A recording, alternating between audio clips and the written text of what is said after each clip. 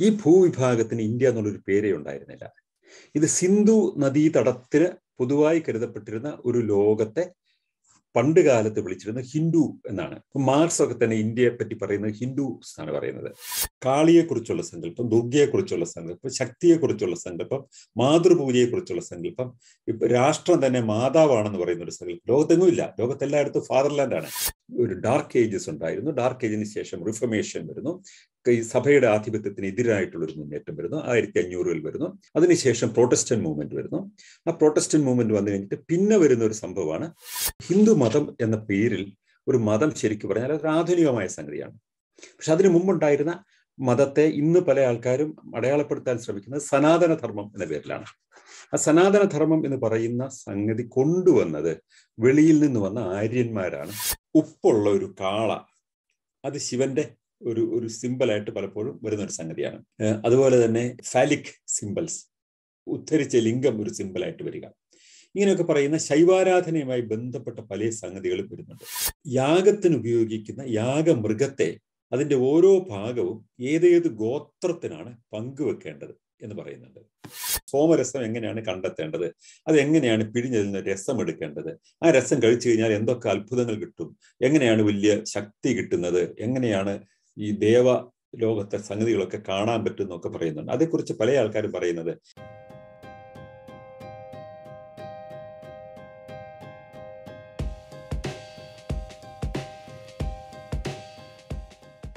ഈ ആര്യ ദ്രാവിഡ ബന്ധങ്ങളെക്കുറിച്ച് ഒട്ടനവധി മിത്തുകൾ നമ്മുടെ സമൂഹത്തിൽ പ്രചാരത്തിലുണ്ട്. മിത്തുകൾ എന്ന് പറയുന്നതിന് ഒരു പ്രത്യേക കാരണമുണ്ട്. ഇതിന് പല നറേറ്റീവ്സ് നമ്മുടെ സമൂഹത്തിൽ നിന്ന് അവൈലബിൾ ആണ്. ഒരു പ്രധാനപ്പെട്ട നറേറ്റീവ് നമുക്ക് തമിഴ്നാട്ടിൽ പെരിയാർ ഇ.വി. രാമസ്വാമി തുടങ്ങിയ ആൾക്കാരൊക്കെ ഉന്നയിച്ച ഒരു പ്രധാനപ്പെട്ട നറേറ്റീവ് എങ്ങനെയാണെന്ന് ആദ്യം പറയാം. നമുക്ക് പൊതുവെ നമ്മുടെ കളക്റ്റീവ് തോട്ടിലുള്ള ഒരു നറേറ്റീവ് ഇങ്ങനെയാണ്: ആര്യന്മാര് കുടിയേറി വരുന്നു, അല്ലെങ്കിൽ അവർ വലിയ അധിനിവേശം നടത്തുന്നു. അങ്ങനെ അധിനിവേശം നടത്തിയപ്പോൾ ഇവിടെ ഉണ്ടായിരുന്ന ഒരു ജനത അവിടെ കഴിഞ്ഞിരുന്നു. അവരുടെ മേൽ ഇവരുടെ ആധിപത്യം വരുന്നു. അവർ കുറേയേറെ ആൾക്കാരെ താഴ്ത്തപ്പെട്ടവരായിത്തീരുന്നു, അവരുടെ ദാസന്മാരായിത്തീരുന്നു. കുറേയേറെ ആൾക്കാർ തെക്കോട്ട് അവരെ തുരത്തി ഓടിച്ചു. അങ്ങനെ വന്നവരാണ് തെക്കുള്ള ഇന്നുള്ള ദ്രാവിഡന്മാർ. ഇതൊരു ആര്യ ദ്രാവിഡ സംഘട്ടനത്തിന്റെ പ്രതീകാത്മകമായ അവതരണമാണ് പ്രധാനപ്പെട്ട ഇതിഹാസങ്ങൾ. രാമായണം ഒരു ഉദാഹരണമായിട്ട് പെരിയാർ ചൂണ്ടിക്കാണിക്കുന്നുണ്ട്. ഇതൊരു പെർമനന്റ് കോൺഫ്ലിക്റ്റ് ആണ്. തെക്കുള്ളവരെ പ്രതിനിധീകരിക്കുന്നതാണ് രാവണനും രാക്ഷസന്മാരും എല്ലാം. അവരെല്ലാം രാക്ഷസീകരിക്കുകയായിരുന്നു. മറ്റത് ബ്രാഹ്മണ്യത്തിൽ അധിഷ്ഠിതമായ ഒരു ഉത്തരേന്ത്യൻ അധിനിവേശമാണ് പിന്നീട് നമുക്ക് കാണാൻ പറ്റുന്നത്. അത് ആദ്യം വടക്ക് പടിഞ്ഞാറൻ ഭാഗത്ത് നിന്ന് വരികയും അത് ഉത്തരേന്ത്യയിലേക്ക് കടന്നു വരികയും പിന്നീട് അവിടെ ഉണ്ടായിരുന്ന ആൾക്കാരെല്ലാം തെക്കോട്ട് ഓടിക്കുകയും വീണ്ടും വടക്ക് നിന്ന് തെക്കോട്ട് വീണ്ടും ഒരു അധിനിവേശം, സാംസ്കാരിക അധിനിവേശമായി കടന്നു വരുന്നു. അതിനെതിരായിട്ടൊരു ചെറുത്തുനിൽപ്പ് എന്ന നിലയിലാണ് തമിഴ്നാട്ടിലെ ദ്രാവിഡ പ്രസ്ഥാനം വളർന്നു വരുന്നത്. ഇതൊരു നറേറ്റീവാണ്. ഈ നറേറ്റീവിന് സമാനമായ നിരവധി നറേറ്റീവുകൾ അവൈലബിൾ ആണ്. കൊസാംബി ഒരു ഉദാഹരണമാണ്. കൊസാംബി പറയുന്നത് പ്രധാനമായിട്ടും ഇതൊരു അധിനിവേശമാണ്. അത് ഇവിടെ ഉണ്ടായിരുന്ന ജനങ്ങളെ യുദ്ധം ചെയ്ത് തോൽപ്പിച്ച് വടക്ക് പടിഞ്ഞാറ് ഭാഗത്തു നിന്ന് വന്ന ഒരു വലിയ അധിനിവേശ സേന അല്ലെങ്കിൽ ഒരു ജനതതി അവരെ ഇവിടെയുള്ള ആൾക്കാരെ തോൽപ്പിച്ച് തുരത്തി ഓടിച്ച് ഇവിടെ ആധിപത്യം നേടി. ഇതാണ് മറ്റൊരു പ്രധാനപ്പെട്ട നറേറ്റീവ്. കൊസാംബി, ദേവിപ്രസാദ് ചതോപാധ്യായ തുടങ്ങിയ പണ്ഡിതന്മാരൊക്കെ ആ നിലയിലാണ് ഇതിനെ വ്യാഖ്യാനിക്കുന്നത്. നമ്മളത് പുറകോട്ട് തിരിഞ്ഞു നോക്കുമ്പോൾ ഈ കഥയുടെ ഇത് എന്നു മുതൽ നമുക്ക് ഇങ്ങനെ ഒരു ജ്ഞാനമുണ്ടായിരുന്നു നോക്കുമ്പോൾ നമുക്ക് ഒരു വളരെ വ്യക്തമായി കാണാൻ പറ്റുന്ന രണ്ട് കാലഘട്ടം പറയാൻ പറ്റും. ഒന്ന്, മാക്സ് മുള്ളർ എന്ന് പറയുന്ന ഒരു മഹാപണ്ഡിതൻ ഉണ്ടായിരുന്നു. മാക്സ് മുള്ളർ നമ്മുടെ ഇന്ത്യയിലെ പ്രധാനപ്പെട്ട ഗ്രന്ഥങ്ങളെയൊക്കെ തന്നെ പരിഭാഷപ്പെടുത്തി പാശ്ചാത്യ ഭാഷകളിലേക്ക് കൊണ്ടുവന്ന ആളാണ് മാക്സ് മുള്ളർ. വേദങ്ങൾ ഉദാഹരണത്തിന്, മുമ്പ് വേദങ്ങൾ പരിഭാഷപ്പെടുത്താനായിട്ടുള്ള ശ്രമങ്ങളൊക്കെ നടക്കുന്നുണ്ട്. പക്ഷെ ആദ്യമായിട്ടത് ഒരു ആധുനിക ഭാഷയിലേക്ക് പരിഭാഷപ്പെടുത്തി വേദങ്ങൾ എത്തിച്ചേരുന്നത് ഈ മാക്സ് മുള്ളറുടെ ശ്രമഫലമായിട്ടാണ്. വേദങ്ങൾക്ക് തന്നെ പല ഭാഷ്യമുണ്ട്. അതിനകത്ത് സായണ ഭാഷ്യം എന്ന് പറയുന്ന, അതിന് ഇന്ന് ഏറ്റവും കൂടുതൽ പ്രചാരത്തിലുള്ള ഭാഷ്യമാണ് തർജ്ജമ ചെയ്യുന്നത്. പല ഭാഷ്യങ്ങൾ എന്ന് പറയാൻ തന്നെ കാരണം, ഇപ്പോൾ അരബിന്ദോ മഹർഷിയെ പോലത്തെ ആൾക്കാരെ പറഞ്ഞിരിക്കുന്നത് വേദങ്ങൾക്ക് മറ്റൊരു ഭാഷ്യം അവർ നൽകുന്നുണ്ട്. അതിന് പറയുന്ന രഹസ്യാർത്ഥവാദം എന്ന് പറയുന്നത്. അതായത് വേദങ്ങൾക്കകത്തൊക്കെ പറഞ്ഞിരിക്കുന്ന യഥാർത്ഥത്തിൽ അതിനകത്ത് പറഞ്ഞിരിക്കുന്ന സംഗതികളല്ല. അതിനകത്തൊക്കെ ഒരു ഹിഡൻ മീനിങ് ഉണ്ട്. ഓരോ വാക്കിനും അന്തർലീനമായ മറ്റ് അർത്ഥങ്ങളൊക്കെ ഉണ്ട്. അതുകൊണ്ട് ഈ പറയുന്ന ഒന്നും ഒരു കോൺഫ്ലിക്റ്റ് ഒന്നുമല്ല. അത് പോസിറ്റീവ് എനർജിയും നെഗറ്റീവും കൂടെ കൂടിക്കൊണ്ടുള്ള ഒരു പോസിറ്റീവ് നെഗറ്റീവും ഒരു മീറ്റിങ്ങിനെയാണ് ഒരു ദേവാസുര സംഘർഷമായിട്ട് പറയുന്നത്. ഈ നിലയിലൊക്കെ അദ്ദേഹം വ്യാഖ്യാനിക്കാൻ തുടങ്ങി. അത് ഇലക്ട്രിക് ഫീൽഡിനെ കുറിച്ചിട്ടാണ് ഇന്ദ്രൻ എന്ന് പറയുന്നത്. ഇങ്ങനെയുള്ള ഒരു വ്യാഖ്യാനമാണ് അദ്ദേഹം നടത്തുന്നത്. ഒരുപാട് അങ്ങനെ വളരെ ദീർഘമായ വലിയ അർത്ഥങ്ങളൊക്കെ കൊടുത്തുകൊണ്ടുള്ള വ്യാഖ്യാനങ്ങൾ നടത്തി. ഇനി മറ്റൊരു പ്രധാന വ്യാഖ്യാനം വരുന്നത് ഈ ഒരു കഥയ്ക്കുള്ള പല നറേറ്റീവ്സ് ആണ്. ഈ നമ്മുടെ ഒരു കളക്റ്റീവ് മെമ്മറിയിലുള്ള അല്ലെങ്കിൽ കളക്റ്റീവ് തോട്ടിലുള്ള ആര്യ അധിനിവേശത്തെ കുറിച്ചുള്ള പല സ്ട്രീംസ് ഓഫ് തോട്ട് ഉണ്ട്. മറ്റൊന്ന് പ്രധാനപ്പെട്ട ഒരു സംഗതി വരുന്നത് ദയാനന്ദ സരസ്വതിയിൽ നിന്നാണ്. ദയാനന്ദ സരസ്വതിയെ കുറിച്ച് നിങ്ങൾക്കൊക്കെ അറിയാമായിരിക്കും, എനിക്കറിയാം. അദ്ദേഹമാണ് ആര്യ സമാജം എന്ന് പറയുന്ന ഒരു സംഘടന ആരംഭിച്ചത്. ഒരു ഹിന്ദു മതത്തിലെ വലിയൊരു നവോത്ഥാന പ്രസ്ഥാനമായിരുന്നു ആര്യസമാജം. പലപ്പോഴും നമ്മുടെ നാട്ടിൽ നമ്മൾ അത് സാന്ദർഭികമായിട്ട് പറയുകയാണ്. നവോത്ഥാനം എന്നതും നവീകരണം എന്നതും നമ്മൾ കൂട്ടിക്കലർത്തിയാണ് പലപ്പോഴും പറയുന്നത്. നമുക്ക് നവോത്ഥാനം എന്ന് പറയുന്നത് റിഫോർമേഷൻ എന്ന് യൂറോപ്പിൽ പറയുന്ന ആ പ്രസ്ഥാനത്തിനാണ് ശരിക്കും പറഞ്ഞാൽ നമ്മൾ ഇന്ന് കേരളത്തിൽ നവോത്ഥാനം എന്ന് പറയുന്നത്, അല്ലെ? ഉദാഹരണത്തിന് നാരായണ ഗുരുവിന്റെ പ്രസ്ഥാനം, അയ്യങ്കാളിയുടെ പ്രസ്ഥാനം, അല്ലെങ്കിൽ ദയാനന്ദ സരസ്വതിയുടെ പ്രസ്ഥാനം, രാജാറാം മോഹൻ റോയുടെ പ്രസ്ഥാനം, ഇതിനൊക്കെയാണ് നമ്മൾ നവോത്ഥാനം എന്ന് പറയുന്നത്. ആ പദം നവോത്ഥാനം എന്ന് പറഞ്ഞാൽ റിനൈസൻസ് എന്ന് ഇംഗ്ലീഷിലും റെനസോ എന്ന് ഫ്രഞ്ചിലും പറയുന്ന ആ മൂവ്മെന്റിനെയാണ് നമ്മൾ നവോത്ഥാനം എന്ന് പറയുന്നത്.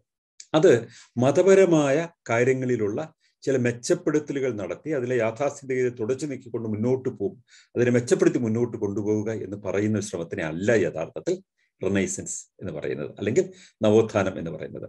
അതൊരു നവീകരണ പ്രസ്ഥാനമാണ്. ആ അർത്ഥത്തിൽ ഇന്ന് നമ്മൾ നവോത്ഥാനം എന്ന് നവോത്ഥാന സദസ്സും ഒക്കെ ഇങ്ങനെ ഉണ്ടാക്കാറുണ്ട്. നമ്മളൊക്കെ നവോത്ഥാന നായകരായി ആൾക്കാരെയൊക്കെ അടയാളപ്പെടുത്തുന്നുണ്ട്.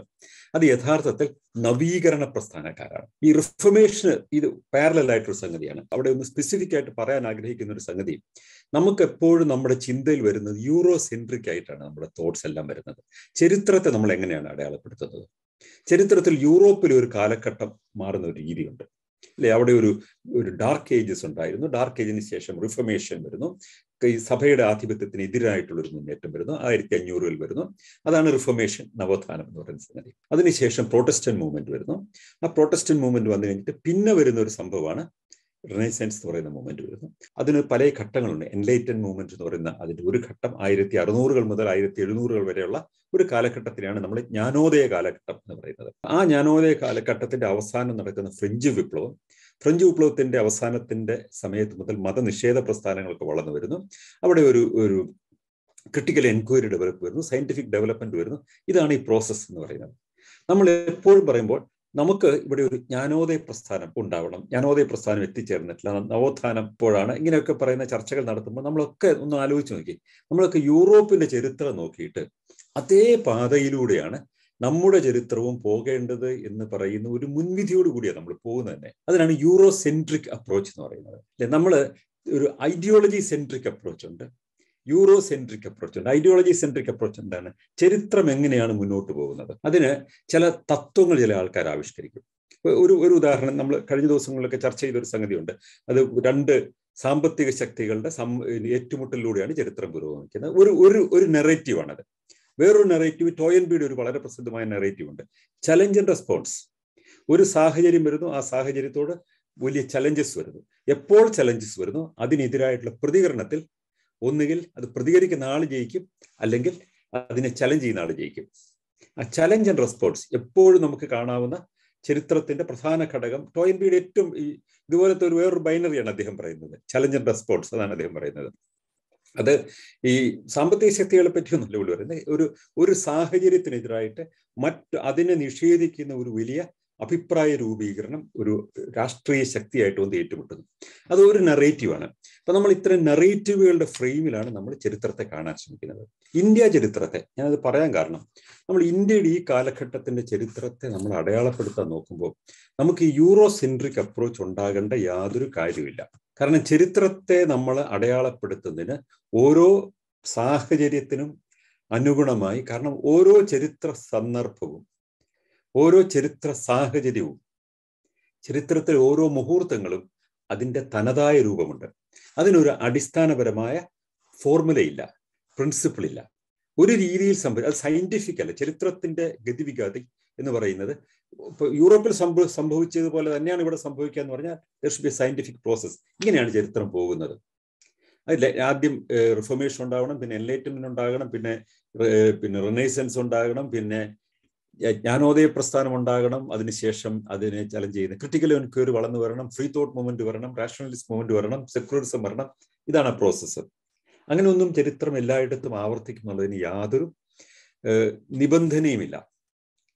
അമേരിക്ക വേറൊരു ചരിത്ര സാഹചര്യം, കുടിയേറിയ ആൾക്കാർ അവിടെയുള്ള ആൾക്കാരെ മുഴുവൻ തോൽപ്പിച്ചിട്ട് അവിടെ ഒരു രാഷ്ട്രം എസ്റ്റാബ്ലിഷ് ചെയ്യുന്നു. വളരെ ആധുനികമായ പ്രിൻസിപ്പിൾസിനെ ബേസ് ചെയ്ത് പുതിയൊരു ഗവൺമെന്റ് ഉണ്ടാക്കി എടുക്കുന്നു അല്ലേ. അതിനു മുമ്പുണ്ടായിരുന്ന നിഷ്ഠൂരതകൾക്കൊക്കെ അതീതമായിട്ട് അതിനെയൊക്കെ മുകളിലൂടെ അവർ വളരെ ആധുനികവും വളരെ ഐഡിയലിസ്റ്റിക്കുമായിട്ടുള്ള ചില പ്രിൻസിപ്പിൾസിനെ ആധാരമാക്കി ഒരു കോൺസ്റ്റിറ്റ്യൂഷൻ ഉണ്ടാക്കി ഒരു ഗവൺമെന്റ് എസ്റ്റാബ്ലിഷ് ചെയ്യുന്നു. അതേ തുറന്നിട്ട് ഫ്രഞ്ച് വിപ്ലവം ഉണ്ടാകുമ്പോൾ ഈ ആശയങ്ങളൊക്കെ അതിലേക്ക് സന്നിവേശിക്കപ്പെടുന്നു. ഇതൊക്കെ ഓരോ വ്യത്യസ്തമായ ചരിത്ര രീതികളാണ്. നമുക്ക് ഇന്ത്യയിലേക്ക് തന്നെ വരാം. ഇവിടെ നമ്മൾ ഇന്ത്യ എന്ന് പറയുന്ന ഒരു ഭൂവിഭാഗം ആ പേരിൽ ആ കാലഘട്ടത്തിൽ അറിയപ്പെട്ടേയിരുന്നില്ല. അതാണ് നമ്മൾ ഒന്നാമതറിയേണ്ട സംഗതി. ഈ ഭൂവിഭാഗത്തിന് ഇന്ത്യ എന്നുള്ളൊരു പേരേ ഉണ്ടായിരുന്നില്ല. ഇത് സിന്ധു നദീതടത്തിന് പൊതുവായി കരുതപ്പെട്ടിരുന്ന ഒരു ലോകത്തെ പണ്ട് കാലത്ത് വിളിച്ചിരുന്ന ഹിന്ദു എന്നാണ്. പല പാശ്ചാത്യ ലേഖനങ്ങളിലും ഒക്കെ തന്നെ കാണുന്നത് അങ്ങനെയാണ്. മാർക്സ് ഒക്കെ തന്നെ ഇന്ത്യയെ പറ്റി പറയുന്നത് ഹിന്ദുസ് എന്നാണ് പറയുന്നത്. അപ്പൊ അതിന്റെ കാരണം അങ്ങനെയാണ് അറിയപ്പെടുന്നത്. ഇന്ന് പോലും ജർമ്മൻ ഭാഷയിലൊക്കെ ഇന്ത്യയെക്കുറിച്ച് ഹിന്ദു എന്നാണ് പറയുന്നത്. കാരണം അത് ഹിന്ദു മതം എന്ന് പറഞ്ഞൊരു മതം ഉണ്ടായിരുന്നില്ല ഈ സമയത്തൊന്നും. ഈ ജനതയ്ക്കുള്ള പേരായിരുന്നു ഹിന്ദു എന്ന് പറയുന്നത്. അത് പിന്നീട് ഒരു മതമായി ശരിക്കും പറഞ്ഞാൽ രൂപാന്തരപ്പെട്ടു വരുന്നത് ബ്രിട്ടീഷ് കാലഘട്ടത്തിലാണ്. അതിനു മുമ്പ് ജാതികളെ ഉണ്ടായിരുന്നുള്ളൂ. ബ്രാഹ്മണ്യമായിരുന്നു അതിന്റെ അടിസ്ഥാനം എന്ന് പറയുന്നത്. ഹിന്ദു മതം എന്ന പേരിൽ ഒരു മതം ശരിക്കും പറഞ്ഞാൽ അതൊരു ആധുനികമായ സംഗതിയാണ്. പക്ഷെ അതിനു മുമ്പുണ്ടായിരുന്ന മതത്തെ ഇന്ന് പല ആൾക്കാരും അടയാളപ്പെടുത്താൻ ശ്രമിക്കുന്നത് സനാതന ധർമ്മം എന്ന പേരിലാണ്. ആ സനാതന ധർമ്മം എന്ന് പറയുന്ന സംഗതി കൊണ്ടുവന്നത് വെളിയിൽ നിന്ന് വന്ന ആര്യന്മാരാണ് എന്നാണ് മറ്റൊരു നറേറ്റീവ്. ആ നറേറ്റീവിനെ കുറിച്ച് പറയാൻ വേണ്ടി ഞാൻ ഇത്രയും ആമുഖമായിട്ട് പറഞ്ഞത്. അപ്പം ഇവിടെ ഉണ്ടായിരുന്നത് സംസ്കാരമില്ലാത്തൊരു ജനതയായിരുന്നു. ഇവർക്ക് സിവിലൈസേഷൻ ഒന്നും ഉണ്ടായിരുന്നില്ല. ഈ അവിടെ നിന്ന് വന്ന ആൾക്കാർക്ക് വലിയ സിവിലൈസ്ഡ് ആയിട്ടുള്ള ആൾക്കാരായിരുന്നു. അവർ വന്നിട്ടാണ് ഇവിടെ സിവിലൈസേഷൻ ഉണ്ടാക്കിയത്. അതാണ് ഈ നെറേറ്റീവിന്റെ മറ്റൊരു പോക്ക് അവിടെയാണ്. പക്ഷേ നമുക്ക് കൃത്യമായിട്ട് അറിയാവുന്ന ഒരു സംഗതിയുണ്ട്. ഈ നമുക്ക് ഇവിടെ വ്യത്യസ്തമായ ജനതകൾ ഇവിടെ ഉണ്ടായിരുന്നു. അതിന് നമുക്ക് പല തരത്തിലുള്ള എവിഡൻസസ് ഉണ്ട്. എന്തൊക്കെയാണ് എവിഡൻസസ്? ഒന്ന് ആന്ത്രപ്പോളജിക്കൽ എവിഡൻസസ് ഉണ്ട്, ജനറ്റിക്കൽ എവിഡൻസസ് ഉണ്ട്, ഭാഷാപരമായ എവിഡൻസസ് ഉണ്ട്, അതുപോലെ തന്നെ നമുക്ക് ആർക്കിയോളജിക്കൽ എവിഡൻസസ് ഉണ്ട്. അങ്ങനെ നിരവധി എവിഡൻസസ് ഉണ്ട്. അപ്പൊ ആർക്കിയോളജിക്കൽ എവിഡൻസസ് എന്ന് പറഞ്ഞാൽ ഒരു ഉദാഹരണം പറയാം. മൊഹൻജദാരോ ഹരപ്പയിൽ നമ്മൾ കണ്ടുപിടിച്ച ഉത്ഖനനത്തിൽ കണ്ടുപിടിച്ച സംഗതികൾ, അത് ആർക്കിയോളജിക്കൽ എവിഡൻസ് ആണ്.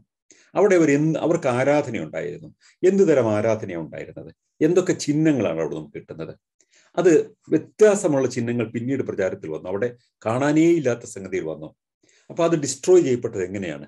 ഇങ്ങനെയൊക്കെ പറയുന്ന നിരവധി ചോദ്യങ്ങൾ ഉന്നയിക്കപ്പെടും ആർക്കിയോളജിക്കലായിട്ടുള്ള ഓരോ പുതിയ എക്സ്കവേഷൻസും നമ്മൾ കണ്ടുകൊണ്ട് മുന്നോട്ട് പോകുമ്പോൾ. മൊഹൻജദാരോ ഹരപ്പയിലെ ഈ എക്സ്കവേഷൻസ് ഒക്കെ വെളിയിൽ വരുന്നതിന് മുമ്പ് തന്നെ ആര്യൻ അധിനിവേശത്തെക്കുറിച്ചുള്ള ധാരണകൾ വ്യക്തമായിട്ടുണ്ടായിരുന്നു. അത് സാഹിത്യത്തിലുള്ള എവിഡൻസ്, അതാണ് ഒരു പ്രധാനപ്പെട്ട സംഗതി.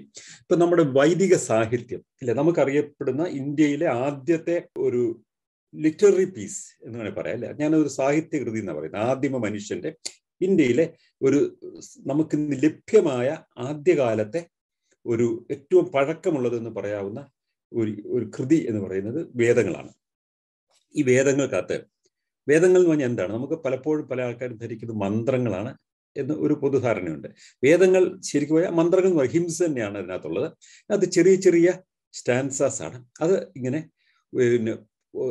ആരാധനയ്ക്ക് ഉപയോഗിക്കേണ്ട മന്ത്രങ്ങൾ. ആരാധന എന്ന് പറഞ്ഞാൽ അക്കാലത്തുള്ളത് ഈ ദൈവം എന്ന് പറയുന്ന ഒരു സങ്കല്പത്തിലേ അല്ല ഈ കാലഘട്ടത്തിലെ വേദ കാലഘട്ടത്തിലെ സാഹിത്യം സൂചന നൽകുന്നത്. അവിടെ ഒരു ദൈവം ഇല്ല.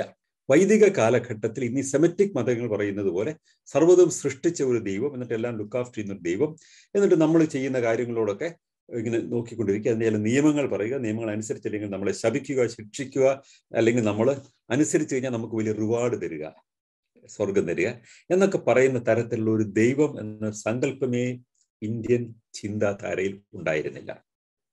ഇത് വേറൊരു ഏർപ്പാടായിരുന്നു. ഈ ഓറിയന്റൽ തോട്ട് എന്ന് പറയുന്നത് ഈ സെമിറ്റിക് മതങ്ങളുടെ സങ്കല്പങ്ങൾക്ക് ആ ഫ്രെയിമിനകത്ത് ഒതുങ്ങുന്ന ഒരു സംഗതിയല്ല. അവിടെയാണ് പ്രധാനപ്പെട്ട സൂചന. ഈ വിശ്വാസ രീതികളുടെ ഒരു സൂചനകൾ നമുക്ക് എവിടെ നിന്നാണ് ആർക്കിയോളജിക്കലായിട്ട് കിട്ടുന്ന സൂചനകൾ? അതാണ് ഈ വന്ന ആൾക്കാർ മൈഗ്രൻസ് ആണോ അതോ അവരൊരു അധിനിവേശം നടത്തുകയായിരുന്നു എന്ന ചോദ്യത്തിനേക്കുള്ള ഉത്തരം നൽകുന്ന ഒരു സംഗതി. അതിന് നിങ്ങൾക്ക് ആർക്കെങ്കിലും സാധിക്കുമെങ്കിൽ ഒരുപക്ഷെ ഇക്കാര്യത്തെക്കുറിച്ച് ഏറ്റവും ആധികാരികമായ വിവരം നൽകാവുന്ന ഒരു പുസ്തകം ലഭ്യമാണ്. അത് പ്രസിദ്ധീകരിച്ചിരിക്കുന്ന ഓക്സ്ഫോർഡ് യൂണിവേഴ്സിറ്റിയാണ് പ്രസിദ്ധീകരിച്ചിരിക്കുന്നത്. പുസ്തകത്തിന്റെ പേര് റൂട്ട്സ് ഓഫ് ഹിന്ദുയിസം എന്നാണ്. അസ്കോ പെർപ്പിളയുടെ ഈ പുസ്തകം. ഇത് കിട്ടുന്ന ആൾക്കാരൊന്ന് വാങ്ങിച്ച് വായിക്കണം എന്നാണ് തോന്നുന്നത്. അസ്കോ പെർപ്പിള ഒരു യൂറോപ്യൻ ചരിത്രകാരനാണ്. അദ്ദേഹം ഇന്ത്യയിൽ വന്ന് ദീർഘകാലം താമസിച്ചു. നമുക്കൊന്നും വലിയ പേരൊന്നും കേട്ട് പരിചയമില്ലാത്ത ആളാണ് അല്ലെ, ഇതിന്റെ പരിഭാഷകൾ പോലും വന്നിട്ടില്ല. പക്ഷെ അസ്കോ പെർപ്പിളയുടെ ഈ പുസ്തകം ഇന്ത്യയിലെ സ്കോളർലി വേൾഡിൽ വലിയ റെസ്പെക്ട് കിട്ടിയിരുന്നു. അദ്ദേഹത്തിന് പത്മവിഭൂഷൺ ഇന്ത്യ കൊടുത്തു, ആദരിച്ചു. അപ്പൊ അദ്ദേഹം ഇവിടെയുള്ള യൂറോപ്പിലെ ചില യൂണിവേഴ്സിറ്റികളിലെ സംസ്കൃതത്തിന്റെ പ്രൊഫസറായിരുന്നു. സംസ്കൃതം പഠിപ്പിച്ച ഒരു പ്രൊഫസറായിരുന്നു. ഇപ്പോഴും അദ്ദേഹം ജീവിച്ചിരിപ്പുണ്ട്. അദ്ദേഹത്തിന് എനിക്ക് പരിചയം തന്നെയുണ്ട്, കുറെ പ്രായമായി. അദ്ദേഹം ഇപ്പോഴും ചില പുസ്തക രചനയിലാണ്. 86 or 87 വയസ്സായി മനുഷ്യന്. അസ്കോ പെർപ്പിളയുടെ പഠനങ്ങൾ, അദ്ദേഹം എത്രയോ കാലം അദ്ദേഹം ലിംഗ്വിസ്റ്റ് ആയിരുന്നു. അദ്ദേഹത്തിന്റെ പ്രധാനപ്പെട്ട പഠന മേഖല എന്ന് പറയുന്നത് ഭാഷാശാസ്ത്രമാണ്. അപ്പൊ ഈ ഭാഷയുടെ ഉൽപ്പത്തിയും അതിന്റെ പരിണാമവും പരിശോധിച്ചുകൊണ്ടാണ് ഈ ഹിന്ദുമതത്തിന്റെ അല്ലെങ്കിൽ ഇന്ത്യയിലെ ആദ്യത്തെ ജനതയുടെ എവിടെ നിന്നാണ് അവർ വന്നിരിക്കാം, അവരുടെ ഭാഷയുടെ വ്യുൽപ്പത്തി എന്താണ് എന്ന നിലയിൽ അദ്ദേഹം അന്വേഷിക്കുന്നത്. അതൊരു പ്രത്യേകമായ ഒരു പോക്കാണ്. അങ്ങനെ പ്രശ്നങ്ങളെ കാണാൻ ശ്രമിച്ചിട്ടുള്ള മറ്റൊരാളാണ് നോം ചോംസ്കി. അദ്ദേഹം ഒരു ലിംഗ്വിസ്റ്റാന്ന് പറയുന്നത്. ഇദ്ദേഹം ഒരു ലിംഗ്വിസ്റ്റാണ്. ഇത് ഏതാണ്ട് ഒരേ രീതിയിലാണ് ഇവർ കാര്യങ്ങളെ കാണാൻ ശ്രമിക്കുന്നത്. ഞാനത് പറയാൻ കാരണം, ഇന്ന് ഈ വിഷയം തന്നെ ഞാൻ അവതരിപ്പിക്കാൻ ഒരു കാരണം, ഞാൻ കഴിഞ്ഞ കുറേ ദിവസങ്ങളായിട്ട് ഈ റൂട്ട്സ് ഓഫ് ഹിന്ദുയിസം വായിച്ചുകൊണ്ടിരിക്കുകയായിരുന്നു. അപ്പൊ അതിനകത്ത് നിന്ന് കിട്ടിയ ഒരുപാട് ഉൾക്കാഴ്ചകളുണ്ട്. പുതുതായി നമുക്ക് മനസ്സിലാക്കാൻ പറ്റുന്ന ഒരുപാട് ഉൾക്കാഴ്ചകളുണ്ട്. അതും കൂടി ഒന്ന് സൂചിപ്പിച്ചുകൊണ്ട് മുന്നോട്ട് പോകണം എന്ന് എനിക്ക് തോന്നുന്നത്.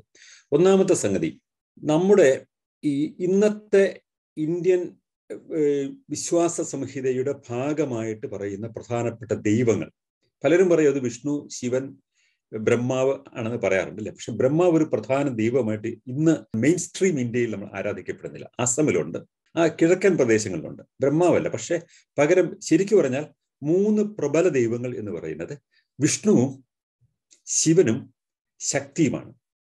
സ്ത്രീ ദൈവമായ ശക്തി. ഉദാഹരണത്തിന് കൽക്കട്ട, ബംഗാൾ പ്രദേശങ്ങളിലൊക്കെ ശക്തിയാണ്, ദുർഗയാണ് അവിടെ പ്രധാനപ്പെട്ടത്. ഒരു പ്രധാന സ്ട്രീമായിട്ട് നമുക്ക് ഈ ശക്തി എന്ന് പറയുന്ന സങ്കല്പമായിട്ട് ഒരു ബന്ധമുണ്ട് ഇന്ത്യയിലെ പഴയ സങ്കല്പങ്ങൾക്ക്. വൈദിക സാഹിത്യം, ഇതാണ് അതിനകത്ത് ഒരു കീ എന്ന് പറയുന്നതാണ്.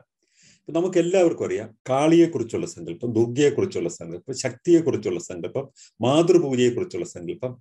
രാഷ്ട്രം തന്നെ മാതാവാണെന്ന് പറയുന്ന ഒരു സങ്കല്പം ലോകത്തെങ്ങും ഇല്ല. ലോകത്തെല്ലായിടത്തും ഫാദർലാൻഡാണ്. ഇന്ത്യയിൽ അത് മാതൃഭാഷയുമാണ്, മാതൃരാജ്യമാണ്. അങ്ങനെ ആ മാതാവ് എന്ന് പറയുന്ന ഒരു സങ്കല്പത്തിലേക്ക് ഊന്നുന്നതിന്റെ ഒരു കീ എന്ന് പറയുന്നതിന് ഈ ശക്തി അഥവാ ഈ സ്ത്രീ എന്നൊക്കെ പറയുന്ന ഈ സങ്കല്പത്തിന്റെ ഒരു ആരാധനാമൂർത്തിയായിട്ട് അതിനെ കാണുക. പ്രപഞ്ച സൃഷ്ടാവ് സ്ത്രീയാണ് എന്നതാണ് ശാക്തമതം എന്ന് പറയുന്ന, നമ്മൾ അങ്ങനെയാണ് ഇന്ന് ആ പ്രസ്ഥാനത്തെ നമ്മൾ അടയാളപ്പെടുന്നത്. ശാക്തമതം എന്ന് പറയുന്ന ഒരു വിശ്വാസധാര ഇന്ത്യയിലുണ്ടായിരുന്നു. അത് പ്രത്യേകിച്ച് കിഴക്കൻ ഇന്ത്യയുടെ പ്രബലമായ ഒരു മേഖലയിൽ ശാക്തമതമുണ്ട്.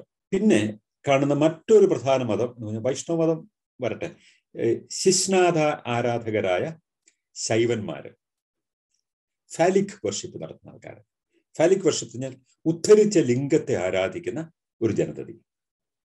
ഓർക്കണം, നമ്മൾ പലപ്പോഴും തമാശയായിട്ട് ശിവലിംഗത്തെക്കുറിച്ച് പറയുമ്പോഴും ലോകത്തിന്റെ പല ഭാഗങ്ങളിലും ഒരു ഉദ്ധരിച്ച ലിംഗത്തെ ഒരു പ്രകൃതിയുടെയോ അല്ലെങ്കിൽ ഒരു പ്രകൃതി ശക്തിയുടെയോ ഒക്കെ ഭാഗമായിട്ട് അടയാളപ്പെടുത്തുന്ന വിശ്വാസങ്ങൾ പലയിടത്തും ഉണ്ടായിരുന്നു. ഈജിപ്തിലുണ്ടായിരുന്നു, അസീറിയയിലുണ്ടായിരുന്നു, ഇന്ത്യയിൽ ഉണ്ടായിരുന്നു. അതാണ് ഈ ഫാലിക് വർഷിപ്പിന്റെ ഒരു ബന്ധമാണ് ശൈവ വിശ്വാസത്തിന്റെ കാതൽ എന്ന് പറയുന്നത്. അപ്പൊ ആ ശൈവ വിശ്വാസത്തിന്റെ കാതലായ ചില ഭാഗങ്ങളാണ് ഈ പെർപ്പിള ചൂണ്ടിക്കാണിക്കുന്നത്. അദ്ദേഹത്തിന്റെ പഠനങ്ങളിൽ ഒന്ന്, ഇത് ശൈവ വിശ്വാസം ആര്യ അധിനിവേശമോ അല്ലെങ്കിൽ കുടിയേറ്റോ എന്തോ ആയിട്ട് അതിന് മുമ്പ് ഇവിടെ ഉണ്ടായിരുന്ന ഒരു സംഗതിയാണ്. അതിന് ഒരുപാട് എവിഡൻസസ് ചൂണ്ടിക്കാണിക്കുകയാണ്. ആ ഒരുപാട് എവിഡൻസസിൽ ഒന്ന്, ഈ മൊഹൻജദാരോ ഹരപ്പയിലെ ഈ നമ്മുടെ എക്സ്കവേഷൻസ് കിട്ടിയിട്ടുള്ള സൂചനകൾ കാണിക്കുന്നത് അവിടെ ഈ ലിംഗാരാധനയുമായി ബന്ധപ്പെട്ട അല്ലെങ്കിൽ ശിവസങ്കല്പവുമായി ബന്ധപ്പെട്ട ഇന്നത്തെ നിരവധി സിമ്പിൾസ് അവിടെയുണ്ട്. ഉപ്പുള്ള ഒരു കാള, അത് ശിവന്റെ ഒരു സിമ്പിളായിട്ട് പലപ്പോഴും വരുന്ന ഒരു സംഗതിയാണ്. അതുപോലെ തന്നെ ഫാലിക് സിമ്പിൾസ്, ഉദ്ധരിച്ച ലിംഗം ഒരു സിമ്പിളായിട്ട് വരിക, ഇങ്ങനെയൊക്കെ പറയുന്ന ശൈവാരാധനയുമായി ബന്ധപ്പെട്ട പല സംഗതികളും വരുന്നുണ്ട്. അപ്പൊ ഒരു പക്ഷേ ഇന്ത്യയിലെ തന്നെ ആദിമമായ ഭാഷകളിലൊന്ന് ഇന്നത്തെ തമിഴിന്റെ മൂലരൂപമായ ഒരു ഭാഷയാകാമെന്ന്, മറ്റൊന്ന് ഇന്നത്തെ ബംഗാളി ഭാഷയുടെ മൂലരൂപമായ ഒരു ഭാഷയാകാമെന്നാണ് ഒരു നിഗമനം. അതാണ് ഒരുപക്ഷെ ഇന്ത്യയിൽ ഏറ്റവും പഴക്കമുള്ള രണ്ട് ഭാഷാ മൂലങ്ങൾ. തെക്കേ ഇന്ത്യയിൽ ഏതാണ്ട് എല്ലാ ഭാഷകളും ഉരുത്തിരിഞ്ഞു വന്നത് തമിഴ് മൂലത്ത്, ചെന്തമിഴ് എന്ന് പറയുന്ന തമിഴ് മൂലത്തിൽ നിന്നാണ് വരുന്നത്. നമുക്ക് മലയാളത്തിലൊക്കെ തന്നെ നമ്മൾ ഏതാനും നൂറ്റാണ്ടുകൾക്ക് മുമ്പ് നമ്മൾ ഉപയോഗിച്ചിരുന്ന നമ്മുടെ വ്യവഹാര ഭാഷയും നമ്മുടെ സംഭാഷണമൊക്കെ തന്നെ ചെന്തമിഴ് എന്ന് പറയുന്ന ഒരു ഭാഷയിൽ ഉരുത്തിരിഞ്ഞു വന്ന ഒരു സംഗതിയാണ്. അതിന്റെ ഒരു വകഭേദമാണ്. നമുക്കൊരു അക്ഷരം ഉണ്ടായിരുന്നില്ല, അക്ഷരക്രമം ഉണ്ടായിരുന്നില്ല. നമ്മൾ തമിഴിലായിരുന്നു, തമിഴ് അക്ഷരങ്ങളായിരുന്നു നമ്മൾ ഉപയോഗിച്ചിരുന്നത് മലയാളത്തിലൊക്കെ തന്നെ. മലയാളത്തിൽ മാത്രമല്ല, അത് ആന്ധ്രയിലും കർണാടകയിലും ഒക്കെ തന്നെ തമിഴ് അക്ഷരങ്ങളായിരുന്നു ഉപയോഗിച്ചിരുന്നത്. പിന്നീടാണ് ഇവിടെയൊക്കെ പുതിയ അക്ഷരങ്ങൾ രൂപപ്പെട്ടു വരുന്നത്. അങ്ങനെ അക്ഷരങ്ങൾ രൂപപ്പെട്ടു വരുന്ന സമയത്ത് തന്നെ പല ആൾക്കാർക്കും പഴയ രേഖകളൊക്കെ കണ്ടിട്ടുള്ള പല ആൾക്കാർക്കും അറിയാം, ഈ മലയാളത്തിൽ ഈ എന്ന് പറയുന്ന ഒരു അക്ഷരം ഉണ്ടായിരുന്നു, അതിനെ രാ എഴുതിയിട്ട് അപ്പുറം ഇപ്പുറം ഓരോ പൂജ്യം ഇടുവായിരുന്നു. അങ്ങനെ പല അക്ഷരങ്ങളും ഇങ്ങനെ ക്രമേണ രൂപപ്പെട്ടു വന്നതാണ്. അങ്ങനെ രൂപപ്പെട്ടു വരുമ്പോൾ തമിഴിൽ ഇല്ലാത്ത കുറെ അക്ഷരങ്ങൾ ഇവിടെ വന്നു. ഉദാഹരണത്തിന് ഋഷി എന്ന് എഴുതുന്നതിന്റെ അത് തമിഴിലില്ല. കാരണം നമുക്കിവിടെ സംസ്കൃതത്തിന്റെ ഒരു സാന്നിധ്യം ഇവിടെ. ആ സാന്നിധ്യം ഏത് കാലഘട്ടത്തിലാണ് വരുന്നത്? അത് പ്രധാനമായിട്ടും ഇവിടെ ഒരു ബ്രാഹ്മണിക് മൈഗ്രേഷൻ ഇവിടെ ഉണ്ടാകുന്നുണ്ട് കേരളത്തിലേക്ക്. അത് 7-ാം നൂറ്റാണ്ട് മുതൽ 12-ാം നൂറ്റാണ്ട് വരെ ഒരു കാലഘട്ടത്തിലാണ് അത് ഉണ്ടാകുന്നത്. അങ്ങനെയാണ് ഏതാണ്ട് എല്ലാ ചരിത്രകാരന്മാരും കൃത്യമായി തന്നെ പറയുന്ന ഒരു പീരീഡ് അതാണ്. അതിനു മുമ്പ് കേരളം ഈ മെയിൻ സ്ട്രീം ഇന്ത്യയുമായിട്ട് ബന്ധമില്ലാതിരുന്ന ഒരു പ്രത്യേക ലാൻഡായിരുന്നു കേരളദേശം എന്ന് പൊതുവായി അറിയപ്പെട്ടിരുന്ന ഈ ഭാഗം. അത് പഴയ രേഖകളിലൊക്കെ തന്നെ അല്ലെങ്കിൽ പഴയ ഇതിഹാസങ്ങളിലൊക്കെ ഈ നാടിനെ കുറിച്ച് പറയുന്നുണ്ട്. പക്ഷെ അത് ഇന്ത്യക്ക് വെളിയില്ല, ഭാരതവർഷത്തിന് വെളിയിലുള്ള ഒരു സ്ഥലമായിട്ടാണ് അത് പറയുന്നത്. അതേസമയം നമുക്കറിയാം കേരളം പോലത്തെ ഒരു സ്ഥലത്ത് ഇന്നേക്ക് ഒരു ഏതാണ്ട് 3000 വർഷങ്ങൾക്ക് മുമ്പ് തന്നെ നമുക്ക് കച്ചവട ബന്ധങ്ങൾ ഉണ്ടായിരുന്നു. ലോകത്തിന്റെ ഏതാണ്ട് എല്ലാ ഭാഗങ്ങളിൽ നിന്നുള്ള ആൾക്കാർ ഇവിടെ വരികയും വലിയ ചൈനീസ് കച്ചവട സംഘങ്ങളൊക്കെ എത്തിച്ചേരുകയും അതുപോലെ തന്നെ ഫിനീഷ്യന്മാര്, പിന്നെ അറബികള്, ഇങ്ങനെ ലോകത്തിന്റെ എല്ലാ ഭാഗങ്ങളിൽ നിന്നും ഇവിടെ കച്ചവടക്കാർ എത്തിച്ചേർന്നത്. അവർ വന്നത് ഇവിടെ ഉണ്ടായിരുന്ന ഈ നമ്മുടെ സ്പൈസസിന് വേണ്ടിയിട്ടാണ്. പ്രധാനമായിട്ടും കറുത്ത കുരുമുളക്.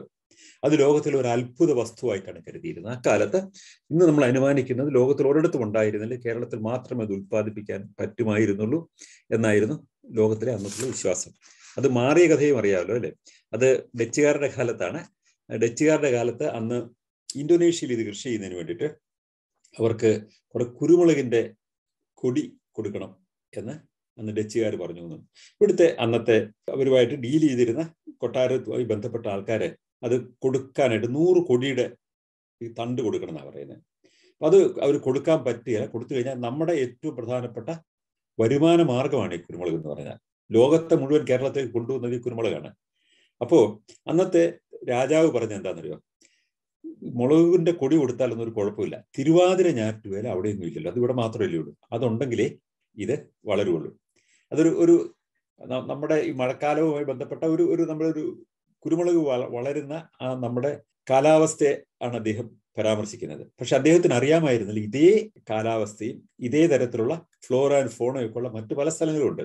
വിയറ്റ്നാം ഉണ്ട്, ലാവോസ് ഉണ്ട്, കംബോഡിയ ഉണ്ട്, ഇന്തോനേഷ്യ ഉണ്ട്. അപ്പൊ ഇന്തോനേഷ്യ കൊണ്ട് അവർ കൃഷി ചെയ്തു, അവിടെ വിജയകരമായി.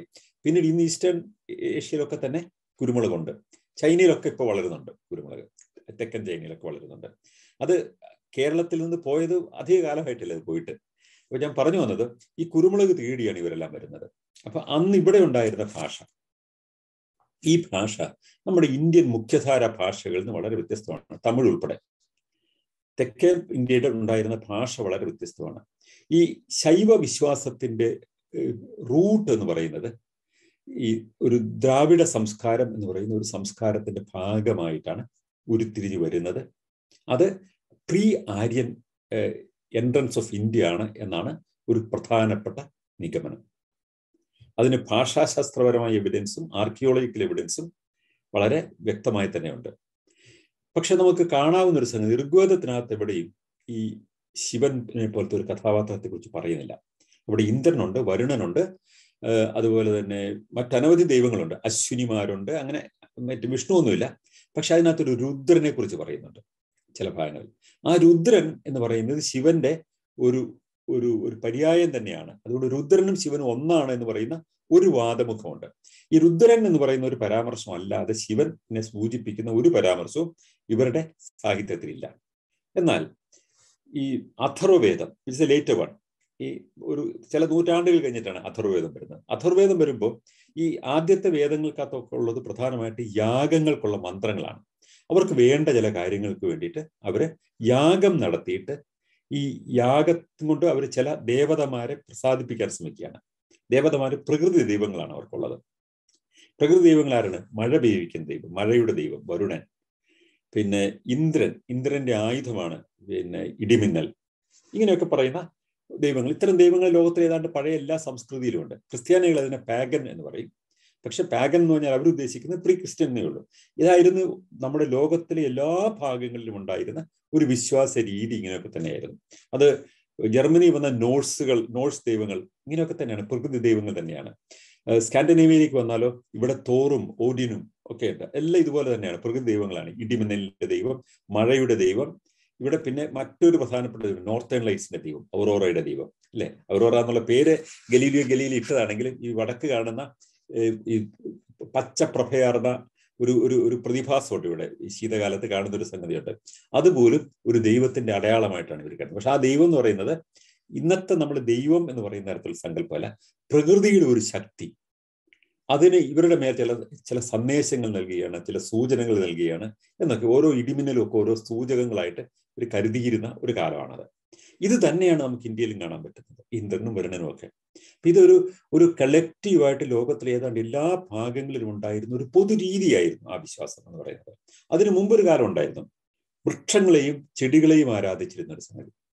പക്ഷെ ആര്യന്മാരുടെ, അതായത് ഈ ഋഗ്വേദത്തിനകത്ത് അതിന്റെ സൂചനകളെത്തിയില്ല. അവിടെ രണ്ട് ചെടികളെ കുറിച്ച് അവർ വളരെ ഗൗരവമായിട്ട് പറയുന്നുണ്ട്, സുരയും സോമവും. ഋഗ്വേദത്തിനകത്തും യജുർവേദത്തിനകത്തും ഒക്കെ പറയുന്നുണ്ട്, സാമവേദത്തിനകത്തും പറയുന്നുണ്ട്. പക്ഷെ അഥർവേദം അവിടെ നിന്ന് മുന്നോട്ട് പോവുകയാണ്. ഈ സുരയും സോമം എന്താണെന്ന് നോക്കാം. ഈ സുര എന്ന് പറഞ്ഞാൽ ഇന്ന് ഉത്തരേന്ത്യയിൽ പോയിട്ടുള്ള എല്ലാവർക്കും അറിയാം. സുര എന്ന് പറഞ്ഞാൽ നമ്മൾ കള്ള് എന്ന് പറയുന്നതിന്റെ അവിടെയുള്ള ഇന്നത്തെ ഹിന്ദി പദമാണ് സുര എന്ന് പറഞ്ഞാൽ. അപ്പൊ ഈ സുര എങ്ങനെയാണ് ഉണ്ടാക്കേണ്ടത്, അത് എങ്ങനെയാണ് ഫെർമെന്റ് ചെയ്ത് ഉണ്ടാക്കേണ്ടത് എന്ന് വളരെ വ്യക്തമായിട്ട് തന്നെ വേദങ്ങളിൽ പറയുന്നുണ്ട്. കാരണം ഇവരുടെ ഈ ഊർജം കിട്ടുന്നതിന് വേണ്ടിയിട്ട്, അപ്പൊ അവർക്ക് ഇൻടോക്സിക്കേഷൻ അവർക്ക് മനസ്സിലാക്കാൻ പറ്റുന്നില്ല ആ കാലഘട്ടത്തിൽ. അതൊരു ഊർജദായകമായ ഒരു സംഗതിയായിട്ടാണ് അവർക്ക് തോന്നുന്നത്. അപ്പൊ ഊർജദായകമായ സുര അനർഗളമായി ലഭിക്കുന്നതിന് വേണ്ടിയുള്ള പ്രത്യേക പ്രാർത്ഥനകൾ നമുക്ക് കാണാം. സോമരസം പിഴിഞ്ഞെടുക്കാൻ ഉണ്ടാകുന്ന ശക്തിയെക്കുറിച്ച് അതിനകത്ത് പറയുന്നുണ്ട്. ഇതൊക്കെയാണ് ഋഗ്വേദത്തിനകത്ത് കാണാവുന്ന പ്രധാനപ്പെട്ട സംഗതികൾ. നല്ല പുത്രന്മാരുണ്ടാകാൻ വേണ്ടിയിട്ട്, അല്ലെങ്കിൽ നല്ല വിളവ് കിട്ടാൻ വേണ്ടിയിട്ട്, ഇതൊക്കെയാണ് യാഗങ്ങൾ. നല്ല മഴ പെയ്യാൻ വേണ്ടിയിട്ട് അവരുടെ ആവശ്യങ്ങളാണ് ഇതൊക്കെ. ഇത്രയൊക്കെ പ്രശ്നങ്ങളേ ഉള്ളൂ അവർക്ക്.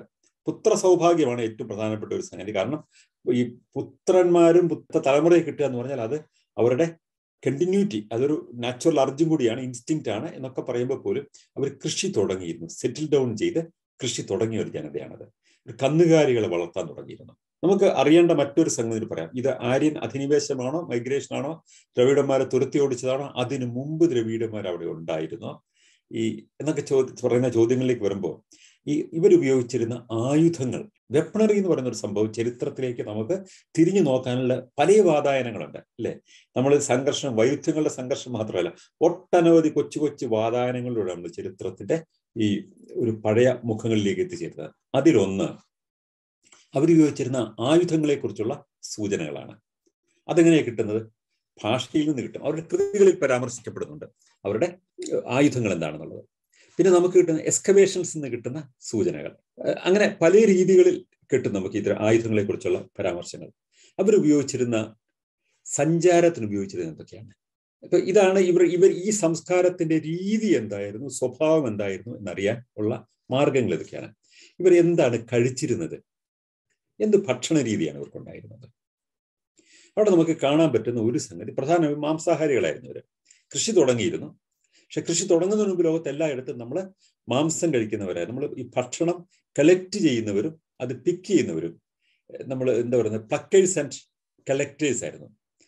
മരത്തിൽ നിന്നൊക്കെ വീഴുന്ന കായ്കനികൾ കിട്ടും, കിഴങ്ങ് വർഗ്ഗങ്ങൾ കിട്ടും, മൃഗങ്ങളെയൊക്കെ വേട്ടയാടി പിടിക്കും, അല്ലെങ്കിൽ മറ്റു മൃഗങ്ങൾ വേട്ടയാടി പിടിക്കുന്ന മൃഗങ്ങളെ അതിനെ തുരത്തി ഓടിച്ചിട്ട് നമ്മൾ സ്വന്തമാക്കും. അങ്ങനെ ഉണ്ടായിരുന്നു. അതിൻ്റെയൊക്കെ ഒരുപാട് സൂചനകൾ പഴയ നമ്മുടെ ഈ ഗുഹകളിലൊക്കെയുള്ള നമ്മുടെ പഴയ ചിത്രങ്ങളിലൊക്കെ കാണാനുണ്ട്. പ്രധാനമായിട്ടും ഒരു സ്ട്രാറ്റജി ആയിട്ട് തന്നെ അത് പലയിടത്ത് ഉപയോഗിച്ചിരുന്നിട്ട് കാണാം. ഇവർ വെയിറ്റ് ചെയ്യുക, മൃഗത്തെ സിംഹമൊക്കെ വേട്ടയാടി പിടിക്കും, പിന്നെ സിംഹത്തെ വിരട്ടി ഓടിച്ചിട്ട് ഇവർ അതിനെ എടുത്തുകൊണ്ട് പോരുക. ഇതൊരു പാറ്റേൺ പലയിടത്തും കാണുന്നുണ്ട് നമ്മൾ. ഇങ്ങനെ പിന്നെ മനുഷ്യൻ തന്നെ വേട്ടയാടാൻ തുടങ്ങുന്ന ഒരു പീരീഡ് പലയിടത്തും വ്യത്യസ്തമായ രീതികളാണ്.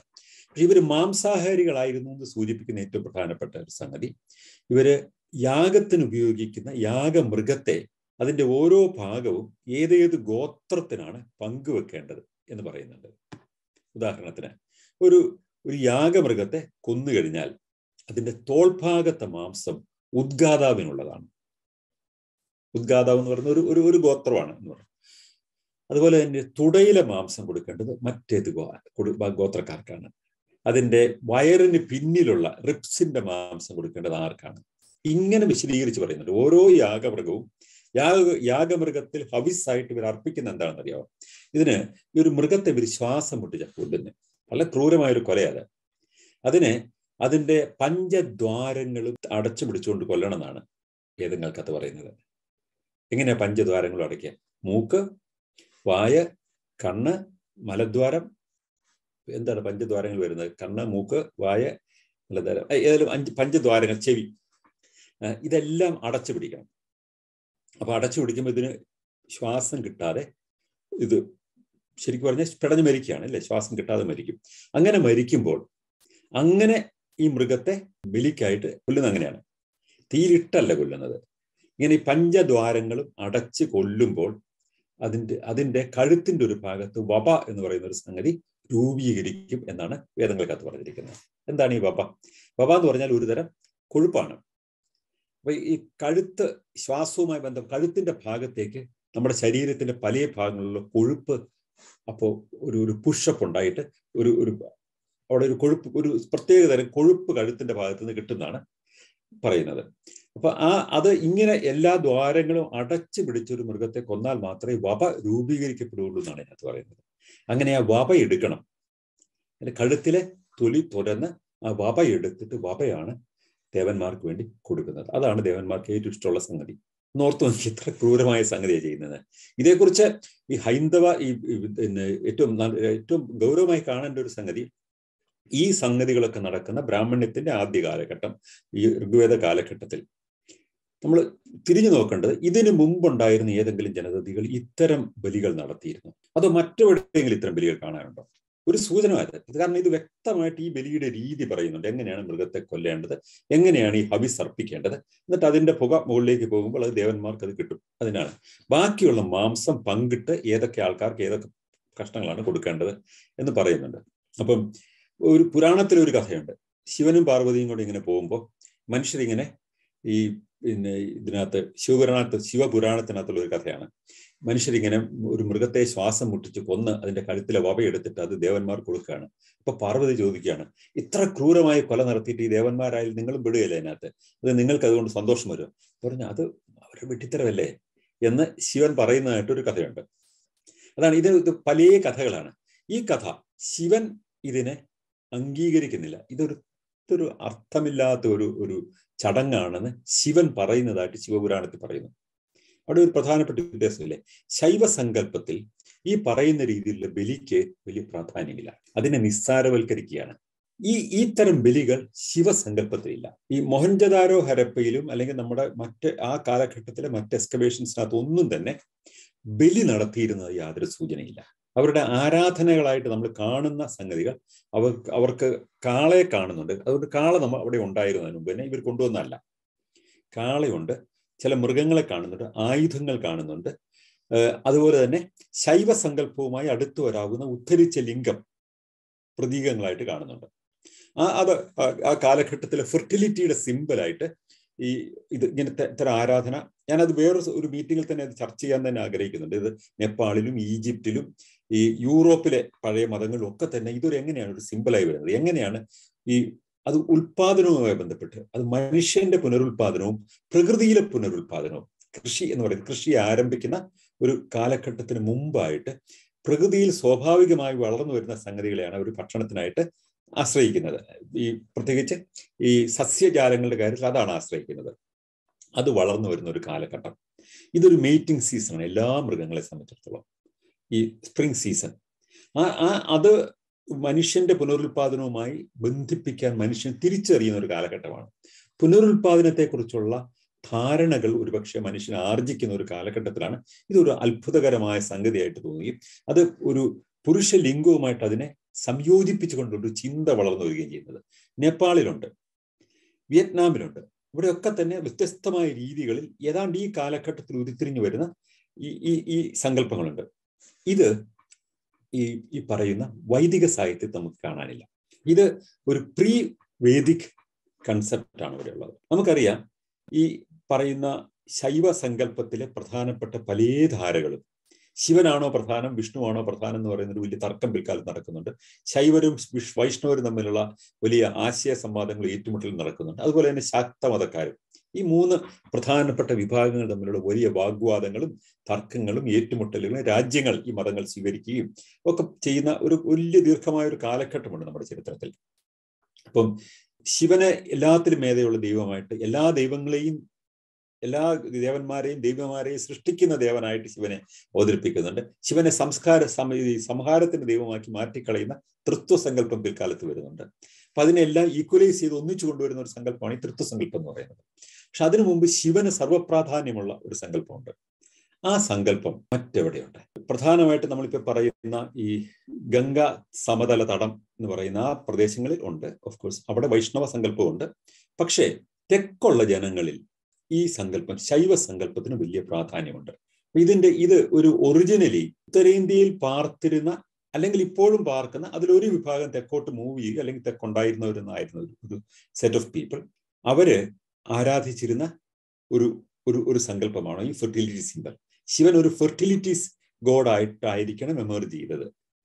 ശിവലിംഗമായിരിക്കണം ആദ്യം എമർജ് ചെയ്യുന്ന ഒരു ആരാധനാ കേന്ദ്രം. അവിടെ നിന്നാണ് ശൈവ സങ്കല്പം വളർന്നു വന്നിരിക്കാമെന്ന് എന്നുള്ള ഒരു അനുമാനം കൂടി വരുന്നുണ്ട്. അപ്പൊ അങ്ങനെ വരുമ്പോൾ ഒരു പക്ഷേ ശൈവാരാധകരായ, അല്ലെങ്കിൽ അതിന്റെ പ്രാഗ്രൂപത്തിലുള്ള ഒരു ആരാധനാ സ്വഭാവം ഉണ്ടായിരുന്ന ഒരു സംസ്കൃതി ആയിരുന്നു ഒരുപക്ഷെ ദ്രാവിഡ സംസ്കാരമെന്നും, ആ സംസ്കാരത്തിന്റെ മേൽ വന്ന മറ്റൊരു സംസ്കൃതി, അത് വൈഷ്ണവ സങ്കല്പമല്ല, വൈഷ്ണവ സങ്കല്പം ഇല്ല, ഇന്ദ്രനും വരുണനും ഒക്കെ പറയുന്ന ആ സങ്കല്പമുള്ള മറ്റൊരു സംസ്കൃതി അവിടെ വരുന്നു, ആ പ്രദേശത്തേക്ക് വരുന്നു. അത് വന്നത് അവിടെ ഒരു വലിയ യുദ്ധം നടക്കുകയായിരുന്നു. രണ്ടാമത്തെ ചോദ്യം അതാണ്. നമുക്കറിയാം, ഇപ്പൊ എൻ്റെ തന്നെ ഒരു പുസ്തകമുണ്ട്, വേദങ്ങൾ വിമർശന പഠനം എന്ന് പറഞ്ഞൊരു പുസ്തകമുണ്ട്. ആ പുസ്തകത്തിനകത്ത് ഒരു ദീർഘമായ അധ്യായം തന്നെയുണ്ട് ഈ ശൈവല്ല, ഈ ദേവന്മാരും അസുരന്മാരും തമ്മിൽ നടക്കുന്ന സംഘടനത്തെക്കുറിച്ചുള്ള വേദസാഹിത്യത്തിലെ സംഘടനകളും, അതേസമയം തന്നെ ഭൂമിയിൽ അവിടെയുള്ള ഈ ജനങ്ങളും ദസ്യുക്കളും തമ്മിൽ നടക്കുന്ന ഒരു യുദ്ധവും. ദസ്യുക്കൾ എന്ന് പറയുന്ന ഒരു ശത്രുക്കളുണ്ട്. ആ ദസ്യുക്കളെ തോൽപ്പിക്കാൻ വേണ്ടിയിട്ട്, ശക്തി നേടാൻ വേണ്ടിയിട്ടാണ് ഇവരുടെ പ്രാർത്ഥനകളൊന്നും. ദസ്യുക്കൾ ഇവരെ ആക്രമിച്ച് കീഴ്പ്പെടുത്താൻ വരുന്ന ഒരു കൂട്ടം ആൾക്കാരാണ്, അല്ലെങ്കിൽ അവിടെ ഉണ്ടായിരുന്ന പ്രാകൃതരായ ജനതയാണ് ദസ്യുക്കൾ. അവർ ദസ്യുക്കള് സുരയുടെയും സോമത്തിന്റെയും മേൽ നിയന്ത്രണം ആർജിക്കാൻ ശ്രമിക്കുന്നു എന്ന് പറയുന്ന ഭീതിയുണ്ട്. അവരെ നേരിടാൻ വേണ്ടി സോമരസം കഴിച്ച് ശക്തി ആർജിച്ച് ഇന്ദ്രനെ പോലെ അവരെ തകർത്ത് കളയുക എന്ന് പറയുന്നുണ്ട്. ഇവര് ഈ ദേവന്മാരും അസുരന്മാരും തമ്മിലുള്ള ഈ കോൺഫ്ലിക്റ്റ് നോക്കൂ. ഇവിടെ ഈ സെമിറ്റിക് സങ്കല്പങ്ങളിലുള്ള ദൈവമല്ല ഉള്ളത്, ദേവന്മാരും അവർക്കെതിരായിട്ടുള്ള അസുരന്മാരും എന്ന് പറയുന്ന ഒരു സങ്കല്പമാണുള്ളത്. ആ സങ്കല്പം ആണ് ഒരുപക്ഷെ ഈ നമ്മൾ കാണുന്ന വേദ കാലഘട്ടത്തിലെ സങ്കല്പം എന്ന് പറഞ്ഞാൽ കൃത്യമായിട്ട് ഇങ്ങനെ തന്നെയുള്ളൂ. രണ്ട് കൂട്ടരാണ്. അവര് മറ്റൊരു ലോകത്താണ് കഴിയുന്നത്. അവർക്ക് പാരലായിട്ട് ഈ ഭൂമിയിൽ മനുഷ്യരുണ്ട്. ആ മനുഷ്യരായിട്ട് അവരടയാളപ്പെടുത്തുന്ന ആൾക്കാരും അവരുടെ ശത്രുക്കളായിട്ട് ദസ്യുക്കളുമുണ്ട്. ദസ്യുക്കൾ എന്ന് പറയുന്ന ശത്രുക്കൾക്കെതിരായിട്ട് ഇവരിവിടെ പോരാടുന്നു. ഈ പോരാട്ടത്തിൽ ഇവരെ സഹായിക്കുന്ന ആൾക്കാര് ദേവന്മാരും ദസ്യുക്കളെ സഹായിക്കുന്ന ആൾക്കാർ അസുരന്മാരുമാണ്. ഇതാണ് അവരുടെ ഒരു തോട്ട് നെറേറ്റീവ് എന്ന് പറയുന്നത്. ഈ കഥയിലെ ഡീറ്റെയിൽസിലേക്കല്ല പോകുന്നത്. ഈ നെറേറ്റീവിലാണ് ഋഗ്വേദം, യജുർവേദം, സാമവേദം എന്ന് പറയുന്ന സ്ട്രക്ചർ മുഴുവൻ കിടന്ന് കറങ്ങുന്നത്. എന്താണ് സോമം എന്ന് കൂടി അത് സാന്ദർഭികമായിട്ട് പറയാം. സോമരസം എങ്ങനെയാണ് കണ്ടെത്തേണ്ടത്, അത് എങ്ങനെയാണ് പിഴിഞ്ഞതിൽ നിന്ന് രസം എടുക്കേണ്ടത്, ആ രസം കഴിച്ചു കഴിഞ്ഞാൽ എന്തൊക്കെ അത്ഭുതങ്ങൾ കിട്ടും, എങ്ങനെയാണ് വലിയ ശക്തി കിട്ടുന്നത്, എങ്ങനെയാണ് ഈ ലോകത്തെ സംഗതികളൊക്കെ കാണാൻ പറ്റും എന്നൊക്കെ പറയുന്നുണ്ട്. അതേക്കുറിച്ച് പല ആൾക്കാരും പറയുന്നത് അത് ഒരുപക്ഷെ നമ്മൾ ഇന്നറിയപ്പെടുന്ന കഞ്ചാവിന്റെ ഒരു പ്രാരൂപമായിരിക്കണം ഈ സോമം എന്ന് അനുമാനിക്കാൻ ഒരുപാട് ന്യായങ്ങളുണ്ട്. കാരണം അത് എങ്ങനെയാണ് എക്സ്ട്രാക്ട് ചെയ്യുന്നതെന്നൊക്കെ അതിനകത്ത് പറയുന്നുണ്ട്. ഒരു ചെടിയിൽ നിന്ന് ഇടിച്ചു പിഴിഞ്ഞതിന്റെ ദ്രാവകമെടുത്ത് ആണിത് ഒരു പാനം ചെയ്യുന്നത്. അതാണ് സോമരസം. ഈ സോമരസം ഒരുപക്ഷെ അന്നവര് ഈ നാർക്കോട്ടിക് ഡ്രഗ്സ്, പിന്നെ പ്രകൃതിദത്തമായ ഈ നാർക്കോട്ടിക് ഡ്രഗ്സ് അവർ കണ്ടുപിടിച്ചിട്ടുണ്ടാവണം. ഇതൊരു കാലഘട്ടമാണ്. അതിനു മുമ്പ് തന്നെ സുര എന്ന് പറയുന്നത് ഫെർമെന്റ് ചെയ്തുണ്ടാവുന്ന മദ്യം, മറ്റത് ഈ കഞ്ചാവോ അതിന് തുല്യമായ മറ്റ് പൊപ്പിയോ അങ്ങനെ എന്തെങ്കിലും ആകാം. പക്ഷെ അത് ചെടിയിൽ നിന്ന് പിഴിഞ്ഞെടുക്കുകയും അത്ഭുതകരമായ അനുഭൂതികളും ഒക്കെ ഉണ്ടാകാവുന്ന ഒരു സംഗതിയായിട്ടാണ് ഇത് പറയുന്നത്. ഇത് രണ്ടും ഈ കാലഘട്ടത്തിൽ അവർ ഉപയോഗിച്ചിരിക്കാമെന്നും ഈ ഭാവനയുടെ വന്യമായ ഒരു വികാസം മുന്നോട്ട് കൊണ്ടുപോകുന്നതിന് ഈ കൃതികളൊക്കെ രചിക്കപ്പെടുന്നതിനുള്ള ഭാവന അവർക്ക്, വൈൽഡ് ഇമാജിനേഷൻ അവർക്ക് കിട്ടുന്നതിനുള്ള ഒരു പ്രേരക ശക്തി ഒരുപക്ഷെ ഇവരുടെ ഈ സൈക്കഡലിക് എക്സ്പീരിയൻസ് ആയിരിക്കാം എന്ന് പറയുന്ന പഠനങ്ങളുമുണ്ട്. അത് എൻ്റെ പുസ്തകത്തിലൊക്കെ ഞാനത് ആ വാദമുഖം വളരെ വ്യക്തമായിട്ട് തന്നെ അതിൻ്റെ സോഴ്സസ് ഒക്കെ ചൂണ്ടിക്കാണിച്ചുകൊണ്ട് തന്നെ പറയുന്നുണ്ട് അതിനകത്ത്. അതിനു മുമ്പ് തന്നെ ശൈവ ആരാധകർ എന്ന് പറയുന്നത്, ഇപ്പൊ മോഹൻജദാരോ ഹരപ്പയിൽ ഉണ്ടായിരുന്ന ആൾക്കാർ, അത് ഇനി നെതർ ഇഷ്യൂ. മോഹൻജദാരോ ഹരപ്പയിൽ ഇന്ന് നമുക്ക് അറിയപ്പെടുന്ന ഒരു നെറേറ്റീവ്, ആ നെറേറ്റീവ് ഇപ്പോൾ ദേവിപ്രസാദ് ചതോപാധ്യായ അല്ലെങ്കിൽ കൊസാംബി തുടങ്ങിയവരൊക്കെ തന്നെ പറയുന്ന പ്രധാന നെറേറ്റീവ് ആര്യന്മാര് ഇങ്ങോട്ടേക്ക് വരുന്നു. അവിടെ നമുക്ക് തിരിച്ചറിയേണ്ട വേറെ സംഗതി, ആയുധങ്ങളെ കുറിച്ച് ഞാൻ പറഞ്ഞല്ലോ. ചരിത്രത്തിലേക്കുള്ള ഒരു വാതായനം അവർ ഉപയോഗിച്ച ആയുധങ്ങളെ കുറിച്ചുള്ള തിരിച്ചറിവാണ്. ഏത് യുദ്ധവും നമ്മൾ ജയിക്കണമെങ്കിൽ അംഗസംഖ്യ അല്ല പ്രശ്നം, നമ്മുടെ വാർ സ്ട്രാറ്റജിയാണ് പ്രശ്നം. എവിടെയാണ് എന്താണ് വിൻ ചെയ്യേണ്ടതെന്ന് നമ്മൾ തിരിച്ചറിയണം. എത്ര അംഗങ്ങളുള്ള ഒരു സൈന്യത്തെയും നേരിടാൻ ഈ യുദ്ധത്തിന്റെ ഒരു പ്രധാന തന്ത്രം എന്താണ്? യുദ്ധത്തിലെ ഒരു പ്രധാന തന്ത്രം എതിരാളിയെ അസ്തപ്രജ്ഞാക്കുന്നതാണ്. എതിരാളി ഭയപ്പെടണം. ഭയപ്പെട്ടാൽ ഒന്നുകിൽ സറണ്ടർ ചെയ്യും, അല്ലെങ്കിൽ പലായനം ചെയ്യും, അല്ലേ? അപ്പൊ യുദ്ധത്തിൽ ഇവരെ എലിമിനേറ്റ് ചെയ്യുന്നതിനേക്കാൾ പ്രധാനം ഏത് യുദ്ധത്തിലും അല്ലെങ്കിൽ ഏത് സംഘടനത്തിലും എതിരാളിയെ അസ്തപ്രജ്ഞരാക്കുകയും അതുമൂലം അവർ സറണ്ടർ ചെയ്യുകയോ അല്ലെങ്കിൽ ഭയപ്പെട്ട് പലായനം ചെയ്യുകയോ എന്നുള്ളതാണ്. ഈ ക്ലെൻസിങ് എന്ന് പറയുന്ന ഒരു സംഗതി പഴയകാല യുദ്ധസങ്കല്പങ്ങളൊന്നും കാണുന്നില്ല. മൃഗങ്ങളുടെ യുദ്ധത്തിലും ക്ലെൻസിങ് എന്നല്ല കാണുന്നത്. അവർ കൊന്നൊടുക്കുകയല്ല, ഭയപ്പെടുത്തുകയോ തുരത്തി ഓടിക്കുകയോ ചെയ്യുകയാണ് ചെയ്യുന്നത്. അപ്പൊ ഇവിടെ കാണുന്ന ഒരു പ്രധാനപ്പെട്ട സംഗതി, എതിരാളിയെ ഭയപ്പെടുത്തി ഓടിക്കാനോ അവരെ സ്തബ്ധരാക്കാനോ സാധിക്കുന്ന മട്ടിൽ യുദ്ധം ചെയ്യാനായിട്ട് ഉള്ള ശേഷിക്ക് വേണ്ടിയിട്ടുള്ള പ്രത്യേകമായ പ്രാർത്ഥനകളൊക്കെ നമുക്ക് ഇതിനകത്ത് കാണാൻ പറ്റുന്നുണ്ട്. ഇവർക്ക് ഗുണം ചെയ്ത സംഗതികൾ എന്തൊക്കെയാണ്? ഒരു പ്രധാനപ്പെട്ട സംഗതി, ഇവര് വന്ന ആൾക്കാര് അവർക്ക് ഇരുമ്പ് കണ്ടുപിടിച്ചു കഴിഞ്ഞിരുന്നവര്, അവരുടെ കൈവശം ഇരുമ്പ് എങ്ങനെയാണ് എക്സ്ട്രാക്ട് ചെയ്തെന്നുള്ള ജ്ഞാനം കിട്ടിക്കഴിഞ്ഞിരുന്ന ആൾക്കാരാണ് ഇവർ. അതിനു മുമ്പുള്ള ഒരു സൂചനയും നമുക്ക് ഇരുമ്പ് ആയുധമായിട്ട് ഉപയോഗിക്കുന്നത് കാണുന്നില്ല. മോഹൻജദാരോ ഹരപ്പയിൽ ഇരുമ്പ് കൊണ്ടുള്ള ആയുധങ്ങളൊന്നും കാണാനില്ല, ഒരു സൂചനയില്ല. ഈ ഇരുമ്പ് എക്സ്ട്രാക്ട് ചെയ്യുക, അത് ഇരുമ്പ് പലയിടത്ത് പല രീതികളിൽ കിട്ടുമല്ലോ, കല്ലുകളിലും ഒക്കെ ആയിട്ട് പല രീതികളിൽ ലോകത്തിന്റെ എല്ലാ ഭാഗങ്ങളിലും ഈ കാലഘട്ടത്തിൽ ഇരുമ്പ് എക്സ്ട്രാക്ട് ചെയ്യാൻ പഠിച്ചു കഴിഞ്ഞു. അത് വലിയൊരു ഭാരതീയമായ വൈജ്ഞാനികമായ മേഖലയാണ്. നമ്മൾ അന്നേ ഇരുമ്പുണ്ടാക്കിയിരുന്നു പറഞ്ഞു കഴിഞ്ഞാൽ അത് ലോകത്തിൽ എല്ലായിടത്തും എല്ലാവരും ഉണ്ടാക്കിയിരുന്നു. നമ്മൾ ഈ അത്ഭുതകരമായ നമ്മുടെ ഭാരതീയ പാരമ്പര്യത്തിന്റെ മഹത്വത്തെക്കുറിച്ച് പറയുമ്പോൾ നമുക്ക് നോക്കൂ, 2500 വർഷങ്ങൾക്ക് നമ്മൾ ഇരുമ്പ് കണ്ടുപിടിച്ചിരുന്നു. അത് 2500 വർഷങ്ങൾക്ക് ഇവിടെ മാത്രമല്ല, അത് റഷ്യയിലും കണ്ടുപിടിച്ചിരുന്നു, ചൈനയിലും കണ്ടുപിടിച്ചിരുന്നു, ആഫ്രിക്കയിൽ പോലും കണ്ടുപിടിച്ചിരുന്നു. അത് മനുഷ്യൻ ഏതാണ്ട് കണ്ടുപിടിക്കുന്നതൊക്കെ ഏതാണ്ട് ഒരു കാലഘട്ടത്തിലാണ്. നമ്മൾ അത്ഭുതകരമായി പറയുന്ന പല സംഗതികളും മനുഷ്യൻ വിജ്ഞാനം ആർജിച്ചു വരുന്ന ഒരു കാലഘട്ടത്തിൽ നമ്മൾ ചിലതൊക്കെ കണ്ട് അമ്പരന്ന്, അന്ന് ഇവർക്കതൊക്കെ അറിയാമായിരുന്നു എന്ന് ചോദിക്കുമ്പോൾ, അറിയാമായിരുന്നു, ഇവിടെ മാത്രമല്ല മറ്റു സ്ഥലങ്ങളിലും അറിയാമായിരുന്നു. അതാണ്, ഈജിപ്തിലും അറിയാമായിരുന്നു. അപ്പൊ അതുകൊണ്ട് ഇതിനകത്ത് വലിയ അത്ഭുതമൊന്നുമില്ല. അപ്പം ഇവര് കുതിരയെ ഓടിച്ചിരുന്നു. ഇവര് വന്ന ആൾക്കാർക്ക് കുതിരയുണ്ടായിരുന്നു. കുതിരയെ മെരുക്കി ഉപയോഗിക്കാൻ ഇവർക്ക് കഴിവുണ്ടായിരുന്നു.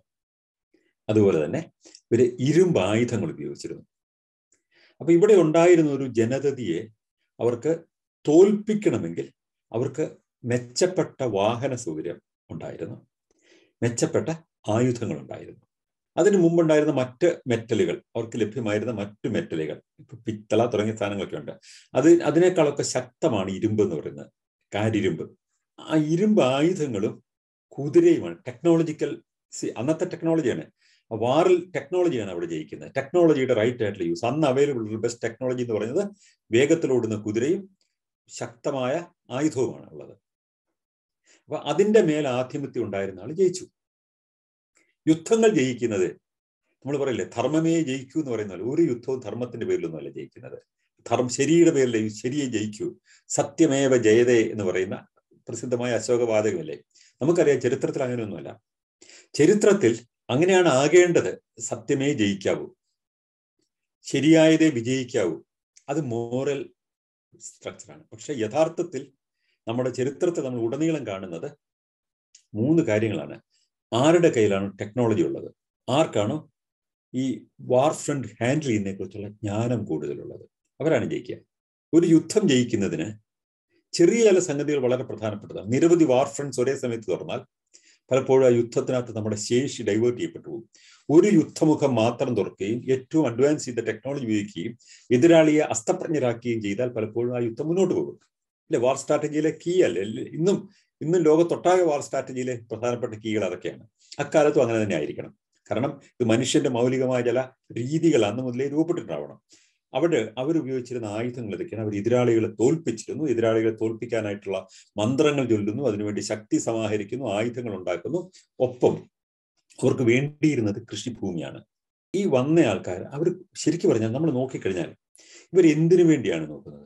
ഇവരുടെ കൃഷിയിടങ്ങൾ സംരക്ഷിക്കാൻ വേണ്ടി, ഇവരുടെ മൃഗങ്ങളെ സംരക്ഷിക്കാൻ വേണ്ടി ആണ് ഇവര് ഈ ദസ്യുക്കളോട് പൊരുതുന്നത്. യഥാർത്ഥത്തിൽ അവർ വന്ന് ഈ മൃഗങ്ങളെ കൊണ്ടുപോകും. അവർ നമ്മുടെ ആവാസ കേന്ദ്രങ്ങൾ തകർക്കും.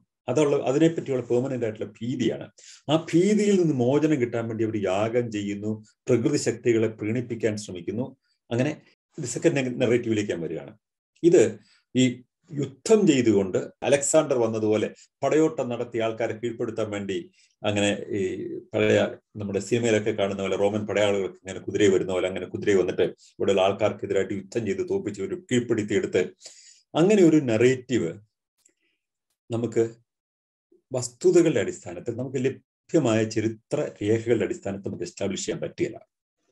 പക്ഷേ ഈ പീരീഡ് കൂടെ നോക്കണം.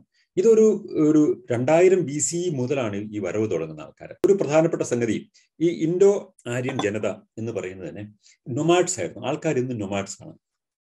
ലോകത്തിലെ ആഫ്രിക്കയിലാണ് ആദ്യത്തെ മനുഷ്യനുണ്ടായെന്നാണ് പറയുന്നത്, അല്ലേ.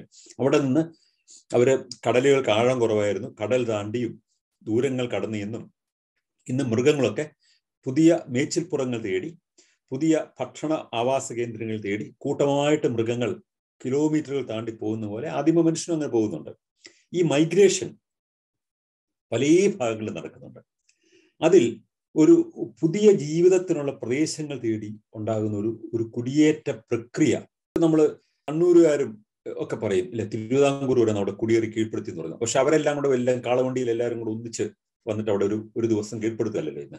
അതിന് എത്ര കാലം കൊണ്ടാണ് തിരുവിതാംകൂർ കുടിയേറ്റക്കാർ മലബാറിലേക്ക് എത്തിയത്? ഒരു 100, 150, 200 കൊല്ലക്കാലം കൊണ്ട് ക്രമേണ ആൾക്കാർ മൈഗ്രേറ്റ് ചെയ്യുന്നത്. അതുപോലെ ഇതൊരു 1500, 2500 വർഷങ്ങൾക്ക് കൊണ്ട് നടക്കുന്ന ഒരു കുടിയേറ്റ പ്രക്രിയയാണ്. ഘട്ടം ഘട്ടമായിട്ട് ആൾക്കാർ വരികയാണ്. എന്തിനു വേണ്ടിയിട്ടാണ് വരുന്നത്? ഇവിടെ ഗംഗാ സമതലമുണ്ട്, ഇവിടെ കൃഷി എളുപ്പമാണ്, സെറ്റിൽ ഡൗൺ ചെയ്ത് താമസിക്കാൻ ഒരു സ്ഥലം തേടിയാണ് ഇവർ വരുന്നത്. കാരണം മരുഭൂമികൾ താണ്ടി കടന്നു വരികയാണ്, അല്ലെങ്കിൽ തണുത്തുറഞ്ഞ പ്രദേശങ്ങൾ കടന്ന് ഇവർ യാത്ര ചെയ്ത് വരികയാണ്. അങ്ങനെ ഇവിടെ വരുമ്പോൾ കൃഷി ചെയ്യാൻ പറ്റിയ ഫലഭൂയിഷ്ടമായ മണ്ണ്, കൃഷി അവർ കണ്ടുപിടിച്ചു കഴിഞ്ഞു. അപ്പൊ അതുമായിട്ട് സെറ്റിൽ ഡൗൺ ചെയ്യുന്ന ഒരാൾക്കാർ. അപ്പൊ സ്വാഭാവികമായിട്ടും അവരുടെ ഒരു എതിരാളി ആരാണ്? അവിടെ ഒന്നുകിൽ ഉണ്ടായിരുന്ന ആൾക്കാര്. അപ്പൊ അവരുമായിട്ട് ഏറ്റുമുട്ടി അവരെ തകർത്തു കളഞ്ഞു. അതിന്റെ അവശിഷ്ടങ്ങളാണ് ഈ മൊഹൻജദാരോ ഹരപ്പയിലോ ഒക്കെ കാണുന്നത് എന്നുള്ളതാണ് നമുക്കറിയാവുന്ന ഒരു നറേറ്റീവ് എന്ന് പറയുന്നത്. അത് ഒരുപക്ഷെ ഇവിടെ ഉണ്ടായിരുന്ന ആദ്യമേ ജനതയായിരിക്കും. അവരെ അടിച്ചു കൊന്ന് പിന്നെ അതിന്റെ അവശിഷ്ടങ്ങൾ അതിനേക്കാൾ വലിയൊരു സംസ്കൃതി ആയിരുന്നിരിക്കാം എന്ന് പറയുന്ന ഒരു നറേറ്റീവ് ഉണ്ട്. അതോ ഈ മൊഹൻജദാരോയിലും ഹരപ്പയിലൊക്കെ ഉൾപ്പെടുന്ന സംഗതികൾ ഇതൊരു പ്രകൃതിക്ഷോഭത്തിൽ തകർന്നു പോയതാണോ? അങ്ങനെയും വരാമല്ലോ, അല്ലേ. ഇപ്പൊ നമുക്കറിയാം വലിയ സുനാമികളൊക്കെ വന്നിട്ട് ഇന്ന് നമുക്കറിയാവുന്ന മഹാബലിപുരം എന്ന് പറയുന്ന സ്ഥലം എന്ന് ഓർത്ത്, മഹാബലിപുരത്ത് അവിടെ ഇന്ന് പോയിട്ടുള്ള ആൾക്കാർക്കൊക്കെ അറിയാം, അവിടെ ഒരുപാട് ശില്പങ്ങളുടെയൊക്കെ അവശിഷ്ടങ്ങൾ കാണാറുണ്ട്. ഇപ്പൊ ഒട്ടനവധി ശില്പങ്ങൾ, അതിനകത്ത് പലതും മുഖമൊന്നും രൂപപ്പെട്ട് കഴിഞ്ഞിട്ട് മൂക്ക് മാത്രം വെച്ച്, കണ്ണൊന്നും തയ്യാറായി കഴിഞ്ഞിട്ടില്ല. അങ്ങനെ ഒട്ടനവധി ശില്പങ്ങളൊക്കെ ഉള്ള ഒരു സംഭവം, അത് അപൂർണമാകാത്ത എണ്ണമറ്റ ശില്പങ്ങൾ ഇങ്ങനെ നിരനിരയായി കിടക്കുന്നു. അതെങ്ങനെ കണ്ടുപിടിക്കുന്നത്? കുറെ നാളുകൾക്ക് മുമ്പ് കടൽ തീരത്ത് ഒരു വിഗ്രഹത്തിന്റെ തല ഇങ്ങനെ ഒരാൾ കാണുന്നു. കുഴിച്ചു വരുമ്പോൾ ഒരു വലിയ നഗരമാണ് അവിടെ. എന്തുകൊണ്ടാണ് ഇത്രയും ഒരു വലിയൊരു ഒരു ഒരു ക്ഷേത്ര സമുച്ചയം തയ്യാറാക്കുന്നതിനിടയ്ക്ക് പകുതി ഒഴിച്ചിട്ട് അതില്ലാണ്ടായി പോയിരിക്കുകയാണ്. അത് മുഴുവൻ മണ്ണടിഞ്ഞു പോയി. പിന്നീട് എക്സ്കവേറ്റ് ചെയ്തെടുത്താണ്. ഇന്ന് മഹാബലിപുരത്ത് കാണുന്ന ഈ ശില്പങ്ങൾ മുഴുവനും പൂർത്തിയാകാത്ത വിഗ്രഹങ്ങളാണ്. അതെന്തുകൊണ്ടായിരിക്കാം ഉണ്ടായത്? നമുക്ക് അനുമാനിക്കാൻ മാത്രമേ വഴിയുള്ളൂ. ഒരു പോസിബിലിറ്റി എന്ന് പറഞ്ഞാൽ ഒരു സുനാമി വന്ന് കാണാം, എല്ലാം മുങ്ങിയടിച്ചു പോയി കാണാം. അന്നത്തെ ആൾക്കാർക്ക് ഒന്നും മനസ്സിലാകുകയല്ല, ഇത് മൊത്തം ബറി ചെയ്ത് പോയി കാണാം. ഒരു മഹാപ്രളയങ്ങളെ കുറിച്ചുള്ള പല കഥകളിലും പറയുന്നത് സുനാമികളായിരിക്കാനാണ് വഴി, അല്ലെ? അതല്ലെങ്കിൽ ഒരു ശത്രു രാജ്യത്തിന് ഇവരെ പടയോട്ടം നടത്തുന്നു. അപ്പൊ ഇവർ ചെയ്തിരുന്ന സംഗതികൾ എല്ലാം ഉപേക്ഷിച്ച് ഇവർ പോവുകയും ഇവരെ കൊന്നു തള്ളുകയും ചെയ്തിട്ടുണ്ടാവണം. ഇത് രണ്ട് പോസിബിലിറ്റിയാണ് അവിടെ ഉള്ളത്. Anyway, half way stopped. ഈ സ്ട്രക്ചർ മുഴുവൻ അവിടെ ഉണ്ട്. പക്ഷെ അതുകൊണ്ട് നമുക്ക് അനുമാനിക്കാവുന്നത്, നമുക്ക് നമ്മുടെ ഇന്നത്തെ അവസ്ഥയിൽ നിന്ന് പുറകോട്ട് തിരിഞ്ഞ് നോക്കുമ്പോൾ എന്തൊക്കെയാണ് ഇന്നുള്ള പോസിബിലിറ്റീസ്, അതുപോലെ ഒരു സമാന സാഹചര്യം നമ്മൾ അനുമാനിക്കുകയാണ് ചെയ്യുന്നത്. പിന്നെ നമുക്ക് എവിഡൻസ് തേടി പോവുകയാണ് ചെയ്യുന്നത്. ഇതിനെക്കുറിച്ച് എവിടെയെങ്കിലും ഏതെങ്കിലും കൃതികളിൽ പറയുന്നുണ്ടോ, ഇത്തരം ഒരു സംഭവത്തെക്കുറിച്ച് സൂചിപ്പിക്കുന്നുണ്ടോ? ഇങ്ങനെയുള്ള സംഗതികളിലേക്കൊക്കെ നമ്മൾ പിന്നീട് പോകേണ്ടി വരും. ഇവിടെ ഈ മൊഹൻജദാരോ ഹരപ്പയുടെ കാര്യത്തിൽ നമ്മൾ കാണുന്നത്, നമുക്ക് ഇന്നൊരു കൃത്യമായ എവിഡൻസ് ഇല്ല.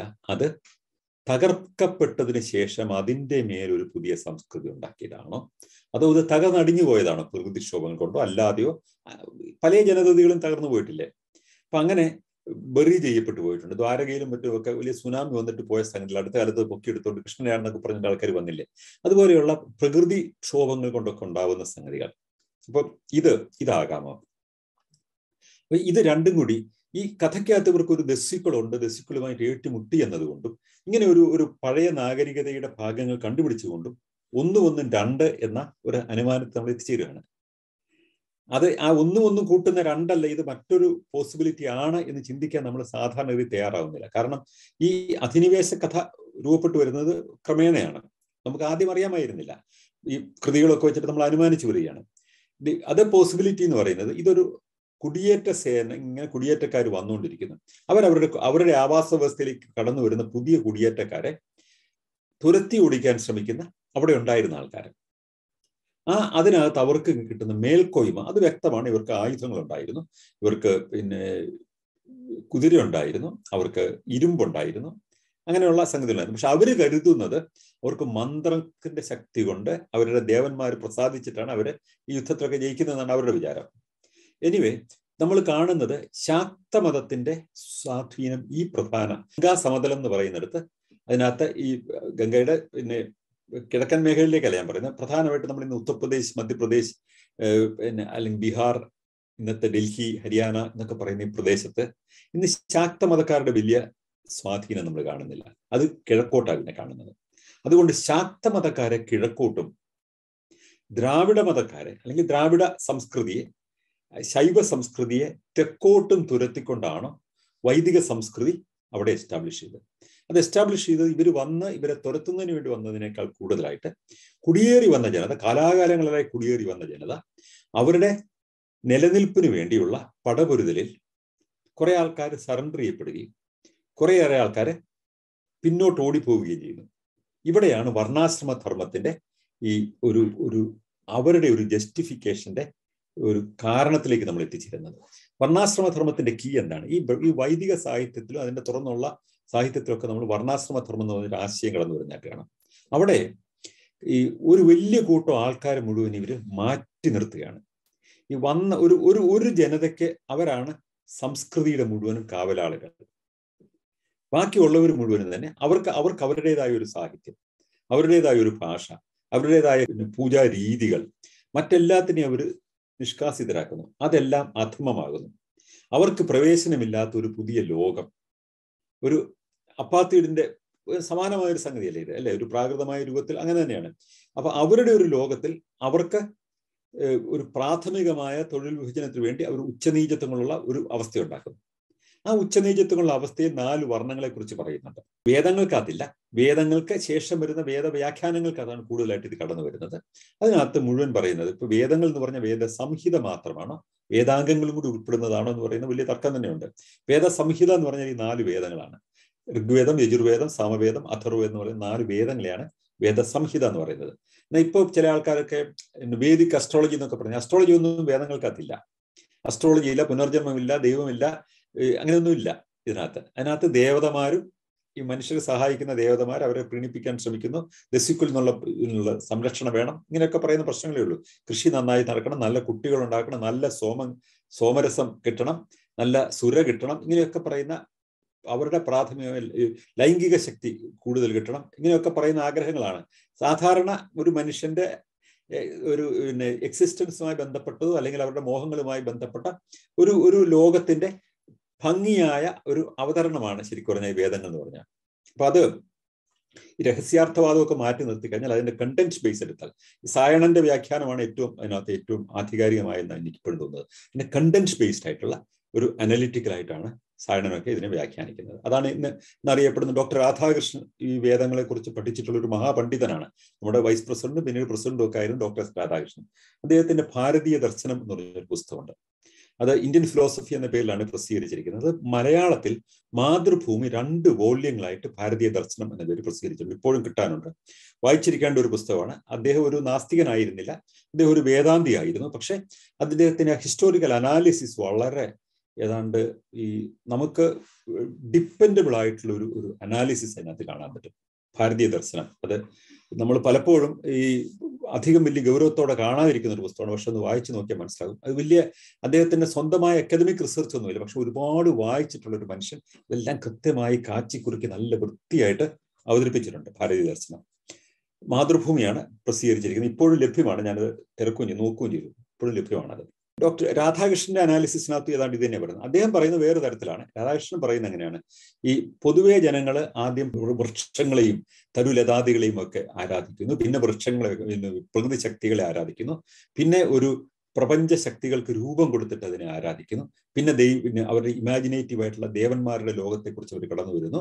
അങ്ങനെ നിരവധി ദേവന്മാരുണ്ടാകുന്നു. അത് കഴിഞ്ഞിട്ട് അത് ഏതാനും ദൈവങ്ങളിലേക്ക് ചുരുങ്ങുന്നു. അങ്ങനെ പിന്നെ ഏകദൈവത്തിലേക്ക് ചുരുങ്ങുന്നു. അങ്ങനെ പിന്നെ ദേവസങ്കല്പങ്ങൾ ഇല്ലാതെ തന്നെ ഞാൻ തന്നെയാണ് ദൈവം എന്ന് പറയുന്ന ഒരു വേദാന്ത സംഹിതയിലേക്ക് വളർന്നു. അങ്ങനെയാണ് ചിന്തയുടെ ഒരു വളർച്ച എന്നാണ് ഡോക്ടർ രാധാകൃഷ്ണന്റെ ഒരു ആ മൊത്തം വായിച്ചു കഴിഞ്ഞാൽ അദ്ദേഹം ഇങ്ങനെ പറഞ്ഞ് എത്തിക്കുന്ന അവിടെയാണ്. അപ്പൊ അത് അദ്ദേഹത്തിന്റെ ഒരു സങ്കല്പമാണ്. പക്ഷെ ഹിസ്റ്റോറിക്കൽ ഫാക്ട്സ് പ്രസന്റ് ചെയ്യുന്ന കാര്യത്തിൽ അദ്ദേഹത്തിന്റെ ഈ നറേറ്റീവ് എസ്റ്റാബ്ലിഷ് ചെയ്യുന്നതിനുവേണ്ടി അദ്ദേഹം പ്രസന്റ് ചെയ്യുന്ന ഹിസ്റ്റോറിക്കൽ ഫാക്ട്സ് ഡിപ്പെൻഡബിൾ ആണ്, നമുക്ക് ആശ്രയിക്കാവുന്നതാണ്. കാരണം അത് കൃത്യമായിട്ട് അതിനകത്ത് അടയാളപ്പെടുത്തി അതിന്റെ സോഴ്സസ് ഒക്കെ രേഖപ്പെടുത്തി തന്നെയാണ് ഡോക്ടർ രാധാകൃഷ്ണൻ എഴുതിയിട്ടുള്ളത്. ഇനി അതിനകത്ത് അദ്ദേഹം പറയുന്നത് ഒരു സമീപനം ഇതാണ്. ഇവിടെ വന്നിരിക്കുന്ന ആൾക്കാര് ഇവിടെ ഉണ്ട്, ഇവരെ അദ്ദേഹം കാണുന്നുള്ളൂ. ശരിക്കും പറഞ്ഞാൽ ആ പിന്തള്ളപ്പെട്ടു പോയ ജനതയുണ്ടല്ലോ, അവരെ അദ്ദേഹത്തിന്റെ ഇതിനകത്ത് വളരെ ഗൗരവമായിട്ട് അതിലേക്ക് കടന്നു വരുന്നത്. ആ ഭാഗത്തേക്ക് കടന്നു വരുന്ന പ്രധാനപ്പെട്ട ചിന്തകര് കൊസാംബിയും ദേവി പ്രസാദ് ചതോപാധ്യായും ഒക്കെയാണ്. രാഹുൽ സാംപ്രത്യായൻ എന്ന് പറയുന്ന ഒരു വളരെ പ്രസിദ്ധനായ ഒരു എഴുത്തുകാരനുണ്ട്. അദ്ദേഹത്തിന്റെ കൃതികളൊക്കെ തന്നെ നമുക്ക് ലഭ്യമാകേണ്ടതാണ് ഇപ്പോഴും. ഈ കൊസാംബിയുടെ കൃതികളൊക്കെ മലയാളത്തിൽ പരിഭാഷപ്പെടുത്തി വന്നിട്ടുണ്ട്. പക്ഷെ രാഹുൽ സാംപ്രത്യായൻ വന്നിട്ടുണ്ടോ എന്ന് എനിക്കറിയില്ല. അതൊക്കെ മലയാളത്തിൽ വരേണ്ട പുസ്തകങ്ങളാണ്. ഇതിന്റെയൊക്കെ പല വശങ്ങൾ നമുക്ക് പഠിക്കാൻ ആഗ്രഹമുണ്ടെങ്കിൽ നമ്മൾക്ക് അറിഞ്ഞിരിക്കേണ്ടതാണ് നമ്മുടെ ഒരു ഭൂതകാലത്തിന്റെ കഥകൾ, ഇല്ലേ? അതുപോലെ തന്നെ ഈ അസ്കോ പൊർപ്പലയുടെ പുസ്തകം മലയാളത്തിൽ പരിഭാഷപ്പെടുത്താവോ എന്ന് ഞാൻ ശ്രമിക്കുന്നുണ്ട്. സാധിക്കുമെങ്കിൽ അത് ചെയ്യും. അല്ലെങ്കിൽ തന്നെ ഓക്സ്ഫോർഡ് യൂണിവേഴ്സിറ്റി പ്രസിന്റെ പബ്ലിക്കേഷനാണ്, ഓൺലൈനിൽ കിട്ടും എന്നാണ് എനിക്ക് തോന്നുന്നത്. അപ്പം ഞാൻ ഈ പുസ്തകങ്ങളെ കുറിച്ച് പറയുന്നത് ഈ വിഷയത്തിൽ താല്പര്യമുള്ള ആൾക്കാർക്ക് മുന്നോട്ട് പോകുന്നതിന് അത് സഹായകമാകും എന്നുള്ളതുകൊണ്ടാണ് ഞാൻ പുസ്തകങ്ങളെ കുറിച്ച് കൂടി പരാമർശിച്ചുകൊണ്ട് പോകുന്നത്. അത് ഇനിയുള്ള മീറ്റിങ്ങുകൾ ഞാൻ അങ്ങനെ ചെയ്യാൻ നോർത്ത്. കാരണം ഈ ഇത്തരം കാര്യങ്ങളെ കുറിച്ച് താല്പര്യം ചില ആൾക്കാർക്ക് നമുക്ക് ഒരു ബേസിക് ഇൻഫർമേഷനെ താല്പര്യം ഉണ്ടാവുള്ളൂ, അല്ലേ? ചില ആൾക്കാർക്ക് ഫേർദർ ആയിട്ട് ഇതിലേക്ക് മുന്നോട്ട് ആഴങ്ങളിലേക്ക് പോകണമെന്ന് തോന്നുന്ന ആൾക്കാർക്ക് വേണ്ടിയിട്ടാണ് ഞാൻ ഈ പറയുന്നത്. എല്ലാവരും അത് അത്ര ഗൗരവമായിട്ട് എടുക്കണമെന്നില്ല. ഇനി ഞാൻ പറഞ്ഞു വന്ന സംഗതി, ഇതിനകത്ത് വരുന്ന ഒരു പ്രധാനപ്പെട്ട ഒരു ചരിത്ര രൂപീകരണത്തിന്റെ നമ്മുടെ ഒരു പുനർവായനയിൽ വരുന്ന ഒരു സംഗതി, ഈ വന്ന ജനതയ്ക്ക് അവരെ സംബന്ധിച്ചിടത്തോളം അവർക്ക് എതിരാളികളായി അവർ അടയാളപ്പെടുത്തിയ ആൾക്കാർ മുഴുവൻ അവരെ അന്യവൽക്കരിച്ച് മാറ്റി നിർത്തുകയാണ്. ആ മാറ്റി നിർത്തുമ്പോൾ അവർക്ക് കീഴ്പ്പെട്ടു വന്ന കുറെ ആൾക്കാരുണ്ട്, ഈ ഏറ്റുമുട്ടലിൽ കീഴ്പ്പെട്ടു വന്ന ആൾക്കാരുണ്ട്. അപ്പൊ അവര് ദാസന്മാരും സേവകരുമാക്കി മാറ്റിക്കൊണ്ട് ഈ സംസ്കൃതി എസ്റ്റാബ്ലിഷ് ചെയ്യപ്പെടുകയാണ്. നമ്മൾ വർണ്ണാശ്രമ ധർമ്മത്തിനകത്ത് പറയുന്ന അവസ്ഥ അത് തന്നെയാണ്. ശരിക്കും പറഞ്ഞാൽ അവര് വ്യവഹാര കാര്യങ്ങൾക്ക് വേണ്ടി അവരിൽ തന്നെയുള്ള കുറെ ആൾക്കാർ ഏർപ്പെടുന്നു. ശൂദ്രന്മാരെന്ന് പറയുന്ന ഒരു കൂട്ടരെ അവരുടെ ജോലിക്കാരായിട്ട് അവർ നിശ്ചയിക്കുകയാണ്. ഈ ശൂദ്ര സങ്കല്പം എന്ന് പറയുന്നത് തെക്കേ ഇന്ത്യയിൽ നിന്ന് നമ്മൾ ഈ ശൂദ്രൻ എന്നൊക്കെ പിന്നെ പറയുന്നത് അത് പിൽക്കാലത്തുള്ള സംഗതിയാണ്. ശൂദ്ര സങ്കല്പം എന്ന് പറയുന്നത് ഈ ഹിന്ദു ഈ ഗാഞ്ചറ്റിക് പ്ലെയിനിൽ ഉണ്ടായിരുന്ന അന്നത്തെ ആ സങ്കല്പം എന്ന് പറയുന്നത് അന്ന് ഈ വൈദിക കാലഘട്ടത്തിലുള്ള സങ്കല്പമാണ് ശൂദ്രൻ എന്ന് പറയുന്നത്. ബ്രാഹ്മണ്യത്തെ സേവിച്ചിരുന്ന ജോലിക്കാരാണ് ശൂദ്രന്മാർ. അവര് വർണ്ണാശ്രമ ധർമ്മത്തിൽ പെട്ട ആൾക്കാരാണ്. അപ്പൊ ഈ വർണ്ണാശ്രമ ധർമ്മത്തിന്റെ ഭാഗമായ ആൾക്കാര് ഇവർക്കുള്ള ദാസ്യ ജോലികളൊക്കെ ചെയ്യുന്നു. അവിടെ ശൂദ്രന്മാർക്ക് ഒരുപാട് വിലക്കുകളുണ്ട്. ശൂദ്രൻ ഒരു ബ്രാഹ്മണ സ്ത്രീയെ പ്രാപിച്ചു കഴിഞ്ഞാൽ അവനെ കഷ്ണം കഷ്ണമായി മുറിച്ച് കൊല്ലണം. പിന്നെ അവന് അതിഭീകരമായ ചിത്രവധമൊക്കെയാണ് പറയുന്നത്. എന്നാൽ ഒരു ബ്രാഹ്മണൻ ഒരു ശൂദ്ര സ്ത്രീയെ പ്രാപിച്ചു കഴിഞ്ഞാൽ അങ്ങനെയില്ല, പ്രശ്നമില്ല. കാരണം ഇത് ഒരു അധീശത്വത്തിൽ അധിഷ്ഠിതമായ ഇവരുടെ ഒരു പ്രിഡോമിനൻസിൽ അധിഷ്ഠിതമായ ഒരു സങ്കല്പമാണ്. അവിടെ ഒരു ഡിവിഷൻ ഓഫ് ലേബർ ആണെന്നൊക്കെ പറയാൻ ഡിവിഷൻ ഓഫ് ലേബറിനേക്കാൾ കൂടുതലായിട്ട് ശൂദ്ര നിഗ്രഹമാണ് ശരിക്കും പറഞ്ഞാൽ വർണ്ണാശ്രമ ധർമ്മത്തിലെ ഒരു പ്രധാന സംഗതി. ശൂദ്രനെ എങ്ങനെ കംപ്ലീറ്റ് ആയിട്ട് ഒപ്രസ് ചെയ്തിട്ട് അവർക്ക് വേണ്ട സർവീസ്, അവനെ ഒരിക്കലും ചലഞ്ച് ചെയ്യപ്പെടാൻ പാടില്ലാത്ത ഒരു അടിമ വ്യവസ്ഥിതി അന്ന് നമുക്കിവിടെ ഉണ്ടായിരുന്നില്ല ഉത്തരേന്ത്യയിലെ സംഗതി.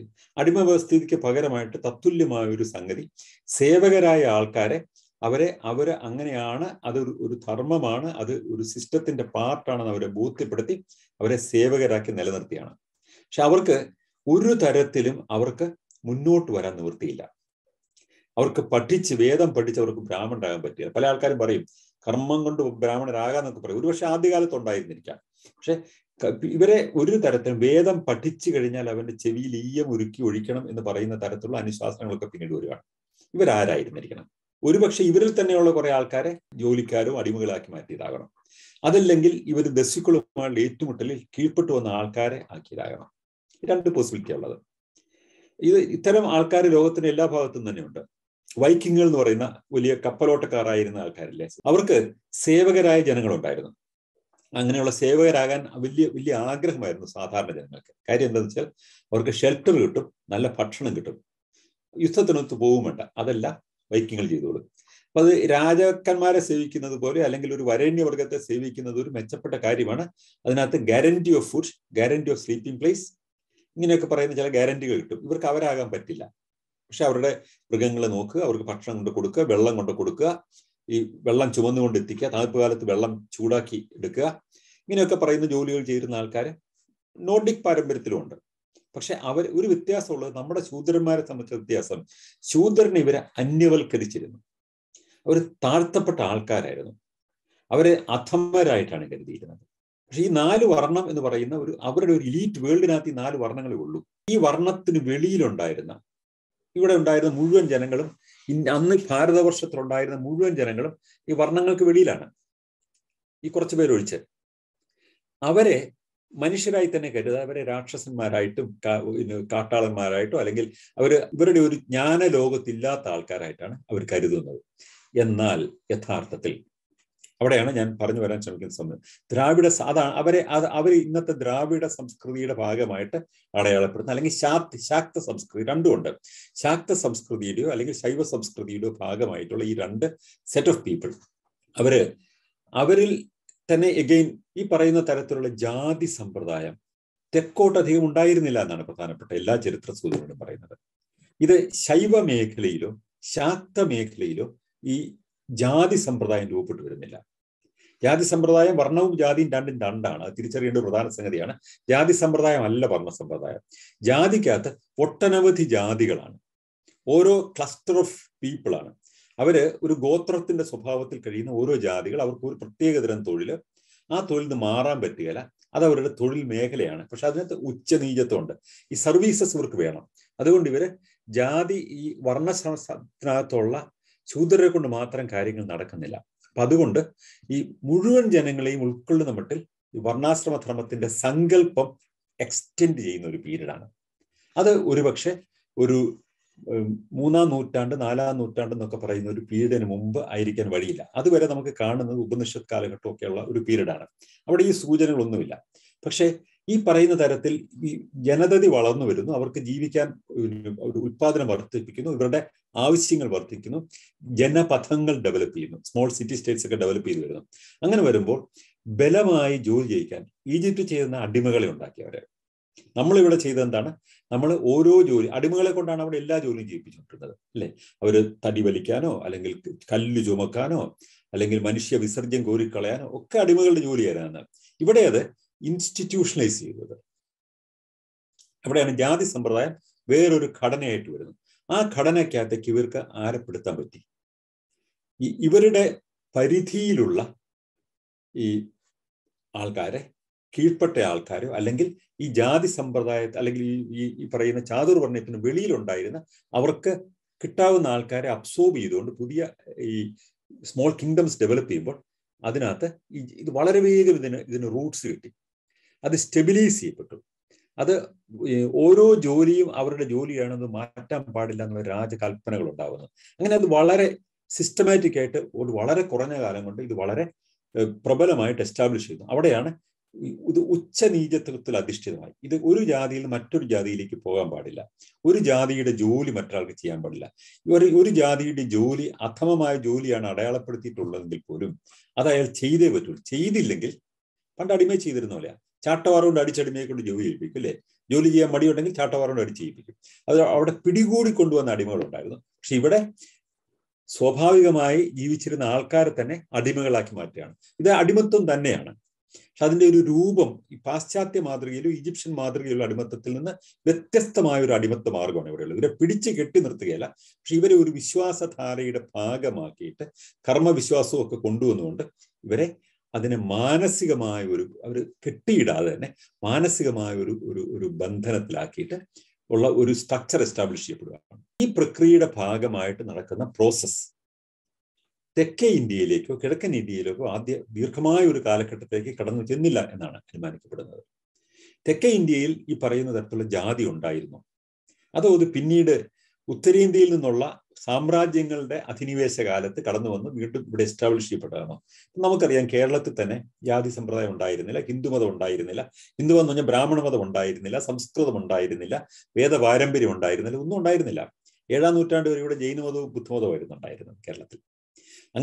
അവിടേക്ക് വീണ്ടും ഈ ബ്രാഹ്മണ്യ പാരമ്പര്യം വരികയും സംസ്കൃതം പഠിപ്പിക്കുകയും ഈ കുറെ ബ്രാഹ്മണ കുടുംബങ്ങളെ കൊണ്ട് ഇവിടെ എസ്റ്റാബ്ലിഷ് ചെയ്യുകയൊക്കെ ചെയ്ത് കഴിഞ്ഞപ്പോഴാണ് ഇതെല്ലാം വരികയും ഈ സ്ട്രക്ചർ ഇവിടെ റീപ്ലേസ് ചെയ്യുന്നത്. അപ്പൊ ആ പ്രോസസ്സിൽ അവിടെ ഉണ്ടായിരുന്ന ബുദ്ധമതക്കാരെയും ജൈനമതക്കാരെയും അവര് കൊല്ലുകയോ അടിച്ചോടിക്കുകയോ ഒക്കെ ചെയ്തിരിക്കാം എന്ന് പറയുന്ന പഠനങ്ങളുണ്ട്. മലയാളത്തിൽ തന്നെ 2-3 നല്ല പഠനങ്ങളുണ്ട്. ഇളംകുളം കുഞ്ഞമ്പിള്ളയുടെ കേരള ചരിത്രത്തിലെ ഇരുളടഞ്ഞ ഏടുകൾ എന്ന് പറയുന്ന ഒരു പുസ്തകം. ഇന്നത്തെ ചരിത്രകാരന്മാർക്ക് MGS പോലത്തെ ആൾക്കാർക്കൊന്നും മുമ്പായിട്ടുണ്ടായിരുന്ന വളരെ പ്രധാനപ്പെട്ട ഒരു എഴുത്തുകാരനാണ് ഇളംകുളം കുഞ്ഞമ്പിള്ള.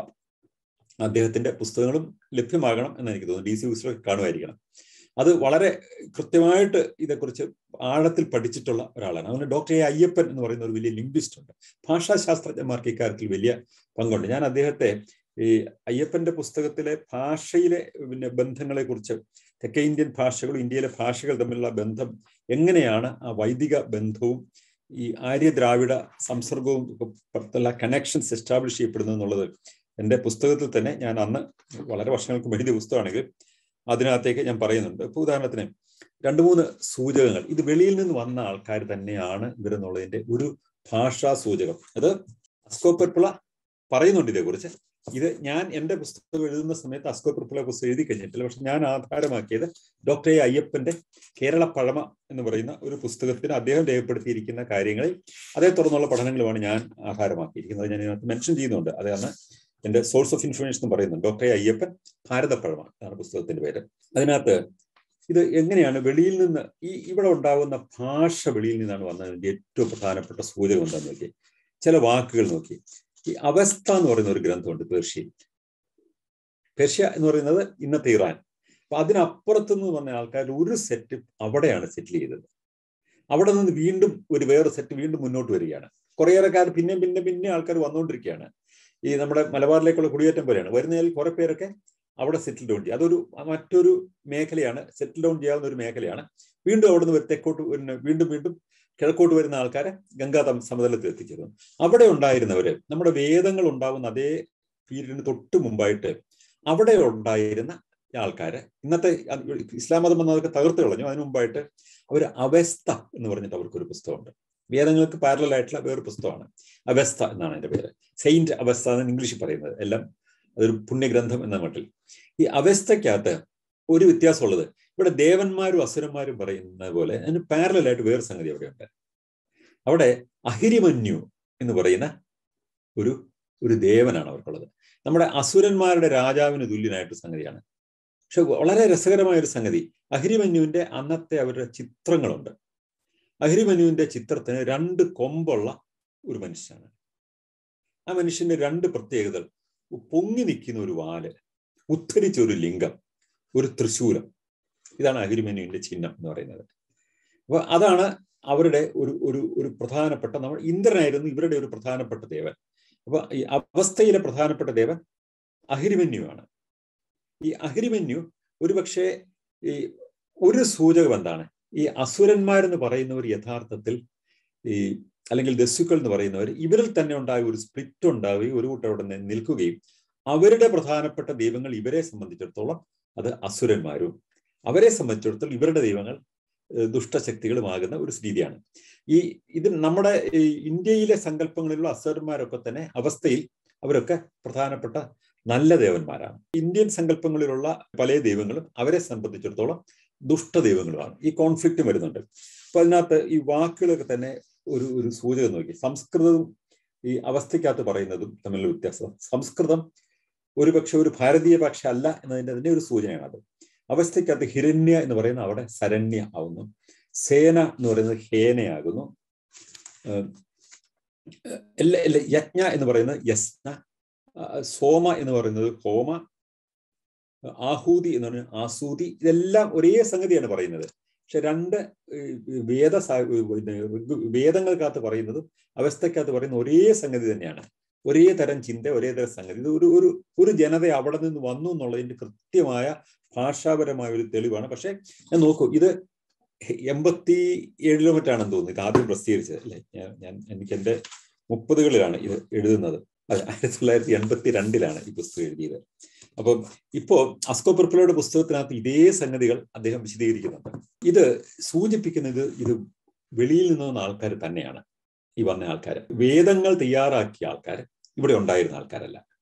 പക്ഷെ എല്ലാ ജനങ്ങളും ഇങ്ങനെ ലോകത്തിൽ അങ്ങനെ കുടിയേറി വരികയായിരുന്നു. ഇതൊരു 2000 കൊല്ലം കൊണ്ട് കുടിയേറി വന്ന ആൾക്കാർ, കുറെ ആൾക്കാർ പേർഷ്യയിൽ സെറ്റിൽ ഡൗൺ ചെയ്യുന്നു, കുറെ ആൾക്കാർ ഇവിടെ വരുന്നു. അവരിവിടെയുള്ള ജനതയായിട്ട് അവരുടെ സർവൈവലിന് വേണ്ടി സ്ട്രഗിൾ ചെയ്യുന്നു. അതിൽ കുറെ ആൾക്കാരെ പുഷ് ഓഫ് ചെയ്യുന്നു. അവിടെയാണ് വരുന്നത് ഈ പറയുന്ന വൈഷ്ണവ സങ്കല്പം. പിൽക്കാലത്ത് ഡെവലപ്പ് ചെയ്തൊരു സംഗതിയാണ്. പക്ഷെ ഇവരുടെ സങ്കല്പത്തിലുണ്ടായിരുന്ന ദൈവങ്ങൾ ഇന്ദ്രനും വരുണനും ഹോതാവും അശ്വിനിമാരും അങ്ങനെയൊക്കെയുള്ള സംഭവങ്ങളാണ് അവർ. അപ്പൊ അതെല്ലാം മാറിയിട്ട് അവിടെ ഒരു പ്രധാനപ്പെട്ട ദേവനായിട്ട് വിഷ്ണു എമർജ് ചെയ്യുന്നു. അത് വൈഷ്ണവ സങ്കല്പം വേറൊരു സങ്കല്പമാണ്. അതിന്റെ ഉറവിടങ്ങളിലേക്ക് നമുക്ക് വേറെ പിന്നീട് വരാം. പക്ഷെ ശാക്ത സങ്കല്പവും ശൈവ സങ്കല്പവും ഒരു പ്രീ ആര്യൻ സങ്കല്പങ്ങളായിരുന്നു എന്നുള്ളതാണ് ഒരു പ്രധാനപ്പെട്ട അണ്ടർസ്റ്റാൻഡിങ്. അതുകൊണ്ട് തന്നെ ഈ ദ്രാവിഡന്മാരായി നമ്മൾ അടയാളപ്പെടുത്തുന്ന ആൾക്കാര്, അതായത് ഈ ഇന്നത്തെ ഒറീസ മുതൽ അല്ലെങ്കിൽ തെക്കൻ ഒറീസ മുതൽ താഴോട്ട് മഹാരാഷ്ട്ര ഉൾപ്പെടാതെ തമിഴ്നാട്, ആന്ധ്രാപ്രദേശ്, കർണാടകം എന്നീ പ്രദേശങ്ങളിലായി ചിതറിക്കിടക്കുന്ന ഇന്നത്തെ പ്രധാന ജനതതി എന്ന് പറയുന്നത്, ഇത് ഒരു മൈഗ്രേഷൻ ഒരു ജനതയുടെ വന്നിട്ട് അതിന്റെ ഫലമായിട്ട് തെക്കോട്ട് മൂവ് ചെയ്ത ആൾക്കാരും ഇവിടെ ഉണ്ടായിരുന്ന ആൾക്കാരും, അവിടുന്ന് കുറെ ആൾക്കാർ അഡീഷണൽ ആയിട്ട് ഇങ്ങോട്ട് വന്ന് കാണണം എന്നാണ് കരുതുന്നത്. അല്ലെങ്കിൽ അവിടെ ഉണ്ടായിരുന്ന ആൾക്കാർ സറണ്ടർ ചെയ്തിട്ടുണ്ടാവണം. ഈ ഒരു പോളറൈസേഷൻ ഉണ്ടായിട്ടുണ്ട്. ആ പോളറൈസേഷന്റെ ഭാഗമായിട്ട് ശൈവ സങ്കല്പങ്ങൾ തന്നെ ഡെവലപ്പ് ചെയ്യുന്നു. ഇപ്പൊ ഓം എന്ന പദം ഈ ഒരു ശൈവ സങ്കല്പത്തിൻ്റെ ഒരു പ്രധാനപ്പെട്ട സങ്കല്പമല്ലേ. ഈ ഓം എന്നുള്ള പദം തന്നെ പ്രാചീന തമിഴിൽ നിന്നാണ് വരുന്നതെന്ന് വളരെ ആധികാരികമായിട്ട് എസ്റ്റാബ്ലിഷ് ചെയ്യുന്നുണ്ട് ഇതിനകത്ത്. അതിന്റെ അർത്ഥം തന്നെ ആൻഡ് അത്രയുള്ള അതിനർത്ഥം ശരിക്കും പറഞ്ഞാൽ അത് കണക്റ്റിംഗ് വേർഡ് അന്ന് തമിഴിലേ ഉണ്ടായിരുന്നുള്ളൂ. അതുപോലെ ഒരു വാക്ക് എന്ന് പറയുന്നത്. അപ്പൊ അങ്ങനെ അത് വേറെ വലിയ സ്റ്റഡിയാണ്. അതിലേക്ക് നമ്മളിപ്പോൾ അധികം വരേണ്ട കാര്യമില്ല. ഈ പറയുന്ന ദ്രാവിഡ സംസ്കൃതി എന്ന് പറയുന്നത് ഇവിടെ ഉണ്ടായിരുന്ന ഒരു സംസ്കൃതിയാണ്. പക്ഷെ അവർക്ക് മുമ്പും വേറൊരു ജനതയും ഉണ്ടായിരുന്നു. കോലാര്യന്മാർ എന്ന് പറഞ്ഞൊരു സെറ്റ് ഓഫ് ആൾക്കാരുണ്ടായിരുന്നു. എവിടെ നിന്നാണ് ദ്രാവിഡർ വന്നത്? അതും ഒരു കുടിയേറ്റമായിരുന്നു. അതാണ് അതിനകത്ത് ഏറ്റവും വലിയ രസം. ഇത് ഒരു ആദിമ കാലഘട്ടത്തിൽ വരുന്ന ഓരോ ജനതയും ഇങ്ങനെ കുടിയേറ്റ ജനതയാണ്. ദ്രാവിഡർ ഒരു കുടിയേറ്റ ജനതയായിരുന്നു. ആര്യന്മാർ മറ്റൊരു കുടിയേറ്റ ജനതയായിരുന്നു. അതിന്റെ മേൽ വന്ന മറ്റൊരു കുടിയേറ്റ ജനതയായിരുന്നു.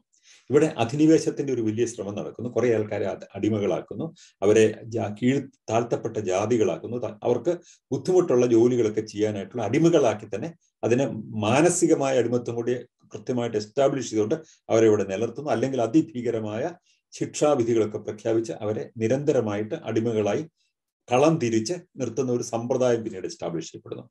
പക്ഷേ ഈ ആര്യസങ്കല്പത്തിൽ ഉണ്ടായിരുന്നില്ലാത്ത ചില സങ്കല്പങ്ങൾ പിന്നീട് ഇവിടെയാണ് സംസ്കാരങ്ങളുടെ ഇടകലറിൽ ഉണ്ടാകുന്ന ഒരു പ്രത്യേകത. ഇത് പിന്നീട് ജനങ്ങളൊക്കെ മിക്സ് ചെയ്യാണ്, പരസ്പരം വിവാഹങ്ങൾ ഉണ്ടാകുന്നു, രക്തബന്ധങ്ങൾ ഉണ്ടാകുന്നു. ഒരുപക്ഷെ ഇന്നൊരു ശുദ്ധമായ ആര്യ രക്തം ഉത്തരേന്ത്യയിൽ എവിടെയും കാണാൻ വഴിയില്ല. ഒരു ശുദ്ധമായ ദ്രവീഡിയൻ രക്തവും തെക്കേ ഇന്ത്യയിൽ എവിടെയും കാണാൻ വഴിയില്ല. കാരണം ജനങ്ങൾ ധാരാളമായിട്ട് അങ്ങോട്ടും ഇങ്ങോട്ടും ഇടപഴകി. കഴിഞ്ഞ ഒരു 600-700 കൊല്ലങ്ങൾ കൊണ്ട് ഈ പഴയ അന്നത്തെ ആ പോളറൈസേഷൻ ഒക്കെ മാറുകയും ഈ പുതിയ രാജവംശങ്ങൾ നിലവിൽ വരികയും അതുമായി ബന്ധപ്പെട്ട് ജനങ്ങൾ കച്ചവടം ഡെവലപ്പ് ചെയ്യുകയും അങ്ങോട്ടും ഇങ്ങോട്ടും യാത്ര ചെയ്യുകയും ഇണബന്ധങ്ങൾ ധാരാളമായിട്ട് ഉണ്ടാവുകയും ഒക്കെ ചെയ്തിട്ടുണ്ട്. ഇതൊക്കെ വ്യവസ്ഥിതിയും ഈ ഉച്ചനീചത്വങ്ങളും ഒക്കെ നിലനിൽക്കുമ്പോൾ തന്നെ അതിനൊക്കെ എബോവായിട്ട് ഈ പറയുന്ന സോഷ്യൽ ഇന്ററാക്ഷനും ഫിസിക്കൽ ഇന്ററാക്ഷനും ഒക്കെ ഉണ്ടാകുന്നുണ്ട്. അതിന്റെ ഫലമായിട്ട് ഇന്ന് ഇന്ത്യയിൽ ഒരു ജനതയെയും ശുദ്ധമായ രക്തമുള്ള ഏതെങ്കിലും ആര്യ സംസ്കൃതി എന്നോ ദ്രാവിഡ സംസ്കൃതി ഒന്നും പറയാവുന്ന ആരും തന്നെ ഇല്ല. ഒരു തരത്തിലുള്ള ഒരു ജനറ്റിക്കൽ സ്റ്റഡിയും അങ്ങനെ ഒരു സൂചനയും നൽകുന്നില്ല. റൂട്ട്സ് ഒക്കെ കണ്ടുപിടിക്കാൻ പറ്റും. പ്രോട്ടോസ്ട്രോയിഡ് ആണെന്ന് പറയാൻ പറ്റും, ചിലരെ കുറിച്ച് മംഗളോയിഡ് ആണെന്ന് പറയാൻ പറ്റും, അല്ലെങ്കിൽ ദ്രവീഡിയൻ ആണെന്ന് പറയാൻ പറ്റും. പക്ഷേ നമ്മൾ നമ്മുടെ ജനറ്റിക്കൽ റൂട്ട്സിലേക്ക് പോയിട്ടില്ല. ഇതിൽ ഒരു ശുദ്ധമായ ഒരു എത്നിക് റേസിന്റെയും സോഴ്സിലേക്ക് നമ്മൾ എത്തിച്ചേരുന്നില്ല. ഫലത്തിൽ ഇന്ത്യ ഒട്ടേറെ കുടിയേറ്റ സംഘങ്ങളുടെ ഒരു സംഘാത ക്ഷേത്രമായിരുന്നു എന്ന് പറയുന്നതാണ് ശരി. ദ്രാവിഡന്മാര് ഇന്ന് നമ്മൾ ദ്രാവിഡന്മാരെന്ന് പൊതുവെ പറയുന്ന ആൾക്കാര്, അതുപോലെ തന്നെ അവർ പ്രധാനമായിട്ടും ഈ ശൈവാരാധകരായ ആൾക്കാര്. എല്ലാ എവിഡൻസും സൂചിപ്പിക്കുന്നത് വൈദിക കാലഘട്ടത്തിന് മുമ്പ് തന്നെ ശൈവ സങ്കല്പങ്ങൾ ഉണ്ടായിരുന്നു. പ്രത്യേകിച്ച് ഫാലിക് വർഷിപ്പ്, ലിംഗാരാധന അതിനു മുമ്പ് എസ്റ്റാബ്ലിഷ് ചെയ്യപ്പെട്ടിരുന്നു. പിന്നീട് ഇന്നത്തെ ശിവസങ്കല്പം അതിൽ നിന്ന് വളർന്നു വന്ന ഒരു സങ്കല്പമാണ്. ആ ശൈവ സങ്കല്പം, അതിന്റെ അടിസ്ഥാന വിശ്വാസങ്ങൾ എന്ന് പറയുന്നത് ഒരു സർവശക്തനായ ഒരു ശിവൻ, അത് രൂപം മാറി പല മൃഗങ്ങളായിട്ടും ഒക്കെ സഞ്ചരിക്കുന്ന ഒരു ശിവനെ കുറിച്ചുള്ള സങ്കല്പം അതിനു മുമ്പ് തന്നെ ഉണ്ടായിരുന്നുള്ളതിന് ഒരുപാട് സൂചനകളുണ്ട്. അതുപോലെ തന്നെ ശക്തിയെക്കുറിച്ചുള്ള സങ്കല്പങ്ങൾ, ഈ മാതാവ് തന്നെയാണ് സൃഷ്ടാവ്, ഈ പരമാത്മാവ് എന്ന് പറയുന്ന ഒരു സ്ത്രീയാണ്, പരമാത്മാവ് എന്ന് പറയുന്ന സങ്കല്പമല്ല, ഒരു പ്രപഞ്ചത്തിന്റെ ആദിശക്തിയാണ് എന്നൊക്കെ പറയുന്ന ഒരു സങ്കല്പം. അത് അനദർ സ്ട്രീം ഓഫ് തോട്ടാണ്, വ്യത്യസ്തമായ ഒരു തോട്ടാണ്. ഈ 3 സ്ട്രീംസിന്റെ ഇടയ്ക്കാണ് വൈഷ്ണവിസം പിന്നീട് ഡെവലപ്പ് ചെയ്ത് വരുന്നത്. ഓക്കെ, ഇനി അതിന്റെ ഒരു അടുത്ത ഘട്ടത്തിലാണ് ഇതിനെല്ലാം കൂടെ സംയോജിപ്പിക്കാൻ നടക്കുന്ന ശങ്കരാചാര്യ കാലത്തെ ഒരു ശ്രമം എന്ന് പറയുന്നുണ്ട്. അത് നമുക്ക് അതിലേക്ക് വേറെ അവസരത്തിൽ വരാം. ഇന്നത്തെ ചർച്ചയുടെ വിഷയം അതല്ല. ഞാൻ പറഞ്ഞു വരുന്നതിന്റെ സംക്ഷിപ്തം ഇതാണ്. ഇവിടെ ഒരു ജനതയും ലോകത്തിൽ എല്ലായിടത്തും നടന്ന പോലെ വലിയ കുടിയേറ്റങ്ങൾ ഈ സമതലത്തിലേക്ക് ഉണ്ടായി. ഇതൊരു ഫലഭൂയിഷ്ടമായ ലാൻഡായിരുന്നു. ജനപ്പെരുപ്പവും ഒക്കെ ഉണ്ടാവുന്നതിന്റെ കാരണം ഇവിടെ ഇഷ്ടംപോലെ ഭക്ഷ്യങ്ങളും ധാന്യങ്ങളും ഒക്കെ വളരാൻ പറ്റിയ ഒരു കാലാവസ്ഥ ഉണ്ടായിരുന്നു. കൃഷി വളർന്നു വന്നപ്പോൾ, കന്നുകാലികളെ വളർത്താൻ തുടങ്ങിയപ്പോൾ അതിനൊക്കെ പറ്റിയ ഒരു കാലാവസ്ഥയാണ്. അതുകൊണ്ട് വന്നവരൊക്കെ ഇവിടെ സെറ്റിൽ ഡൗൺ ചെയ്തു. അത് ദ്രാവിഡന്മാർ വന്നപ്പോൾ അവർ സെറ്റിൽ ഡൗൺ ചെയ്തു. അത് ഒരുപക്ഷെ ഒരു പ്രീ ആര്യൻ പീരീഡ് ആയിരിക്കണം. അതിനുശേഷം വരുന്ന ഒരു 10,000-3000 വർഷങ്ങളോട് വരുന്ന ആര്യന്മാർ ഒരു വിഭാഗം മറ്റു ഭാഗങ്ങളിലേക്ക് പോവുകയും, കിഴക്കോട്ട് വന്നവർ ഒരു വിഭാഗം ഇന്നത്തെ പേർഷ്യയിൽ, ഇന്നത്തെ ഇറാനിലൊക്കെ അഫ്ഗാനിസ്ഥാനിലൊക്കെ സെറ്റിൽ ഡൗൺ ചെയ്യുകയും ഒക്കെ ചെയ്യുന്നു. മറ്റൊരു കൂട്ടർ അവരോട് പിണങ്ങിയോ ഇണങ്ങിയോ മറ്റൊരു കൂട്ടർ വീണ്ടും മുന്നോട്ട് വന്ന് നമ്മുടെ സമതലത്തിലേക്ക് വരുന്നു. ഇവിടെ വേറൊരു സൂചന കൂടി പറയാം. വേദങ്ങളുടെ ഒരു വലിയ പീരീഡാണ് അല്ലെ. നമ്മൾ BCE 1500 മുതൽ AD ഒരു 300 വരെയൊക്കെ പറയുന്ന ഒരു പീരീഡ് വേണമെങ്കിൽ പറയാം. അഥർവേദമാണ് ഏറ്റവും അവസാനത്തെ. അഥർവേദം വരുമ്പോഴേക്കും അവരുടെ രീതികളൊക്കെ മാറുകയാണ്. ശൈവസങ്കല്പത്തിന്റെ വലിയ സ്വാധീനവും ശാക്തസങ്കല്പത്തിന്റെ സ്വാധീനവും നമുക്ക് അഥർവേദത്തിൽ കാണാൻ പറ്റും. അവിടെ മന്ത്രം കൊണ്ട് ഈ പ്രകൃതി ശക്തികളെ രോഗങ്ങളെയും കീഴ്പ്പെടുത്താൻ പറ്റുന്നുള്ള ഇന്നത്തെ ഒരു വിശ്വാസമില്ലേ. ഇത് നമുക്ക് ആദ്യത്തെ 3 വേദങ്ങളിലും കാണാനില്ല. അവര് അതിനു വേണ്ടി യാഗം നടത്തിയിട്ട് ഹവിസ് അർപ്പിച്ചത് രോഗങ്ങളെയൊക്കെ കീഴ്പ്പെടുത്താൻ വലിയ പ്രശ്നമായിട്ട് വരുന്നില്ല. പക്ഷെ ഓരോരോ രോഗങ്ങളെയും പേരെണ്ണി പറഞ്ഞിട്ട് അതൊക്കെ ഓരോ പിശാചുക്കളുടെയും ചെകുത്താന്മാരുടെയും ഒക്കെ ശ്രമഫലമായിട്ടാണ് ഇത് ഉണ്ടാകുന്നതെന്ന് അവരെ തുരത്തി ഓടിക്കാനുള്ള മന്ത്രങ്ങളും തന്ത്രങ്ങളും വിദ്യകളും ഒക്കെ പറയുന്ന സംഗതിയാണ് അഥർവവേദം. ഈ അഥർവവേദത്തിനകത്ത് ശാക്ത സങ്കല്പങ്ങളും ശൈവ സങ്കല്പങ്ങളും സന്നിവേശിക്കപ്പെട്ടിട്ടുണ്ട്. ആ കാലഘട്ടമാകുമ്പോഴേക്കും ശാക്ത ശൈവ ആര്യ ബന്ധങ്ങൾ, അവരുടെ വ്യത്യസ്തമായ ആശയങ്ങളുടെ ഒരു സംശ്ലേഷണം നടക്കുന്നുണ്ടാവണം ആ കാലഘട്ടമാകുമ്പോഴേക്കും. അതിന്റെ സൂചനകൾ നമുക്ക് ഇതിനകത്ത് കാണാം. ഒട്ടനവധി ഈ വളരെ ഇന്ന് നമുക്ക് പ്രാകൃതമായ അന്ധവിശ്വാസങ്ങൾ നമ്മൾ പൊതുവെ പറയുന്ന കാര്യങ്ങളുടെ ഒക്കെ ഒരു വലിയ കളക്റ്റീവാണ് അഥർവവേദം എന്ന് പറയുന്നത്. അതിനകത്ത് ഓരോരോ രോഗങ്ങളെ പേരെണ്ണി പറഞ്ഞിട്ട് ഏത് തരം ചെകുത്താനാണ്, ഏത് തരം രാക്ഷസനാണ് ഇത് കൊണ്ടുവരുന്നത്, അതിന് ഓടിക്കാനുള്ള മന്ത്രങ്ങൾ എന്നൊക്കെ പറയുന്ന സംഗതികളാണ് ഈ അഥർവവേദത്തിനകത്ത് മുഴുവനകത്ത്. ഈ പറയുന്ന മഹത്തരമായ സംഗതികൾക്കകത്തുള്ളത് ഇതൊക്കെയാണ്. ഭാഷ അതിമനോഹരമാണ്, പറയാതിരിക്കാൻ വയ്യ. എല്ലാ വേദങ്ങളിലെയും ഭാഷ രൂപീകരിക്കപ്പെട്ടു വരുന്ന ഒരു കാലമാണ്. ഞാൻ എൻ്റെ പുസ്തകത്തിൽ തന്നെ വേദങ്ങളിലെ ഭാഷ അനന്യമാണ് എന്ന് തന്നെ പറഞ്ഞിട്ട് ഞാൻ അത് അടയാളപ്പെടുത്താതെ മുന്നോട്ട് പോകാൻ പറ്റില്ല. അതിമനോഹരമായ സാഹിത്യമാണത്. ഒരു സാഹിത്യം എന്ന നിലയിൽ വേദത്തിന് വലിയ പ്രാധാന്യമുണ്ട്. വേദങ്ങൾക്ക് മാത്രമല്ല, പഴയ കാലഘട്ടത്തിലെ പഴയ എല്ലാ ഗ്രന്ഥങ്ങൾക്കും, അത് ഇന്ത്യയിലെ മാത്രമല്ല, അവസ്ഥ അത്ര മനോഹരമായ ഭാഷയാണെന്ന് പറയാം. അപ്പൊ ഇത് ഒരു കാലഘട്ടത്തിൽ മനുഷ്യൻ സാഹിത്യം അല്ലെങ്കിൽ അവരുടെ ചിന്താധാരകളൊക്കെ ലിഖിതപ്പെടുത്താൻ തുടങ്ങുന്ന ഒരു കാലഘട്ടത്തിലെ സാഹിത്യമാണ്. അത് ഇവിടെ പിന്നെ ഇതുണ്ടാകുമ്പോൾ തത്തുല്യമായിട്ട് നമുക്ക് ഈജിപ്തിൽ കാണാൻ പറ്റും, അത് നമുക്ക് റോമിൽ കാണാൻ പറ്റും, ഗ്രീസിൽ കാണാൻ പറ്റും. ഇതെല്ലായിടത്തും ഉണ്ടാവുന്നുണ്ട്. ഇതെല്ലാം തന്നെ നമ്മുടെ സംസ്കൃതിയുടെ ഭാഗമാണ്. ഇതിനെ ഒന്നിനെയും നമ്മൾ കത്തിച്ചു കളയുക, നശിപ്പിച്ചു കളയുക എന്ന നിലയിലല്ല കാണേണ്ടത്. അതല്ല ഒരു ഒരു ഒരു റൈറ്റ് ഹെറിറ്റേജിന്റെ സ്പിരിറ്റ്. അതല്ല. നമ്മുടെ ഭൂതകാലത്തിലെ നല്ലതും ചീത്തയുമായ എല്ലാ സംഗതികളും നമ്മുടെ സംസ്കൃതിയുടെ ഭാഗമാണ്. അതാണ് യുനെസ്കോ ഒക്കെ പറയുന്ന ഒരു സംഗതി. ഹെറിറ്റേജ് ആണ് ഇതെല്ലാം നമ്മുടെ. ഈ ഹെറിറ്റേജുകൾ അന്ന് എന്ത് ചെയ്തു എന്നതിന്റെ അടിസ്ഥാനത്തിലല്ല നമ്മൾ ഇന്ന് അതിനെ വാല്യൂ ചെയ്യുന്നത്. ഇന്ന് നമ്മൾ വാല്യൂ ചെയ്യുന്നത് നമ്മുടെ ഇന്നത്തെ മൂല്യസങ്കല്പങ്ങളുടെയും അറിവിന്റെയും അടിസ്ഥാനത്തിലാണ്. അതുകൊണ്ട് തന്നെ ഈ ആര്യന്മാര് അന്ന് വന്നപ്പോൾ ദ്രാവിഡരായിരുന്ന ആൾക്കാർക്ക് ബുദ്ധിമുട്ടുണ്ടായിട്ടുണ്ടോ, അല്ലെങ്കിൽ ശാക്തരെ തുരത്തി ഓടിച്ചിട്ടുണ്ടോ എന്നതിന്റെ പേരിൽ ഇന്ന് നമ്മൾ കലഹിച്ചിട്ടോ അതിന്റെ പേരിൽ ഇഷ്യൂസ് ഉണ്ടാക്കിയിട്ടോ കാര്യമില്ല. അപ്പൊ അതിനു മുമ്പ് ദ്രാവിഡർക്കെതിരായിട്ട് കോലാര്യന്മാർക്കും വേണം പറയാൻ പറ്റും. ഇന്നത്തെ പല ട്രൈബൽസും കോലാര്യൻസ് ആയിരുന്നു എന്ന് പറയുന്നത്. അപ്പം ഇത് ഈ ഭൂതകാലത്തിന്റെ പേരിൽ നമ്മൾ ഇന്ന് കലഹിക്കുകയല്ല, നമ്മൾ അതിനെ പഠിക്കുകയും മനസ്സിലാക്കുകയും മനുഷ്യ ചരിത്രത്തിന്റെ വലിയ ഹെറിറ്റേജിന്റെ പാർട്ടാണ് എന്ന് തിരിച്ചറിഞ്ഞിട്ട് അതിനെയൊക്കെ ഒരു അതിനെ ദൈവീകമായി അതിനെ ഇങ്ങനെ എന്താ ആരാധനാ പീഠങ്ങളിൽ വെക്കാതെ അതിനെയൊക്കെ മനസ്സിലാക്കി നമ്മുടെ സംസ്കൃതിയെയും ചരിത്രത്തെയും നമ്മൾ ഉൾക്കൊള്ളുകയും തിരിച്ചറിയുകയും ചെയ്യുന്ന ഒരു രീതിയിലേക്കാണ് നമ്മൾ വരേണ്ടത്. അങ്ങനെയാണ് നമ്മൾ ഭൂതകാലത്തെ കാണേണ്ടത്. ഭൂതകാലത്തിന്റെ പേരിൽ നമ്മൾ ഇന്ന് കലഹിക്കുകയല്ല വേണ്ടത്. ഭൂതകാലത്തെ നമ്മുടെ കളക്റ്റീവായിട്ടുള്ള എല്ലാ ജനങ്ങളുടെയും കളക്റ്റീവായിട്ടുള്ള നമ്മുടെ ഹ്യൂമൻ എക്സ്പീരിയൻസിന്റെ പാർട്ടാണ്, മനുഷ്യന്റെ സംസ്കൃതിയുടെ ഭാഗമാണ്. അതൊക്കെ തന്നെ നമ്മൾ പറയാറില്ലേ, പള്ളികൾ നമ്മൾ വീട്ടി ഭട്ടതിരിപ്പാടോ ഇനി നമുക്ക് ക്ഷേത്രങ്ങൾ പൊളിച്ചു കളയുക എന്ന് പറഞ്ഞു. ഇല്ല, അങ്ങനെ അല്ല വേണ്ടത്. ഒരു പള്ളിയും ഒരു ക്ഷേത്രവും ഒരു മോസ്കും പൊളിച്ചു കളയല്ല വേണ്ടത്. അതൊക്കെ തന്നെ അതൊന്നും വലിയ പ്രാധാന്യം ഇല്ലാത്തൊരു കാലം വരും. അങ്ങനെ വരുമ്പോൾ ഇതൊന്നും പൊളിച്ചു കളയല്ല വേണ്ടത്. കാരണം അതൊക്കെ ഭൂതകാലത്തെ മനുഷ്യരുടെ എക്സ്പീരിയൻസിന്റെ ഒരു പാർട്ടാണ്. അതൊക്കെ തന്നെ നമ്മുടെ സ്മരണയിലും അതുമായി ബന്ധപ്പെട്ട ആർക്കിടെക്ചറും കലകളും ഒക്കെ ഉണ്ടല്ലോ. അതൊക്കെ തന്നെ അതിനകത്ത് നമ്മളൊരു കൊച്ചുകുട്ടിയെ നമ്മൾ കഴുകിയെടുക്കുമ്പോൾ അതിനകത്തുള്ള ഡേർട്ടി വാട്ടർ നമ്മൾ അല്ലെ, ചീത്ത വെള്ളം നമ്മൾ കളയുമ്പോൾ കുഞ്ഞിനെ കളയുകയില്ല.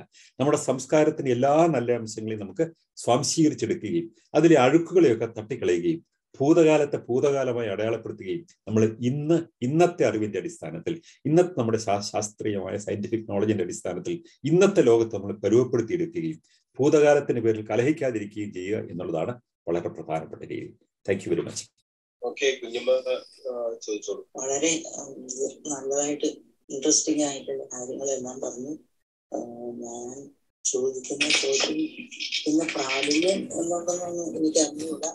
എങ്കിലും ഇപ്പോ ദ്രാവിഡിയൻസും ആര്യൻസും എല്ലാം നമ്മുടെ ഭാരതത്തിലേക്ക് ഇന്ത്യയിലേക്ക് വന്നിട്ടുള്ള മനുഷ്യരായിട്ടാണെന്ന് എനിക്ക് തോന്നുകയാണ്. അപ്പം മനുഷ്യന്റെ ഉറവിടം 200,000 years ago ആഫ്രിക്കയിൽ നിന്നാണല്ലോ പറയുന്നത്. അപ്പോ പിന്നെ വന്നിട്ടുള്ളവരെല്ലാം ഇങ്ങനെ കുടിയേറി പാർത്തിട്ടുള്ളവർ ഇതുപോലെ നമ്മുടെ ഇന്ത്യൻസിന്റെ ഒരു ഭാഗമാണ്.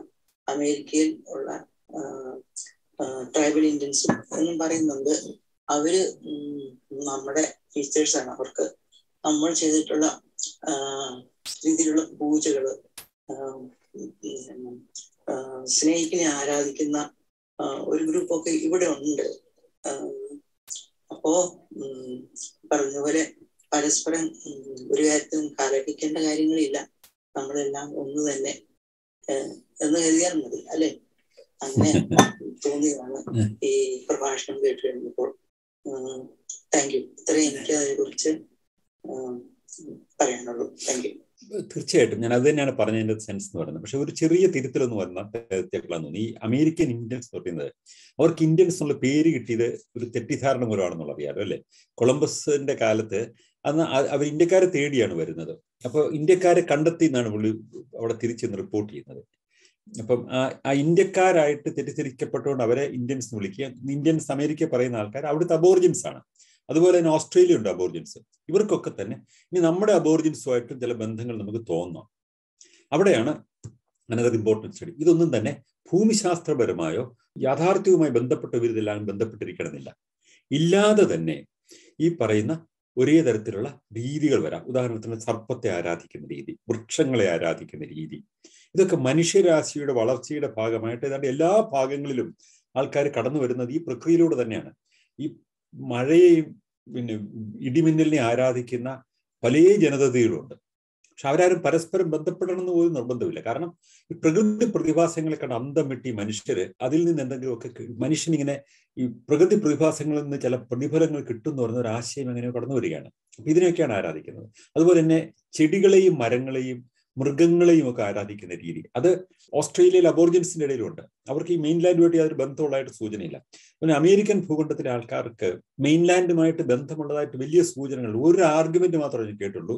വൈക്കിങ്സ് ഒരുപക്ഷെ തെക്കേ അമേരിക്കയിൽ എത്തിയിരിക്കാം എന്ന് പറയുന്ന ഒരു വാദമുഖം ചില വൈക്കിംഗ് ഹീലേഴ്സ് ഇങ്ങനെ പറയാറുണ്ട്. പക്ഷെ അത് ശരിയല്ല എന്നാണ്. ഇപ്പൊ അസ്കോ ഉദാഹരണത്തിന് ഞാൻ ആദ്യമായിട്ട് അതുമായിട്ട് സംസാരിച്ചിട്ടുണ്ട്. ചില പദങ്ങളുടെയൊക്കെ തന്നെ സമാനതകൾ ചൂണ്ടിക്കാണിച്ചുകൊണ്ട് എനിക്കിതിനെ തോന്നിയിട്ടുള്ള സംഗതി പറയാം. നമ്മുടെ നാട്ടിൽ മണർകാട് എന്നൊക്കെ പറയുന്ന കാട് എന്ന് പറഞ്ഞിട്ട് പല സ്ഥലങ്ങൾക്ക് മണർകാട്, പിന്നെ തിരുവിതാംകോട്, ഇങ്ങനെ ഈ അങ്ങനെ ആ കാട് എന്ന് പറയുന്ന ഒരു വാക്കുണ്ട്. പിന്നെ ഇവിടെ ഫിൻലൻഡിൽ ഞാൻ ഒരു ഉദാഹരണം പറയാം. ഫിൻലൻഡിൽ ഇവിടെ പല സ്ഥലത്തും റോബിൻസൺ കാട് ഒരു സ്ഥലത്തിന്റെ പേരാണ്. അപ്പൊ ഈ കാട് എന്ന് പറയുന്നത് ഇവിടെ ഈ പല സ്ഥലങ്ങൾക്കും ഒരു സ്ഥലത്ത് എന്താ പറഞ്ഞ ഒരു ഇടം എന്ന് അടയാളപ്പെടുത്തിയിട്ട് ആ പദം വരുന്നുണ്ട്. അത് എനിക്ക് പലപ്പോഴും തോന്നി ഒരുപക്ഷെ ഈ വൈക്കിങ്സ് എങ്ങാനും നമ്മുടെ തെക്കേ ഇന്ത്യയിൽ എത്തിയിട്ട് അവരുമായിട്ട് കച്ചവട ബന്ധം വരെ ഉണ്ടായിരുന്നു. ചരിത്രപരമായി യാതൊരു രേഖയില്ല. പക്ഷെ ഇതൊരു സൂചനയാണോ? കാരണം ഈ ഭാഷയിൽ കാണുന്ന ഒരു അസാധാരണമായ ഒരു സാദൃശ്യം. അപ്പൊ അതിന് അസ്കോയുടെ ഒരു മറുപടി ഒരു രേഖയുമില്ല. അവർക്ക് ആ റൂട്ടൊന്നും സാധ്യമല്ല. ഇവരുടെ വള്ളങ്ങൾക്ക് ഈ മഹാസമുദ്രങ്ങളെ താണ്ടു പോകാനുള്ള ശേഷി ഉണ്ടായിരുന്നില്ല. പക്ഷെ വരുന്നത് എങ്ങനെയാണ്? പദങ്ങൾ വരുന്നതിന് നമുക്ക് ഭൂവിഭാഗങ്ങളുമായിട്ട് ബന്ധമില്ല. ഞാൻ ഇന്ത്യ ബന്ധം പറഞ്ഞുകൊണ്ടാണ് പറഞ്ഞത്. ബന്ധമില്ല. കാരണം ഇപ്പോൾ ഈ പരസ്പര ബന്ധമില്ലാത്ത പല നാടുകളിൽ അമ്മ എന്നുള്ളതിന് അമ്മ, മമ്മ, മമ്മ, മാമ, ഇങ്ങനെ അമ്മ ഇതെല്ലാം ഒരേ രീതിയിലല്ലേ വരുന്നത്. ഒരു ബന്ധവുമില്ലാത്ത നാടുകളിലൊക്കെ തന്നെ അമ്മയെ അടയാളപ്പെടുത്താൻ മാ എന്ന അക്ഷരവും ഇട്ട് കൂട്ടി. ഹിന്ദി മാ എന്ന് തന്നെയാണ് പറയുന്നത്. ഹിന്ദുസ്ഥാനിയിൽ മാ എന്നാണ് പറയുന്നത്. അതെന്തുകൊണ്ടാണ് വരുന്നത്? ഇവരാരും അങ്ങോട്ടും ഇങ്ങോട്ടും യാത്ര ചെയ്തുകൊണ്ട് പണ്ട് കച്ചവട ബന്ധം ഉണ്ടായതുകൊണ്ട് അല്ലത് വരുന്നത്. ഒരു കൊച്ചുകുട്ടി ആദ്യം എക്സ്പ്രസ് ചെയ്യുന്നത് അതിൻ്റെ ചുണ്ടുകൾക്കും ശബ്ദം പുറപ്പെടുവിക്കാവുന്ന അവസരത്തിൽ ആദ്യം അതിന് പുറപ്പെടുവിക്കാവുന്ന പ്രാഥമിക ശബ്ദങ്ങളിലൊന്ന് മാ എന്നതാണ്. അതാണ് ഒരു കുട്ടിയുടെ ചുണ്ടുകൾക്ക് ഈ ശബ്ദമുണ്ടാക്കുന്ന മസിലുകൾ മൂവ് ചെയ്യാൻ തുടങ്ങുമ്പോൾ അതിന് പ്രൊഡ്യൂസ് ചെയ്യാൻ പറ്റുന്ന ആദ്യ ശബ്ദം. അത് ഒരാളെ അഡ്രസ്സ് ചെയ്യുന്നതായിട്ട് എപ്പോഴും ഫീൽ ചെയ്യുന്ന എവിടെയാണ്? അത് ആ കുട്ടിയുമായിട്ട് ഏറ്റവും പ്രോക്സിമിറ്റി ഉള്ള മുല കൊടുക്കുന്ന അമ്മയ്ക്കാണ്. അപ്പൊ അത് സ്വാഭാവികമായിട്ടും ആ ഒരു പേരായിട്ട് മാറുക എന്ന് പറയുന്ന ഒരു പ്രാചീന സംസ്കൃതിയിൽ പൊതുവെ രൂപപ്പെടുന്ന രീതിയായിരിക്കണം. അതുകൊണ്ട് ഇതൊരു പരസ്പര ബന്ധം കൊണ്ടാവണമെന്നില്ല, ഒരു രീതി കൊണ്ട് അത് സമാനമായ രീതിയിൽ പലയിടത്തും പ്രവർത്തിക്കുന്നതാകും. പല പദങ്ങളും അങ്ങനെയാണ് വരുന്നത്. അത് വിശദാംശങ്ങളിലേക്ക് പോയി കഴിഞ്ഞാൽ പല സ്ഥലങ്ങളിൽ ഇടം എന്നുള്ള നിലയിൽ, അല്ലെങ്കിൽ മലയുടെ കാര്യത്തിൽ, നദിയുടെ കാര്യത്തിൽ ഒക്കെ തന്നെ നമ്മൾ പല ദേശങ്ങളിലെ പരസ്പര ബന്ധമില്ലാത്ത സംഗതികൾ നോക്കിക്കഴിഞ്ഞാൽ സമാനമായ പദരീതികൾ കാണാൻ പറ്റും. അത് ഞാൻ ഇന്ത്യൻസ് എല്ലാം അത് ഒന്നാണോ എന്ന് ചോദിച്ചുകൊണ്ട് മാത്രം അത് പറഞ്ഞേ ഉള്ളൂ. അതാവണമെന്നില്ല, ഒരു സൂചനയും നമുക്ക് അങ്ങനെ ഇല്ല. ഇനി ഈ ആരാധനയുടെയും കാര്യത്തിൽ അങ്ങനെയാണ്. എങ്ങനെയാണ് മനുഷ്യനെ ആരാധിക്കാൻ തുടങ്ങുന്നത്? മനുഷ്യ സങ്കല്പത്തിന്റെ മസ്തിഷ്കത്തിന്റെ വികാസത്തിന്റെ ഒരു കാലഘട്ടത്തിൽ അവർക്ക് തോന്നുന്നത് ഈ മരങ്ങളും ചെടികളും ഒക്കെ ഇവരോട് പ്രതികരിക്കുന്ന സംഗതികളാണെന്ന് തോന്നുന്നത് ഏതാണ്ട് ഒരു കാലഘട്ടത്തിലാണ് ലോകത്തിലെല്ലായിടത്തും. പിന്നീട് പ്രപഞ്ച ശക്തികളെ കുറിച്ച്, അല്ലെങ്കിൽ ഇടിമിന്നലിനെ കുറിച്ചും മഴയെക്കുറിച്ചും ഒക്കെ അത്ഭുതാധാരങ്ങളോട് നോക്കുകയും അതിൽ നിന്ന് റെസ്പോൺസ് കിട്ടുകയും ചെയ്യാൻ തോന്നുന്നതും പരസ്പര ബന്ധമില്ലാത്ത ഓരോ സ്ഥലത്തും ഓരോ തരത്തിലുള്ള ദൈവങ്ങളാണ് ഉണ്ടാകുന്നത്. പക്ഷെ ഏതാണ്ട് ഒരേ കാലഘട്ടത്തിലാണ് ഉണ്ടാകുന്നത്. ഈ ഏകദൈവം എന്ന് പറഞ്ഞൊരു സങ്കല്പം യൂറോപ്പിലാകെ എസ്റ്റാബ്ലിഷ് ചെയ്യപ്പെടുന്നത് അത് റോമൻ സാമ്രാജ്യത്തിന്റെ ശക്തി കൊണ്ടാണ്. പിന്നെ അതിന്റെ എസ്റ്റാബ്ലിഷ്മെന്റ് അതിന്റെ ഫേർദർ ആയിട്ട് വന്ന കൊളോണിയൽ കാലഘട്ടത്തിൽ ഇത് മുന്നോട്ട് പോയതുകൊണ്ട്, അതുപോലെ തന്നെ ഈ സെമിറ്റിക് ഏരിയയിൽ നിന്ന് വന്ന ഇസ്ലാം മതത്തിന്റെ യഹൂദ മതത്തിന്റെ വിശ്വാസം പടയോട്ടങ്ങളിലൂടെ എസ്റ്റാബ്ലിഷ് ചെയ്യപ്പെട്ടപ്പോൾ അത് സ്ഥാപിക്കപ്പെട്ടു പോയ ഒരു വിശ്വാസമാണ്. അതല്ലെങ്കിൽ ഉണ്ടായിരുന്ന നാച്ചുറൽ എവല്യൂഷനിൽ വരുന്ന ഒരു വിശ്വാസം എന്ന് പറയുന്ന ഏകദൈവ വിശ്വാസത്തിലേക്കല്ല പോകുന്നത് എന്നാണ് ഇപ്പൊ ഡോക്ടർ രാധാകൃഷ്ണന്റെ ഇന്ത്യയിലെ ഭാരതീയ ദർശനത്തിന്റെ നോക്കുമ്പോൾ അങ്ങനെയല്ല കാണുന്നത്. ഇതിനൊക്കെ തന്നെ ഒരു natural evolution of thought process ഉണ്ട്. അത് സമാനമായിട്ടാണ് ലോകത്തിന്റെ പല ഭാഗങ്ങളിലും ഒരേ സമയത്ത് സംഭവിക്കുന്നത് എന്നത് ആശ്ചര്യജനകമാണ് എന്ന് തന്നെ പറയാം. Thank you. നല്ല ചിന്ത. സാറേ, ഒരു കാര്യം കൂടെ ഞാൻ ചോദിച്ചോട്ടെ. അത് എന്താണെന്ന് വെച്ചാല് പറഞ്ഞല്ലോ, അസുരൻ എന്ന് പറയുന്നത് ഇലക്ട്രിക്കൽ പവർ ആണെന്ന്. ഇലക്ട്രിക്കൽ പവർ അങ്ങനെ ഒരു ചിന്ത എനിക്ക് വന്നിട്ടുണ്ട്. ഇലക്ട്രിക്കൽ പവർ മനുഷ്യർക്ക് എല്ലാവർക്കും കുറെ ഇലക്ട്രിക്കൽ പവർ ഉള്ളവരാണല്ലോ. ഒരാള് കൊളാപ്സ് ചെയ്യുമ്പം ഇലക്ട്രിക്കൽ പവർ കൊടുത്താണല്ലോ അവരെ ഷോക്ക് ചെയ്താണല്ലോ റിവൈവ് ചെയ്യുന്നത്. ഈ ഇലക്ട്രിക്കൽ പവറിന്റെ ഭാഗമാണ് ടെലിപ്പതി എന്ന് പറയുന്നത്. ടെലിപ്പതി എന്ന് ഞാൻ പറയുമ്പോൾ ഞാൻ ഉദ്ദേശിക്കുന്നത്, ഞാനിപ്പോൾ ചിന്തിക്കുകയും വിഷമിക്കുകയും ഇവിടെ ചെയ്തുകൊണ്ടിരിക്കുന്ന ചില കാര്യങ്ങളെ കുറിച്ച് ഞാൻ ചില സമയത്ത് ടെലിഫോൺ ചെയ്തു വീട്ടിലോട്ട് വിളിക്കുമ്പോൾ ആ സെയിം പ്രോസസ്സിൽ കൂടെ എൻ്റെ മദർ ആ സെയിം വിധത്തിൽ ചിന്തിക്കുന്നത് എന്നോട് പറഞ്ഞിട്ടുണ്ട്. അപ്പോഴീ ടെലിപ്പതി നമ്മളത് അതിന് ഡെവലപ്പ് ചെയ്യാത്തുള്ള ഒരു ശക്തിയാണ്. അതേക്കുറിച്ച് എന്താണ് പറയാനുള്ളത്? അത് ഞാൻ ഈ മീറ്റിംഗിൽ അതിന്റെ വിശദാംശങ്ങളിലേക്ക് പോകുന്നില്ല. അതിന് ശാസ്ത്രീയമായി യാതൊരു സാധുതയും ഇല്ലാത്ത ഒരു ചിന്തയാണത്. എന്തുകൊണ്ടാണ് നമുക്ക് അങ്ങനെയുള്ള ചിന്ത വരുന്നത്? നമ്മുടെ ശരീരത്തിൽ നമുക്ക് ഇലക്ട്രിക് ഷോക്ക് കൊടുക്കുമ്പോൾ ആ വൈദ്യുതി അല്ല അവിടെ ജീവൻ ഉണ്ടാക്കുന്നത്. വൈദ്യുതി നമ്മുടെ ഹൃദയത്തെ ത്രസിപ്പിക്കുകയാണ് ചെയ്യുന്നത്, അല്ലേ? ഹൃദയത്തിന്റെ ആക്ടിവേറ്റ് ചെയ്യാൻ വേണ്ടി വൈദ്യുതി എന്ന് പറയുന്ന ഒരു ഉപാധി നമ്മൾ ഉപയോഗിക്കുന്നു എന്നുള്ളതിനകത്ത് വൈദ്യുതി കൊണ്ട് നമുക്ക് ജീവൻ കിട്ടുന്നില്ല. വൈദ്യുതി അവിടെ ഷോക്ക് കൊണ്ട് അതിന്റെ ഹാർട്ട് ബീറ്റ് റിവൈവ് ചെയ്യാനുള്ള ഒരു ശ്രമം എന്നുള്ളതിന്റെ ഭാഗമായിട്ടല്ലേ ഉപയോഗിക്കുന്നത്. അതുപോലെ തന്നെ ഇത് അസുരന്മാരെ വൈദ്യുതിയാണെന്നല്ല പറഞ്ഞത്. ഇതിനെ പലതിനെയും നമുക്ക് അന്ന് അരബിന്ദോ മഹർഷി അദ്ദേഹം വിപ്ലവകാരിയായിരുന്നു. അതിനുശേഷം അദ്ദേഹം സന്യാസാവുന്ന കാലത്ത് ആ സന്യാസം സ്വീകരിച്ചു കഴിയുമ്പോഴാണ് അദ്ദേഹം ഈ പറയുന്ന വ്യാഖ്യാനങ്ങളൊക്കെ കൊണ്ടുവരുന്നത്. അതിന് ഈ മിസ്റ്റിക്കൽ മീനിങ് കൊടുക്കുന്നതിന് അദ്ദേഹത്തിന് ഒരു ഫ്രഞ്ചുകാരിയായ കാമുകി ഉണ്ടായിരുന്നു. പല ആൾക്കാർക്കും അറിയാൻ തോന്നും. ആ ഫ്രഞ്ചുകാരിയായ കാമുകി അദ്ദേഹത്തിന്റെ അടുത്ത് വന്ന് അവരൊന്നിച്ചാണ് ഇന്നത്തെ ഈ പോണ്ടിച്ചേരി ഒക്കെ എസ്റ്റാബ്ലിഷ് ചെയ്യുന്നത്. അപ്പൊ അവര് പിന്നെ അദ്ദേഹം മരിച്ചുപോയി. അപ്പൊ ഇവർക്ക് അദ്ദേഹത്തെക്കാൾ വളരെ വളരെ ചെറുപ്പമായിരുന്നു.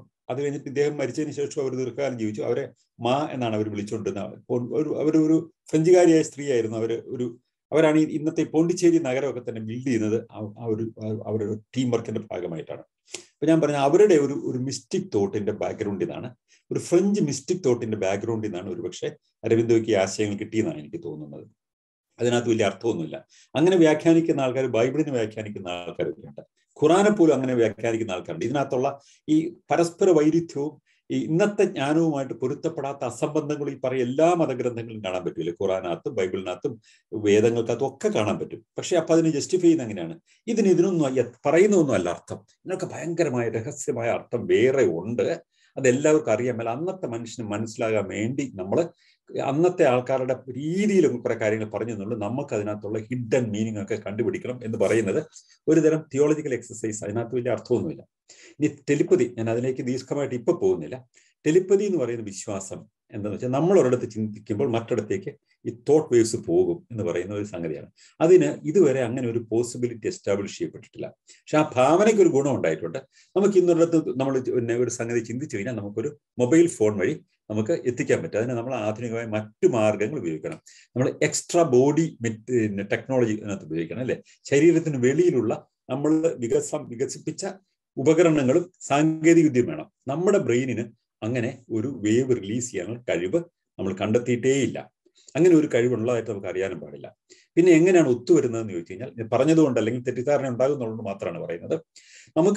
നമ്മൾ ഒട്ടനവധി കാര്യങ്ങൾ ഇപ്പൊ ദൂരെ ഇരിക്കുന്ന ഒരു അച്ഛനെ കുറിച്ചിട്ട് അല്ലെങ്കിൽ അമ്മ ദൂരെ ഉണ്ടെങ്കിൽ നമ്മൾ അമ്മയെക്കുറിച്ച് പല കാര്യങ്ങളും ഓർക്കും.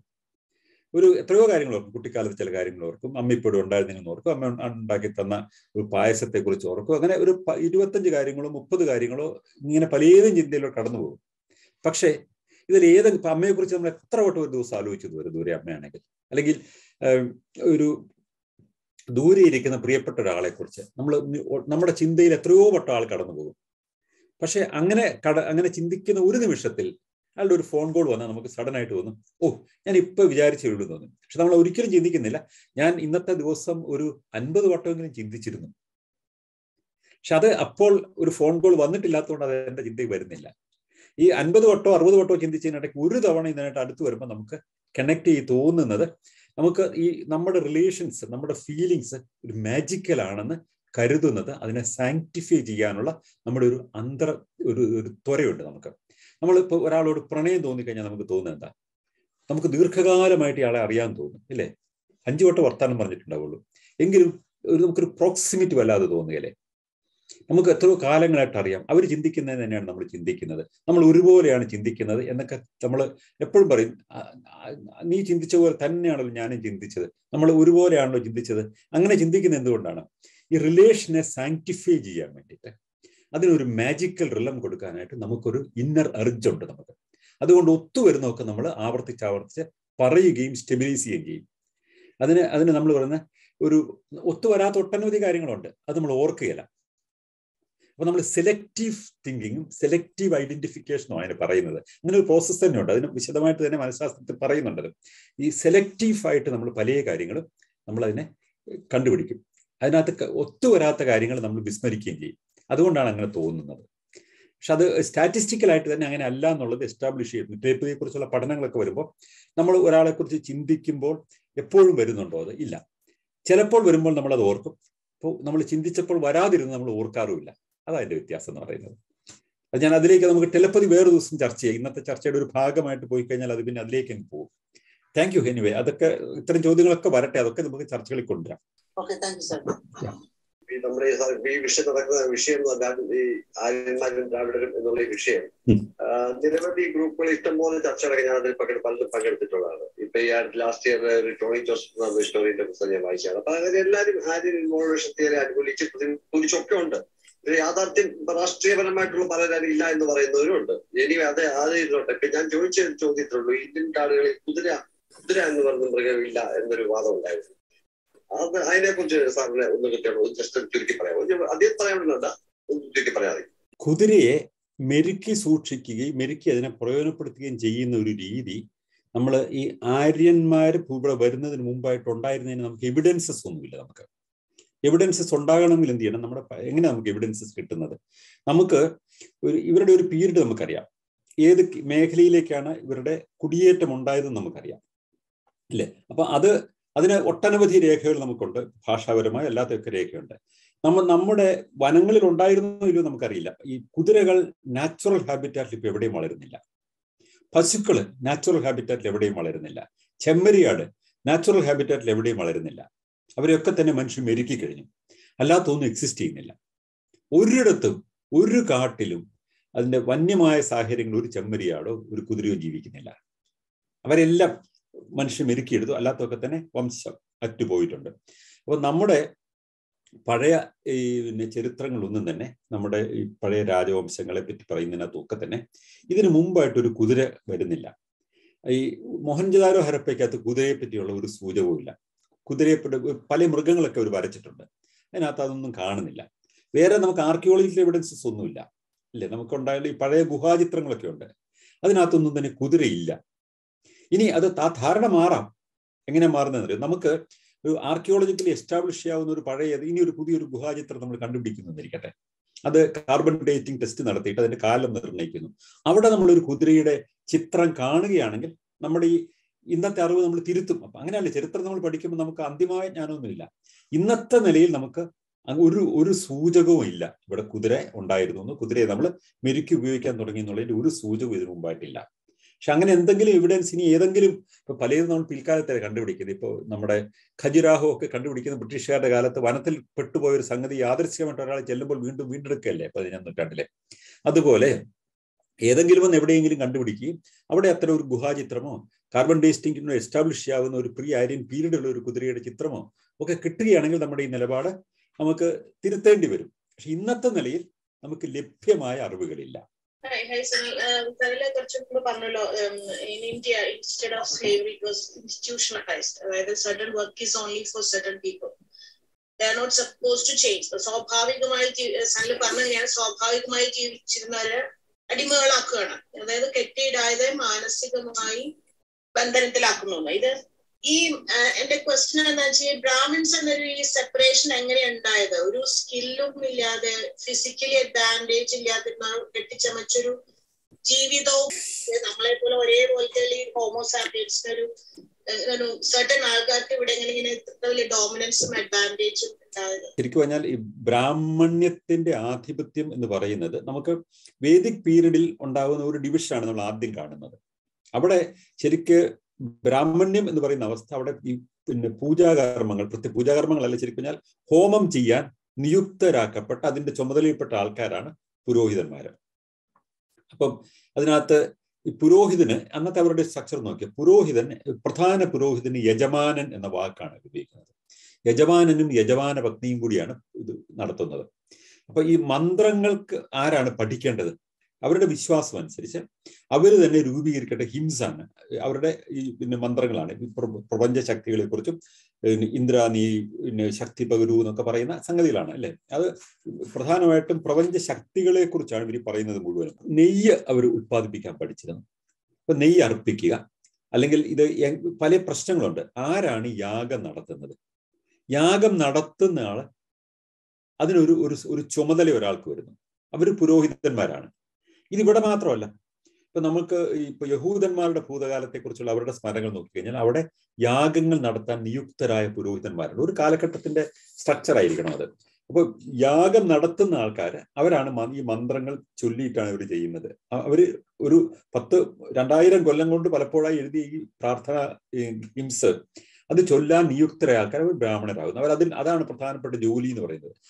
അരണി കടഞ്ഞ് തീ ഉണ്ടാക്കുക, ആ തീ കൊണ്ട് ഇതുണ്ടാക്കുക, ഇതിനെ ശ്വാസം മുട്ടിച്ച് കൊല്ലുക, അത് ആർക്കൊക്കെ എങ്ങനെയാണ് ഈ മാംസം വിതരണം ചെയ്യേണ്ടത് തീരുമാനിക്കുക എന്നൊക്കെ പറയുന്ന ജോലി നിയുക്തരായ ആൾക്കാരെയാണ് ബ്രാഹ്മണർ എന്ന് പറയുന്നത്. അപ്പൊ പടപൊരുതുന്ന ആൾക്കാര് ലോകത്തിൽ എല്ലായിടത്തും തന്നെ ഉണ്ടല്ലേ, അധികാരവുമായി ബന്ധപ്പെട്ട ആൾക്കാര്, സൈനികര്, ബാക്കിയുള്ള വ്യവഹാരങ്ങൾ നടത്തുന്ന ആൾക്കാർ ഇവർ തിരിച്ചിട്ട് വൈശ്യര് എന്ന് പറയണം. ഈ 3 വർണ്ണങ്ങളെ കുറിച്ച് ആദ്യകാല പരാമർശങ്ങളുള്ളൂ. ശൂദ്രരെ കുറിച്ച് ആദ്യം പറയുന്നില്ല.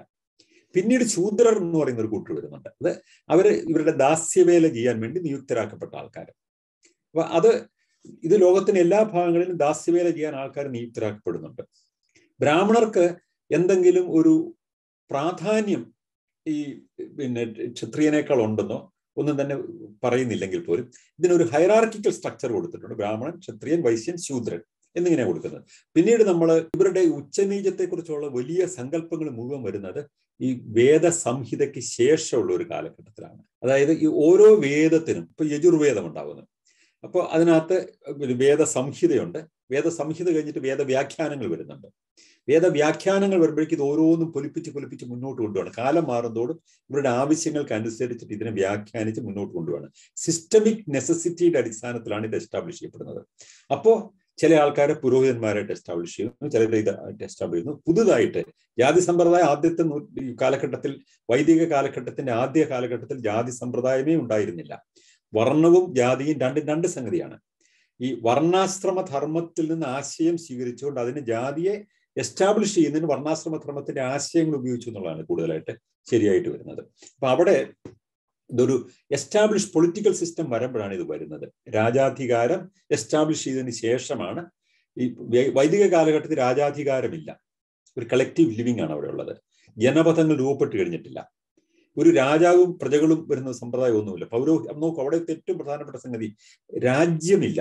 അവിടെ എങ്കിലും സൈനികരുണ്ട്, അവരുടെ ഗ്രൂപ്പിന്റെ സംരക്ഷകരായിട്ടുള്ള ആൾക്കാരുണ്ട്. അവരാണ് എവൻച്വലി എമേർജ് ചെയ്യുന്നിട്ട് പവർ സെന്ററിങ് പോയിന്റുകളായിട്ട് മാറുന്നവരാണ്. ജാതി ഉണ്ടാകുന്ന അതിന് ശേഷമാണ്. അതുണ്ടാകുമ്പോൾ ഈ രാജ്യം ഉണ്ടാകുമ്പോൾ നഗരങ്ങൾ ഉണ്ടാകുന്നു, കൊച്ചു നഗരങ്ങൾ ഉണ്ടാകുന്നു, ജനക്കൂട്ടങ്ങൾ ഉണ്ടാകുന്നു. അപ്പൊ അവിടെയുള്ള ശുചീകരണ ആവശ്യങ്ങൾ ഉണ്ടാകുന്നു. ഇതൊക്കെ ചെയ്യുന്ന എങ്ങനെയാണ്? ലോകത്തിലെ എല്ലാ ഭാഗത്തും അടിമകളെ കൊണ്ട് ചെയ്യിപ്പിച്ചത്. അപ്പൊ അതിനെ അടിമകളെ കൊണ്ട് ഇത് ചെയ്യിപ്പിക്കുക എന്ന് പറയുന്നത് സിസ്റ്റം എസ്റ്റാബ്ലിഷ് ചെയ്യുക എന്ന് പറയുന്നത് ഇവിടെ ഒരു ആവശ്യമായിട്ട് മാറുന്നു. അതിനെ ജസ്റ്റിഫൈ ചെയ്യുന്ന ഒരുപാട് ജസ്റ്റിഫിക്കേഷൻസ് നമ്മുടെ പഴയ കൃതികളിലൊക്കെ തന്നെ ഈജിപ്തിലാണെങ്കിലും ബാബിലോണിയയിലും ഒക്കെ ഉണ്ട്. അതുപോലെ ഇവിടെ ഉണ്ടായി. പക്ഷെ ഇവിടെ അത് സ്റ്റെബിലൈസ് ചെയ്യപ്പെട്ടത് ഈ ബലപ്രയോഗം കൊണ്ടല്ല, ഒരു സൈദ്ധാന്തികവൽക്കരണത്തിലൂടെയാണ് എന്നുള്ളതാണ് ഒരു വ്യത്യാസം. അതൊരു യുണീക്ക് ആയിട്ടൊരു സംഗതിയാണ്, മറ്റൊരിടത്തും കാണാത്തൊരു സംഗതിയാണ്. മറ്റൊരിടത്ത് ബലമായി ഒരാളെ പിടിച്ചുകൊണ്ട് വരിക, അയാൾ ചില പടയോട്ടമൊക്കെ നടത്തി കഴിഞ്ഞാൽ, അല്ലെങ്കിൽ ഒരു നല്ല ഗ്ലാഡിയേറ്റർ ആയിട്ട് വിജയിച്ചു കഴിഞ്ഞാൽ അയാൾക്ക് മോചനം കിട്ടുകയും ഒക്കെ ചെയ്യും. അവരെ സിസ്റ്റത്തിന്റെ പാർട്ടായിട്ട് കൂടെ അബ്സോർബ് ചെയ്യാനൊരു സംവിധാനം ഉണ്ടായിരുന്നു. അല്ല, അതേസമയം തന്നെ വർക്ക് വേണം. വർക്ക് എങ്ങനെ കിട്ടുന്നത്? വർക്ക് കിട്ടണമെങ്കിൽ അവരെ കൊണ്ട് ജോലി ചെയ്യിപ്പിക്കണം. ജോലി ചെയ്യിപ്പിക്കാൻ അന്നത്തെ മാർഗം പ്രതിഫലം കൊടുത്ത് ജോലി ചെയ്യിപ്പിക്കുക എന്ന് പറഞ്ഞ സങ്കല്പമൊന്നുമില്ല. ജോലി ചെയ്യിപ്പിക്കുന്ന അടിമയെ പിടിച്ചുകൊണ്ട് വന്നിട്ട് ജോലി ചെയ്യിപ്പിക്കുന്നത്. എത്ര അടിമയുടെ അത്രയും ജോലി നടക്കും. ഈജിപ്തിൽ ഏറ്റവും കൂടുതൽ അടിമമാരുകൾ ഉണ്ടായിരുന്നുകൊണ്ട് അവർക്ക് വലിയ പിരമിഡുകൾ കെട്ടാൻ പറ്റി. ഗ്രീസിലും അങ്ങനെയാണ്. അടിമകൾ ഉണ്ടായിരുന്നുകൊണ്ട് അവരുടെ നഗര ചത്തുരങ്ങളൊക്കെ ഡെവലപ്പ് ചെയ്യാൻ പറ്റി. ഇവിടെ ഉണ്ടാവുന്നത് അതിന് പകരമായിട്ട് ഈ ജനപഥങ്ങളും പുതിയ സിറ്റി സ്റ്റേറ്റുകളും എമേർജ് ചെയ്യുമ്പോൾ അതിലെ ജോലികൾക്ക് ആവശ്യത്തിന് പുതിയ ആവശ്യങ്ങൾ വരുന്നു. അപ്പൊ അതിനകത്ത് ഉദാഹരണത്തിന് ഇരുമ്പ് പണി ചെയ്യാനുള്ള ആളെ വേണം. അതിന്റെ എക്സ്പേർട്സിനെ കണ്ടുപിടിക്കുന്നു, അത് അവരെ സ്പെഷ്യലൈസ് ചെയ്യുന്നു. പക്ഷെ അത് മാറാതിരിക്കുക എന്ന് പറഞ്ഞൊരു ആവശ്യമുണ്ട്. കാരണം അവിടെ റെഗുലറായിട്ട് സർവീസസ് ആവശ്യമുണ്ട്. അതുകൊണ്ട് അതിനെ അവർ സ്റ്റെബിലൈസ് ചെയ്യുന്നു. അപ്പൊ അവിടെ വരുമ്പോൾ കുറേയേറെ ആൾക്കാർ ഏറ്റവും അധമമായ ജോലി ചെയ്യേണ്ടി വരുന്നു. ഉദാഹരണത്തിന് തുകലൂറ്റുന്ന ആൾക്കാർ, മനുഷ്യ വിസർജ്യം കൊണ്ട് ദൂരെ കളയുന്ന ആൾക്കാർ. ചെറിയ പട്ടണങ്ങൾ വരുമ്പോൾ മനുഷ്യ വിസർജ്യത്തിന്റെ ഹാൻഡ്ലിംഗ് പ്രശ്നമുണ്ട്. അതിനുവേണ്ടി ആരാ ചെയ്യും? ചില ആൾക്കാരെ പിടികൂടി അതിന് നിയോഗിക്കും. അല്ലെ, അടിമ കാലഘട്ടത്തിലേതുപോലെയാണ്. ആ നിയോഗിക്കുന്നവർ ആ ജോലിയിൽ നിന്ന് വെളിയിൽ പോയി കഴിഞ്ഞാൽ എന്ത് ചെയ്യും? അതിനവരെ അടിച്ചു കൊല്ലും, അല്ലെങ്കിൽ ഭയപ്പെടുത്തും. അങ്ങനെ അവരെ അതിനകത്ത് നിലനിർത്തും. അങ്ങനെ തന്നെയാണ് ഈജിപ്തിൽ ചെയ്തിരുന്നത്, അങ്ങനെയാണ് മറ്റു സ്ഥലങ്ങളും ചെയ്തിരുന്നത്. പക്ഷെ ഇവിടെ ഇവർക്ക് മറ്റൊരു മോഹം കൂടി കൊടുത്തു. അതാണ് നിങ്ങൾക്ക് ഇതൊക്കെ ഉള്ളതിന്റെ ഒരു കാരണം നിങ്ങളുടെ മുജ്ജന്മത്തിലെ പ്രശ്നങ്ങളാണ്, അല്ലെങ്കിൽ ഇവർക്ക് തന്നെ ഒരു ജസ്റ്റിഫിക്കേഷൻ ആണ്. ഞങ്ങൾ ഈ ചെയ്ത് അതിനൊരു മോറൽ ജസ്റ്റിഫിക്കേഷൻ ഇവർക്ക് ആവശ്യമുണ്ടായിരുന്നു. ആ മോറൽ ജസ്റ്റിഫിക്കേഷൻ അവർ കൊണ്ടുവന്നത് ഇത് അവർ മുൻ ജന്മത്തിലെ പാപങ്ങൾ കൊണ്ടാണ്. കാരണം ആ സമയത്തേക്ക് പുനർജന്മ വിശ്വാസം വന്നു കഴിഞ്ഞിരുന്നു. അതുവഴി ഇത് ജസ്റ്റിഫൈ ചെയ്തു. അതിന് ഇവര് തന്നെ ഇതിന് മോറൽ ആർഗ്യുമെന്റ്സ് ഉണ്ടാക്കി. ആ മോറൽ ആർഗ്യുമെന്റ്സ് ആണ് യഥാർത്ഥത്തിൽ കാണുന്ന പല പുരാണങ്ങളിലും പറയുന്ന താഴ്ത്തപ്പെട്ട ജാതികളിൽപ്പെട്ട ആൾക്കാർക്ക് അവരിത് അനുഭവിക്കുന്നത്, അവരെ ശിക്ഷിക്കാൻ അവർക്ക് പ്രത്യേക നിയമങ്ങളുള്ളത്, അവർക്കെതിരായിട്ട് ഒരേ കുറ്റത്തിന് വ്യത്യസ്തമായ സംഗതികളൊക്കെ ഉള്ളത്, പ്രിവിലേജ് ക്ലാസ്സിന് പ്രത്യേക നിയമങ്ങൾ, അത് സ്റ്റെബിലൈസ് ചെയ്തുണ്ടാക്കുകയാണ്. ഇവർക്ക് ഒരേ കുറ്റത്തിന് ഒരാൾക്ക് ഒരു പശുവിനെ ദാനം ചെയ്താൽ തീരുമെങ്കിൽ മറ്റൊരാൾക്ക് ചിത്രവധമാണ് ശിക്ഷ. അതെന്തുകൊണ്ടാണ് ഉണ്ടാകുന്നത്? കാരണം അവർ ഒബേ ചെയ്യേണ്ടവരാണ്. അടിമകൾക്ക് എങ്ങനെയായിരുന്നു? ഇതേ കുറ്റം രാജകുടുംബത്തിന്റെ ഒരു അംഗം ചെയ്താൽ അത് വലിയ കുറ്റമല്ല. മറ്റവനാണെങ്കിൽ അവനെ ചാട്ടവാറ് കൊണ്ട് അടിച്ചിട്ട് അവസാനം ഒരു ഗ്ലാഡിയേറ്ററിൽ ഒരു സിംഹവുമായിട്ട് ഏറ്റുമുട്ടാനായിട്ട് അവിടെ വിടും. അപ്പൊ ഈ പറയുന്ന രീതിയിലുള്ള വ്യത്യാസങ്ങൾ ഇവിടെയുണ്ട്. അങ്ങോട്ടും ഇങ്ങോട്ടും പോകാൻ പറ്റും. ഇത് ഒരു സ്ഥലത്ത് മാത്രം ഉണ്ടായ സംഗതിയല്ല. ഇവിടെ അതിന് യുണീക്ക് ആയിട്ടുള്ള ഒരു പാറ്റേൺ ഉണ്ടായിരുന്നുള്ളൂ. ബ്രാഹ്മണര് അവിടെ യഥാർത്ഥത്തിൽ ആദ്യ കാലഘട്ടത്തിൽ വലിയൊരു പവർ സെന്റർ ആയിരുന്നു എന്ന കാര്യത്തിൽ എനിക്ക് സംശയമുണ്ട്. ആ പവർ സെന്റർ ആയി വരുന്നത് ഈ രാജാധികാരം വരുമ്പോഴേക്ക് യഥാർത്ഥത്തിൽ ക്ഷത്രിയൻ ഇതിന്റെ മുകളിലേക്ക് ഉയർന്നു വരികയാണ് ചെയ്യുന്നത്. ബ്രാഹ്മണൻ ക്ഷത്രിയന്റെ കീഴിലാണ്. പൂജാതി കർമ്മങ്ങൾ ചെയ്യുന്ന ആൾക്കാരും അഡ്വൈസേഴ്സുമായ അധ്യാപക ജോലി അവർക്കായിരുന്നു. അവര് രാജാധികാരം ഡെവലപ്പ് ചെയ്യുമ്പോൾ, ഇതുണ്ടാകുന്ന സമയത്ത് രാജാധികാരം ഇല്ല. അത് ഡെവലപ്പ് ചെയ്യുമ്പോൾ തത്വത്തിൽ ഇവരാണ് മേൽക്കോയ്മ ഉള്ളതെങ്കിലും ഈ ഭരണാധികാരിക്ക് മേൽക്കോയ്മ വരികയും അതിന്റെ കീഴിലായിട്ട് ഈ പൗരോഹിത്യം വരികയും ചെയ്യുക എന്ന് പറയുന്ന ഒരു ഷിഫ്റ്റ് ഓഫ് പവർ നടക്കുന്നുണ്ട്. അത് എന്തുകൊണ്ട് വന്നു എന്ന് ചോദിച്ചു കഴിഞ്ഞാൽ അത് ബ്രാഹ്മണ്യത്തിനുള്ള പ്രാധാന്യം പിന്നീട് എസ്റ്റാബ്ലിഷ് ചെയ്യപ്പെടുന്നത് വളരെ ശേഷം ഇതിന് കൂടുതൽ പ്രാധാന്യം എസ്റ്റാബ്ലിഷ് ചെയ്യപ്പെടുന്ന ഒരു സംഗതിയുണ്ട്. പക്ഷെ പെർമനന്റ് ആയിട്ട് A conflict between power and ഈ കാസ്റ്റ് ഹയറാർക്കി. അതൊരു പെർമനന്റ് ആയിട്ട് ഒരു കോൺഫ്ലിക്റ്റ് ഉണ്ട് ഇതിനകത്ത്, എവിടെയും കാണാൻ പറ്റുന്നുണ്ട്. ബ്രാഹ്മണർ തന്നെ അധികാരം പിടിച്ചെടുക്കാൻ ശ്രമിക്കുന്നുണ്ട്. ബ്രാഹ്മണരായ ചക്രവർത്തിമാരുണ്ടായിട്ടുണ്ട് ഇന്ത്യക്ക്. ഇപ്പൊ പുഷ്യമിത്രനെ പോലത്തെ ആൾക്കാരൊക്കെ ബ്രാഹ്മണരായിരുന്നു. അവർ ക്ഷത്രിയരെ തോൽപ്പിച്ച് ബ്രാഹ്മണരുടെ ആധിപത്യം നേടിയിട്ടുള്ള കഥകളുണ്ട്. ഇതൊരു പെർമനന്റ് ആയിട്ട് ഒരു പവർ സ്ട്രഗിൾ ഉണ്ട് ബ്രാഹ്മണരും ക്ഷത്രിയരും തമ്മിൽ തന്നെ. സാറേ, അതെ, ഈ ചട്ടമ്പിസ്വാമികളും MGSും പറഞ്ഞിട്ട് തോന്നുന്നു നമ്മളുടെ ആദിവാസികൾ ഇറങ്ങി വന്നിട്ടുള്ളവരാണ് കേരളത്തിലുള്ള ജാതി വിഭാഗങ്ങളെന്ന്, ബ്രാഹ്മൺസ് ഒഴിച്ചിട്ട്. പക്ഷെ സാറ് പറഞ്ഞോളൂ, അല്ലെങ്കിൽ എന്റെ വിശ്വാസവും ഞാൻ വായിച്ചെടുത്തോളം ഈ പറയുന്ന മെഡിറ്ററേനിയൻ പ്രദേശങ്ങളിൽ നിന്ന് 3 വിഭാഗങ്ങളായിട്ട് ഭാരതത്തിൽ പ്രവേശിച്ചവർ, ഒരു വിഭാഗം ഹാരപ്പയിലേക്കും ഒരു വിഭാഗം ബംഗാളിലേക്കും ഒരു വിഭാഗം തെക്കേ ഇന്ത്യയിലേക്കും വരികയും അവര് ഈ എന്തോ ഒരു അജ്ഞാതമായ ഇതുകൊണ്ട് നല്ല ഉയർന്ന നാഗരികത ആയിട്ട് ഉണ്ടായിരുന്ന ആൾക്കാര്, ഹാരപ്പയിൽ നിവസിച്ചിരുന്നവര് എന്തോ അജ്ഞാതമായ കാരണങ്ങൾ കൊണ്ട് അവരുടെ പൂർവ്വഗാമികളായ തെക്കേ ഇന്ത്യൻസുമായി കൂടിച്ചേർന്നു എന്നാണ് ഞാൻ ശ്രീധരമേനോന്റെ കേരള ചരിത്രത്തിൽ പറഞ്ഞിരിക്കുന്നത്. പക്ഷെ അപ്പൊ സാറിനോട് ചോദിക്കാനുള്ളത് എന്താണെന്ന് വെച്ച് കഴിഞ്ഞിട്ടുണ്ടെങ്കിൽ ഈ ആദിവാസികൾ തന്നെയായിരുന്നു അല്ലെ? അവര് ഇപ്പോഴും ആ കാടുകളിൽ കഴിയുന്ന ആദിവാസികള് ഈ പറയുന്ന ആദിവാസികൾ തന്നെയായിട്ട് കാടുകളിൽ തന്നെ ഉണ്ടായിരുന്നു. നമ്മളുടെ തീരപ്രദേശങ്ങളിൽ ഈ വരുന്ന ആൾക്കാരൊക്കെ നമ്മള് എന്നീ പറയുന്ന ആൾക്കാരൊക്കെ ദ്രാവിഡൻസ് ആയിരുന്നു. ഇനി ഒരു ഇത് കൂടിയുണ്ട്. സാറ് അതിനിടയ്ക്ക് അതൊരു ഉദ്ഗീതാവൊക്കെ ഗോത്രമാണെന്ന് പറഞ്ഞു. എനിക്ക് അത് ഒരു ക്ലാരിഫിക്കേഷൻ കൂടി വേണം.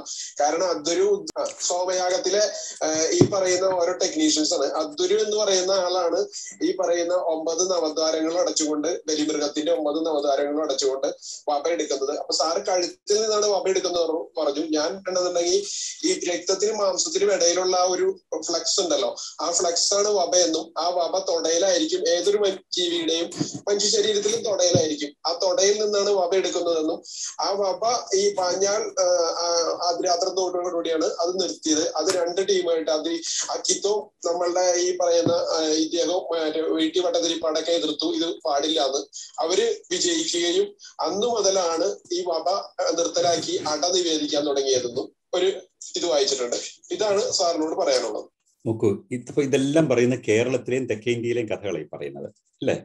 ഞാൻ പറഞ്ഞത് ഈ നമ്മുടെ ഈ ഗംഗാ സമതലത്തിലാണ് ഈ പ്രശ്നങ്ങളൊക്കെ നടക്കുന്നത്.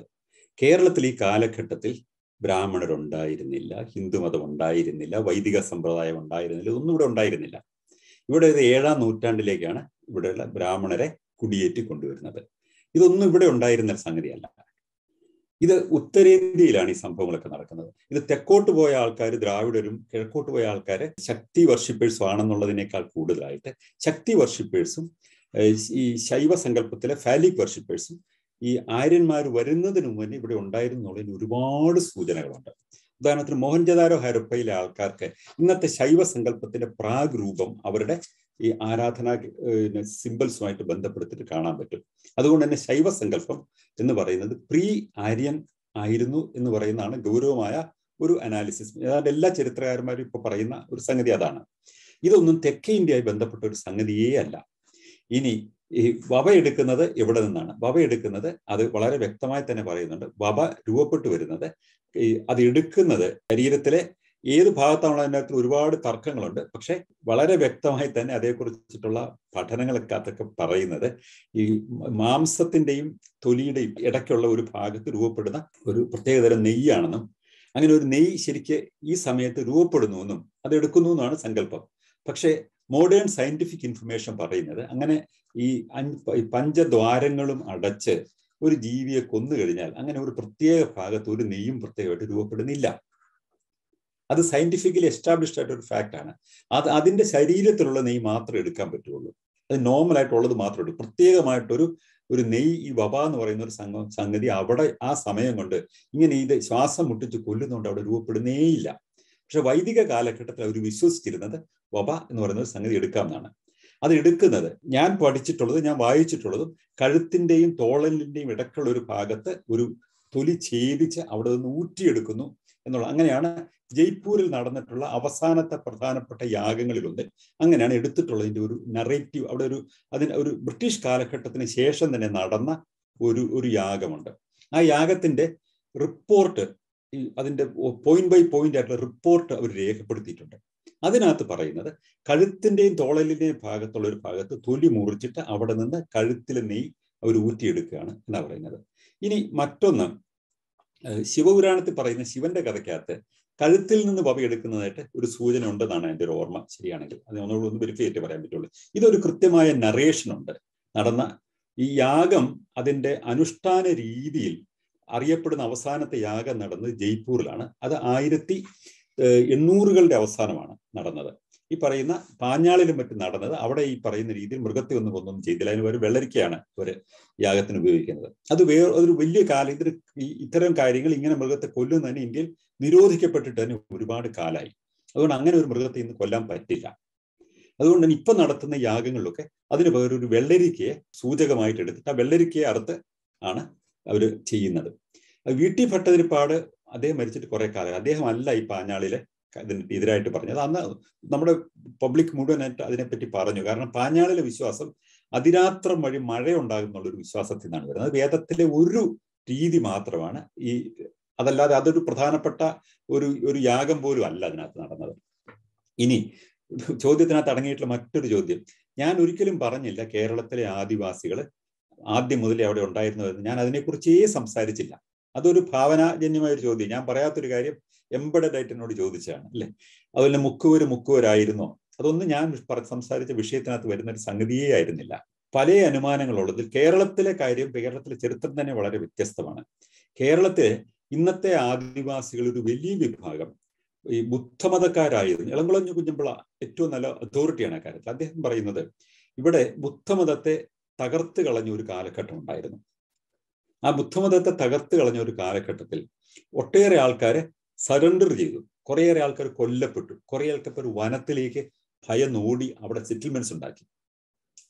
അങ്ങനെ സെറ്റിൽമെന്റ് ഉണ്ടാക്കിയ ആൾക്കാർ, അതിന് അദ്ദേഹം പറയുന്ന ഉദാഹരണങ്ങൾ അല്ലെ, ഈ ചരിത്രകാരന്മാരും അദ്ദേഹം വളരെ കുറച്ച് പഠിച്ചിട്ടുള്ള, വളരെ ഏറെ പഠിച്ചിട്ടുള്ള ഒരാളാണ് ഇളംകുളം കുഞ്ഞമ്പിള്ള. അദ്ദേഹം പറയുന്നത് ഇന്നത്തെ കേരളത്തിലെ പല ട്രൈബൽസിന്റെയും ഈ ആരാധനാ മൂർത്തികൾ എടുത്തു കഴിഞ്ഞാൽ അതിനകത്തൊക്കെ തന്നെ ബുദ്ധന്റെ ഒരു പ്രാഗ് രൂപം കാണാൻ പറ്റുന്നുണ്ട്.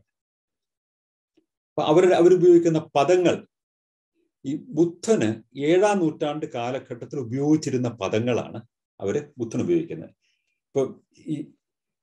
ഇപ്പൊ ശാസ്താവ് എന്ന് പറയുന്ന ഒരു സങ്കല്പം, ശാസ്താ ശാക്യമുനി എന്ന് പറയുന്ന രണ്ടും ഒന്നാണെന്നുള്ള അർത്ഥത്തിൽ തന്നെ നമുക്ക് ഈ രാമായണത്തിൽ തന്നെ ഒരു പരാമർശമുണ്ട്. ശാസ്താ ശാക്യമുനി സൂചകമായിട്ട് ഒന്നിച്ച് പറയുന്നുണ്ട്. പിന്നെ ചാത്തൻ എന്ന് പറയുന്ന സങ്കല്പം, അത് വിഷ്ണു സങ്കല്പം വരുന്നതിന് മുമ്പ് ചാത്തൻ തന്നെയാണ് ശാസ്താവ്, ഈ ശാസ്താവ് തന്നെയാണ് ശാക്യമുനി എന്നൊക്കെ പറയുന്ന തരത്തിലുള്ള ഒരു അനാലിസിസ് അദ്ദേഹം നടത്തുന്നുണ്ട്. അദ്ദേഹത്തിന്റെ ഒരു അനാലിസിസ്, ട്രൈബൽസിൽ ഒരു വിഭാഗം അവർ ഭയന്നോടി വനത്തിൽ സെറ്റിൽമെന്റ് ഉണ്ടാക്കുകയും തിരിച്ചു വരാൻ പറ്റാതെ വരികയും അവിടെ ജീവിതം തുടർന്നു പോവുകയും ചെയ്ത ആൾക്കാരായിരിക്കാൻ വഴിയുണ്ട്. അതുകൊണ്ട് അവരുടെ ഭാഷയുടെ ഒരു രീതി എന്ന് പറയുന്നത് ഏതാണ്ട് ഈ കാലഘട്ടത്തിലെ ഉപയോഗിച്ചിരുന്ന ഭാഷ തന്നെയാണ് അവർ ഉപയോഗിക്കുന്നത്. ഭാഷയുടെ സംസർഗമില്ലാതെ എങ്ങനെയാണ് നമുക്ക് തത്തുല്യമായ ഒരു ഭാഷ ഉണ്ടാകുന്നത്? ആ ഭാഷയ്ക്ക് എങ്ങനെയാണ് ഈ കാലഘട്ടത്തിലെ ഭാഷയുമായിട്ട് ഒരു പൊരുത്തം വരുന്നത്? ഇങ്ങനെയാണ് അദ്ദേഹം ചോദിക്കുന്ന ചോദ്യങ്ങൾ. അപ്പൊ അതുപോലെ തന്നെ ഇവരുടെ ആരാധനാമൂർത്തികൾ ആ കാലഘട്ടത്തിലെ ബൗദ്ധ സങ്കല്പങ്ങളുമായിട്ട് എങ്ങനെയാണ് പൊരുത്തപ്പെട്ടു വരുന്നത്? അപ്പൊ അങ്ങനെയുള്ള ഒരുപാട് കണക്ഷൻസ് അദ്ദേഹം പറയുന്നുണ്ട്. അതുകൊണ്ട് ഒരു കൂട്ടം ആൾക്കാർ, എല്ലാവരും ആണെന്ന് പറയുന്നില്ല. ഇപ്പൊ നമ്മുടെ ട്രൈബൽസിൽ തന്നെ ഒരു ട്രൈബ്, അത് ഏത് ട്രൈബാണെന്ന് ഞാൻ കൃത്യമായിട്ട് ഓർക്കുന്നില്ല, നമ്മുടെ ട്രൈബൽസ് ഒക്കെ തന്നെ പ്രോട്ടോ അസ്ട്രലോയിഡ്സ് ഉണ്ട്. അങ്ങനെ പല ജനവിഭാഗങ്ങളിൽ ഒരു ട്രൈബ് നിഗ്രിറ്റോ, ആബ്സല്യൂട്ട്ലി നിഗ്രിറ്റോ എത്നിക് ഐഡന്റിറ്റി ഉള്ള ഒരു ട്രൈബ് ഉണ്ട് കേരളത്തിൽ. പണിയേരാണോ എന്ന് എനിക്ക് കൃത്യമായിട്ട് ഓർമ്മയില്ല, ഏതോ ഒരു ട്രൈബ് ഉണ്ട്. അതെങ്ങനെയാണ് വരുന്നത്? ഇവിടെ ഒരു ട്രൈബും നിഗ്രിറ്റോ ആയിട്ടില്ല. അവരുടെ രൂപമൊക്കെ തന്നെ ആഫ്രിക്കൻ ഒറിജിൻ ആയിട്ടുള്ള ആൾക്കാരുടെ പോലത്തെ ചുരുണ്ട മുടിയും വലിയ ചുണ്ടുകളും ഒക്കെ ഉള്ള ആൾക്കാരാണ്. ആ ഒരൊറ്റ ട്രൈബ് മാത്രം. അതെന്താണ് ആ ട്രൈബിന്റെ ഐഡന്റിറ്റിയുടെ പ്രത്യേകത? നമ്മുടെ കയ്യിൽ എവിഡൻസസ് ഒന്നുമില്ല. പക്ഷെ ഒരു എവിഡൻസ് എന്ന് പറയുന്നത് അവരുടെ ഒരു ജനറ്റിക്കൽ ആയിട്ടുള്ള ഐഡന്റിഫിക്കേഷനകത്ത് പറയുന്നത് ഇന്ന് കേരളത്തിലുള്ള ദ്രാവിഡൻ ബാക്ക്ഗ്രൗണ്ട് ഉള്ള ആൾക്കാരോ, നമുക്ക് മംഗളോയിലും ഒക്കെ ഇവിടെ മിക്സ് ചെയ്തിട്ടുണ്ട്. കേരളത്തിലെ ജനങ്ങളിൽ എല്ലാവരും, നമുക്ക് ഒരുപാട് കച്ചവട ബന്ധങ്ങൾ ഉണ്ടായിരുന്നത് കൊണ്ട് ഇവിടെ വന്ന ആൾക്കാർ ഒരുപാട് പരസ്പര വിവാഹങ്ങളും ഇടബന്ധങ്ങളും ഒക്കെ ഉണ്ടായിട്ടുള്ളത് കൊണ്ട് കേരളത്തിലെ ജനങ്ങൾ ഒരു mixture of the whole world ആണെന്ന് വേണമെങ്കിൽ പറയാം. പക്ഷെ ഈ ട്രൈബ്, ബാഹ്യലോകവുമായി ബന്ധമില്ലാത്ത ഈ ട്രൈബ് പൂർണ്ണമായും നിഗ്രിറ്റോസ് ആണ്. അതെന്തായിരിക്കാം? ഒരുപക്ഷെ അടിമ വ്യാപാരത്തിന്റെ കാലത്ത് ഏതെങ്കിലും ഒരു കപ്പൽ ഛേദം ഉണ്ടാവുകയും അവിടെ നിന്ന് രക്ഷപ്പെട്ട് നമ്മുടെ കരയിലേക്ക് വരികയും വനത്തിൽ താവളമടിക്കുകയും സെറ്റിൽ ചെയ്യുകയും ചെയ്ത ഒരു കൂട്ടം അടിമകളാകാം. അവര് ആഫ്രിക്കൻ ഒറിജിനൽ അടിമകളാകാം എന്ന് പറയുന്ന ഒരു ഒബ്സർവേഷനാണ് ഇതിനെക്കുറിച്ച്. ഈ ഒരു ട്രൈബ് മാത്രം നിഗ്രിറ്റോ ആവുന്നതിന്റെ ഒരു കാരണം, ഇങ്ങനെ പല കാരണങ്ങൾ കൊണ്ടാവും ആൾക്കാർ വനത്തിൽ കുടിയേറിപ്പോയത്. ഇതൊരു വനനിബിഡമായ ഒരു സ്ഥലമായിരുന്നു ഇന്നത്തെ കേരളം എന്ന് പറയുന്നത്. അപ്പൊ അത് എങ്ങനെ ഓരോ ട്രൈബും വന്നു എന്നുള്ളത് കൃത്യമായി പഠിക്കേണ്ട. അതിനകത്ത് 2 പഠനങ്ങളുണ്ട്. Again Edgar തേഴ്സ്റ്റന്റെ cast and tribes of southern India എന്ന് പറഞ്ഞൊരു പുസ്തകമുണ്ട്. വലിയ ബ്രഹ്മാണ്ഡ പുസ്തകങ്ങളാണ്, 3 വോള്യം ഉണ്ട്. അദ്ദേഹം ഒരു പാശ്ചാത്യ സ്കോളർ ആയിരുന്നു. നമ്മുടെ ഓരോ ട്രൈബ്സിനെ കുറിച്ചും അദ്ദേഹം വിശദമായി പഠിച്ചിട്ട് അതിന്റെ എത്നിക് ബാക്ക്ഗ്രൗണ്ട്, അവരുടെ ഈ ജനറ്റിക്കൽ അവരുടെ രീതികൾ, ആചാരങ്ങൾ, അതിന്റെ സാമ്യങ്ങൾ, ആരാധനാമൂർത്തികൾ, ഭാഷ, ഇങ്ങനെ ഓരോ ട്രൈബിനെയും പഠിച്ചിട്ടുള്ള അദ്ദേഹത്തിന് ഒരു വലിയ സെറ്റ് ഓഫ് ആൾക്കാർ, സ്കോളേഴ്സ് ഉണ്ടായിരുന്നു കൂടെ. Edgar Thurstone cast and tribes of southern India എന്ന് പറഞ്ഞ ഒരു 3 വോള്യങ്ങളുള്ള ഒരു പുസ്തകമാണ്. അതിനകത്ത് ഇതേക്കുറിച്ച് കുറെ പറഞ്ഞു. പിന്നെ അനന്തകൃഷ്ണ അയ്യർ എന്ന് പറഞ്ഞാൽ നമുക്കൊരു ആന്ത്രപ്പോളജിസ്റ്റ് ഉണ്ടായിരുന്നു. അദ്ദേഹം ഈ അനന്തകൃഷ്ണ അയ്യർ വളരെ ഗൗരവമായിട്ട് അദ്ദേഹം ചെറിയ പുസ്തകങ്ങളാണ് എഴുതിയിരിക്കുന്നത്. പക്ഷെ അദ്ദേഹം നമ്മുടെ ട്രൈബ്സിനെ കുറിച്ച്, ട്രൈബ്സ് ഓഫ് കേരള എന്ന് പറഞ്ഞിട്ട് അദ്ദേഹത്തിന്റെ ഒരു പുസ്തകം. ഇത് രണ്ടുമാണ് ഏറ്റവും ആധികാരികമായിട്ടുള്ള പഠനങ്ങൾ. അവർ രണ്ടുപേരും ഒറിജിനൽ ആന്ത്രപ്പോളജിക്കൽ സ്റ്റഡീസ് ആണ് നടത്തിയിട്ടുള്ളത്. അപ്പൊ അതിനകത്തൊന്നും തന്നെ ഇവിടെ അവർ എക്കാലത്തും ഉണ്ടായിരുന്നവരാണെന്നൊരു സൂചന പറയുന്നില്ല. അങ്ങനെയുള്ളവരും ഉണ്ട്. ചില ട്രൈബ്സ് അങ്ങനെയുള്ളവരാണ്, ഒരിക്കലും വെളിയിൽ വന്നിട്ടില്ലാത്ത ട്രൈബ്സ് ആകാം, അങ്ങനെയുള്ളവരും ഉണ്ട്. പക്ഷെ അല്ലാത്ത ട്രൈബ്സും ഉണ്ട്. അവര് നമ്മുടെ നോർമൽ ലൈഫിലുള്ള ആൾക്കാർ തന്നെ, അതിന്റെ എല്ലാ ലക്ഷണങ്ങളുമുള്ള ആൾക്കാർ തന്നെ നമ്മുടെ ട്രൈബൽസ് ആയിട്ട് ഇന്ന് കഴിയുന്നുണ്ട്. എന്നാണ് രണ്ടു കൂട്ടർ, ഈ എഡ്ഗാർ കാസ്റ്റണും പറയുന്നുണ്ട്, അനന്തകൃഷ്ണനും പറയുന്നുണ്ട്.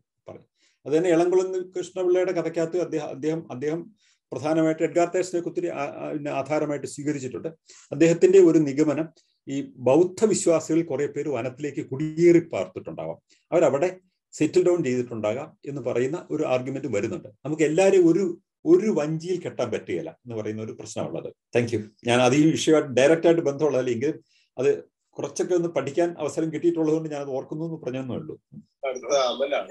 ചോദ്യം ഇങ്ങനെയാണ്, ഇപ്പൊ നമ്മുടെ കേരളത്തിൽ തന്നെ നമുക്ക് ക്ഷത്രിയ എന്നുള്ള ഒരു ട്രൈബിനെ കാണുന്നില്ല, പക്ഷെ നായർ കമ്മ്യൂണിറ്റി ആ ഒരു കാര്യം ഫേസ് ചെയ്തിട്ടുണ്ട്. അപ്പൊ കേരളത്തിൽ ഈ പറഞ്ഞ ദ്രാവിഡരാണ് ഈ കമ്മ്യൂണിറ്റി വരുന്നത്. പിന്നെ അത് മാത്രമല്ല, പിന്നെ അടുത്തൊരു ചോദിച്ചാൽ നമ്മൾ ഏതൊരു സംസ്കാരത്തിനായാലും നമുക്ക് ഒരു അഭിമാനിക്കാൻ തക്ക ഒരു ഇത് വേണം. പക്ഷെ ഇങ്ങനെ പല കാര്യത്തിലും നമുക്ക് ഒരുപാട് അഭിമാനിക്കാൻ തക്ക ഇല്ല. അപ്പൊ നമ്മൾ ഇങ്ങനത്തെ ഒരു ചരിത്രങ്ങളിലേക്ക് നമ്മൾ പോകുന്നത് നമ്മളെ തന്നെ നമ്മുടെ പല്ലിനിടയിൽ കുത്തുന്ന ഒരു അവസ്ഥയല്ലേ വരുന്നതെന്ന് എന്റെ ചോദ്യം. അത് അപ്പൊ ചരിത്ര പഠനം തന്നെ നമ്മളെ ചരിത്രത്തിലേക്ക് തിരിഞ്ഞു നോക്കിക്കഴിഞ്ഞാൽ വലിയ അഭിമാനിക്കാനില്ലാത്ത ഒരുപാട് കാര്യങ്ങളുണ്ട്. നമ്മൾ നമ്മുടെ സഹജീവികളെ കൊന്നിട്ടുള്ള കഥ, നമ്മൾ വലിയ അതികഠിനമായ ആക്രമണങ്ങൾ നടത്തിയിട്ടുള്ള കഥ അല്ലെ, വംശവിച്ഛേദം നടത്തിയിട്ടുള്ള കഥ, നിഷ്ഠൂരമായി പെരുമാറിയിട്ടുള്ള കഥ, ഇതൊക്കെ ചരിത്രത്തിന്റെ ഭാഗമാണ്. നമ്മൾ തിരിഞ്ഞു നോക്കിക്കഴിഞ്ഞാൽ പല്ലിനിടയിൽ കുത്തി മണപ്പിക്കുന്നത് പോലെയാണ്. അതുകൊണ്ട് ചരിത്രത്തിലേക്ക് പോകേണ്ട, അന്വേഷിക്കേണ്ട. ഇന്നത്തെ നമ്മുടെ ജ്ഞാനലോകത്ത് നമ്മൾ അഭിരമിച്ചാൽ മതി എന്ന് പറയുന്നത് അല്ല ശരിക്കും പറഞ്ഞാൽ ഒരു ശരിയായ സമീപനം എന്ന് പറയുന്നത്. നമ്മൾ നമ്മുടെ ഭൂതകാലത്തെക്കുറിച്ച് അറിയണം, നമ്മുടെ ചരിത്രത്തെക്കുറിച്ച് അറിയണം. അതൊന്നും നമ്മൾ ഇന്ന് അതിൻ്റെ പേര് കലഹിക്കരുതെന്നാണ് ഞാൻ പറഞ്ഞത്. പക്ഷേ നമ്മളത് അറിയണ്ടേ, അത് രേഖപ്പെടുത്തണ്ടേ. ഇപ്പൊ യുനെസ്കോ പോലത്തുള്ള ലോക സംഘടനകൾ പോലും ചെയ്യുന്നുണ്ട്.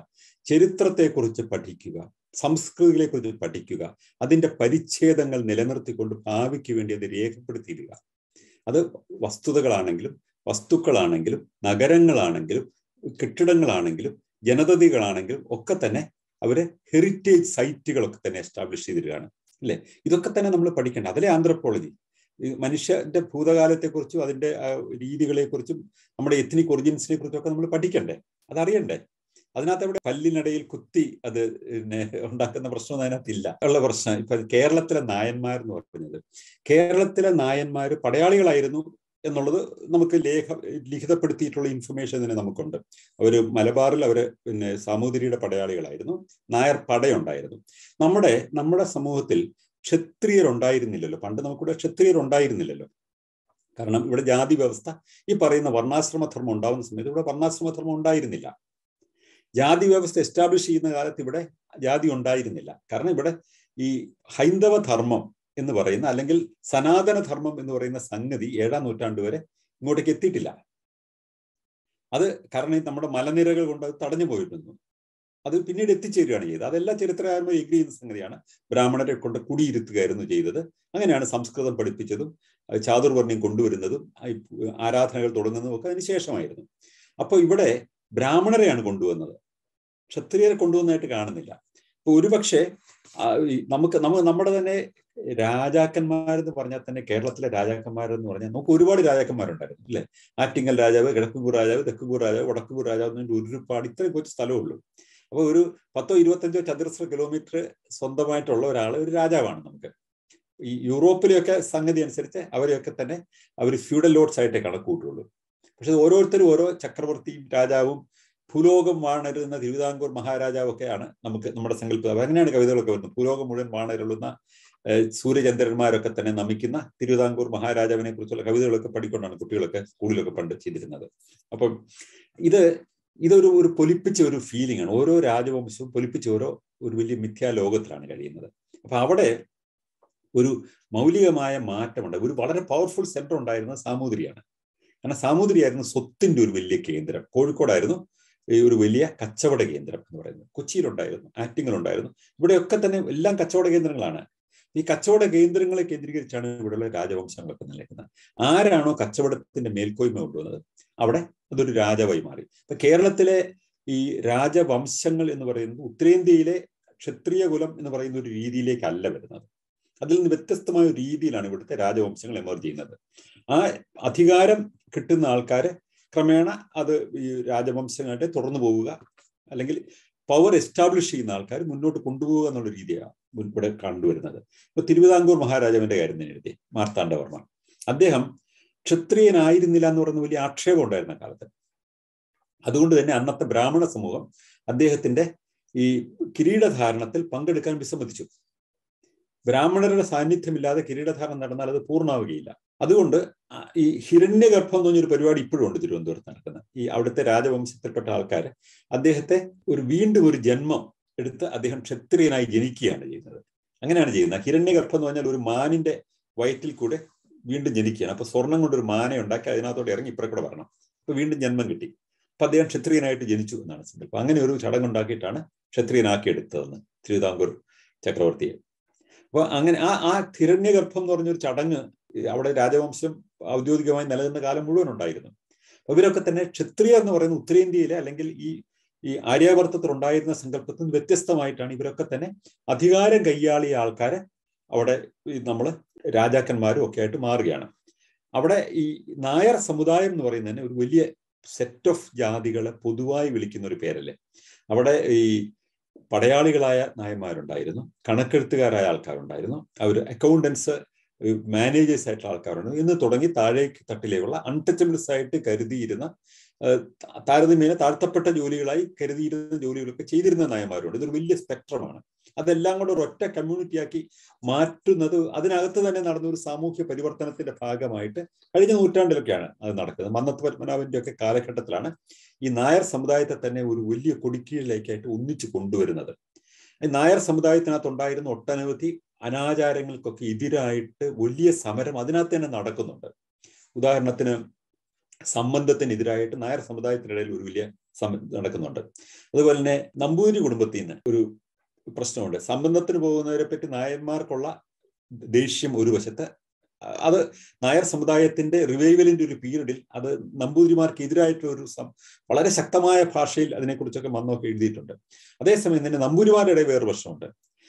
വേറൊരു ഇതുണ്ട്. അവർക്ക് ഈ രാജകുടുംബങ്ങളിലെ ആൾക്കാർക്ക് എസ്റ്റാബ്ലിഷ് ചെയ്യപ്പെടുക, മീൻ ടൈം രാജകുടുംബങ്ങൾ എസ്റ്റാബ്ലിഷ് ചെയ്യപ്പെട്ടിട്ടുണ്ടല്ലോ, അവിടെയുള്ള കുടുംബങ്ങളിലുള്ള ആൾക്കാർക്ക് അവർക്ക് ഒരു പുരുഷനെ കല്യാണം കഴിക്കാനായിട്ട് അവരുടെ ജാതിയിൽപ്പെട്ട ആൾക്കാരെ കിട്ടുന്നില്ലെങ്കിൽ ഒരു നമ്പൂതിരിയെ കല്യാണം കഴിക്കാം. അങ്ങനെ കല്യാണം കഴിക്കുന്ന ആൾക്ക് രാജഭരണത്തിൽ പങ്കാളിത്തമില്ല. അതുകൊണ്ട് തന്നെ അവര് കൊട്ടാരത്തിൽ വളരെ കേമന്മാരായിട്ട് കഴിയും. പക്ഷെ അവർക്ക് രാജഭരണമായിട്ട് യാതൊരു ബന്ധവുമില്ലാത്ത ഭർത്താവ് ജോലി മാത്രം ചെയ്യുന്ന നമ്പൂതിരിമാരുണ്ടായിരുന്നു. ഇതൊരു വളരെ സങ്കീർണമായ ഒരു സംഗതിയാണ് ഈ നമ്മുടെ ജാതി സ്ട്രക്ചർ എന്ന് പറയുന്നത്. തിരുവിതാംകൂറിലാണെങ്കിൽ അവിടെയുള്ള ഈ രാജ്ഞിമാരൊക്കെ വളരെ പവർഫുൾ ആയിരുന്നു. ഒന്നിച്ചു പോകുമ്പോൾ തുല്യമായിട്ട് ഇരിക്കാൻ ഭർത്താവിന് അനുമതി ഉണ്ടായിരുന്നില്ല അവിടുത്തെ രാജ്ഞിമാര് പോകുമ്പോൾ. ഇനി ഒന്നിച്ചൊരു വാഹനത്തിൽ പോകണം, ഒന്നിച്ചിരിക്കേണ്ടി വന്നാൽ ഒരേ സീറ്റ് ഇരിക്കാൻ പാടില്ല, ഓപ്പോസിറ്റ് ആയിട്ട് ഇരിക്കാൻ പാടുള്ളൂ എന്ന് തന്നെ പറയുന്ന ഒരു സംഗതി ഉണ്ടായിരുന്നു. 5 തരം പായസം രാജ്ഞിക്ക് കൊടുക്കുമ്പോൾ രാജ്ഞിയുടെ ഭർത്താവിന് 3 തരം പായസം കൊടുക്കാൻ പറ്റുള്ളായിരുന്നു. അങ്ങനെയൊക്കെയുള്ള നിയമങ്ങളൊക്കെ ഉണ്ടായിരുന്നു ഇവിടെ. ഒരുപാട് ആചാര നിബിഡമായ ഒരു സംഗതിയായിരുന്നു. അതിനകത്ത് ഏത് ജാതി അന്ന് എന്ത് ചെയ്തു എന്നൊക്കെ ചോദിച്ചു കഴിഞ്ഞാൽ ഓരോ ജാതിയുടെയും ചരിത്രത്തിലേക്ക് ഒരുപാട് കടന്നു പോകേണ്ടി വരും. പക്ഷെ ഇതൊരു വലിയ സ്പെക്ട്രമാണ്. ആ സ്പെക്ട്രത്തിൽ നമ്മൾ എവിടെ ആര് നിന്നു എന്ന് ചിന്തിക്കുന്നതിനേക്കാൾ നല്ല ഇന്ന് അതൊന്നും ഇല്ലാത്ത ഇതിനൊക്കെ അതീതമായ ഒരു മനുഷ്യൻ ഉണ്ടാകുമ്പോൾ ഇതൊക്കെ നമ്മൾ ചരിത്രത്തിന്റെ ഭാഗമായിട്ട് നമ്മുടെ ഭൂതകാലത്തിന്റെ ഭാഗമായിട്ട് പഠിക്കേണ്ടതുണ്ട്, അറിയേണ്ടതുണ്ട്. അതിൽ നമ്മൾ മുന്നോട്ട് പോകേണ്ടതുണ്ട്. സാറേ, ഒരു അഡീഷണൽ ക്വസ്റ്റ്യൻ അതിന്റെ കൂടെ ചേർത്ത് ചോദിക്കും. സാറേ, ഇതിൽ ഞാൻ പറയുന്നത് വെച്ചാൽ നമ്മുടെ ഒരു രാജ്യം വളരെയേറെ അധിനിവേശങ്ങളിലൂടെ പോയതാണ്. നമ്മുടെ ജനത്തിന് കുറച്ചും കൂടെ ഒരു അഭിമാനം ഉണ്ടാവാത്തക്ക രീതിയിലുള്ള ചരിത്രങ്ങൾ ഉണ്ടാവാതിരിക്കാൻ ബ്രിട്ടീഷുകാർ ഈ ചരിത്രത്തിൽ എന്തെങ്കിലും കടന്നു കയറിയിട്ടുണ്ടോ? അവരെന്തെങ്കിലും അത് ഉയർത്താൻ ശ്രമിച്ചിട്ടുണ്ടോ ബ്രിട്ടീഷുകാർ? കാരണം നമ്മൾ ഇനി ഒരു അടിമത്തത്തിൽ തന്നെ പോകണമെന്നുള്ളൊരു രീതിയിൽ ചരിത്രത്തിൽ എന്തെങ്കിലും ചെയ്തിട്ടുണ്ടോ? ഇപ്പൊ ഡോക്ടർ എസ് രാധാകൃഷ്ണൻ അദ്ദേഹം ഒരു ബ്രിട്ടീഷുകാരനായിരുന്നില്ലല്ലോ, അല്ലെ? ഡോക്ടർ കൊസാംബി ബ്രിട്ടീഷുകാരനായിരുന്നില്ലല്ലോ. രാഹുൽ സാംകൃത്യായൻ അദ്ദേഹം ബ്രിട്ടീഷുകാരനായിരുന്നില്ലല്ലോ. ദേവി പ്രസാദ് ചതോപാധ്യായ അദ്ദേഹം ഒരു ബ്രിട്ടീഷുകാരനായിരുന്നില്ലല്ലോ. നമ്മുടെ ഇളംകുളം കുഞ്ഞമ്പിള്ള അദ്ദേഹം ബ്രിട്ടീഷുകാരനായിരുന്നില്ലല്ലോ. അപ്പൊ ഇവരാരും തന്നെ ബ്രിട്ടീഷുകാരായിരുന്നില്ല. ഇനി ബ്രിട്ടീഷുകാര് പറഞ്ഞു എന്നുള്ളത് കൊണ്ട് ഒരു കാര്യം അക്കാരണം കൊണ്ട് നമ്മൾ നിഷേധിക്കേണ്ട കാര്യമില്ല. പറഞ്ഞത് വസ്തുതയാണോ, എവിഡൻസ് ബേസ്ഡ് ആണോ എന്നല്ല നമുക്ക് നോക്കേണ്ടത്.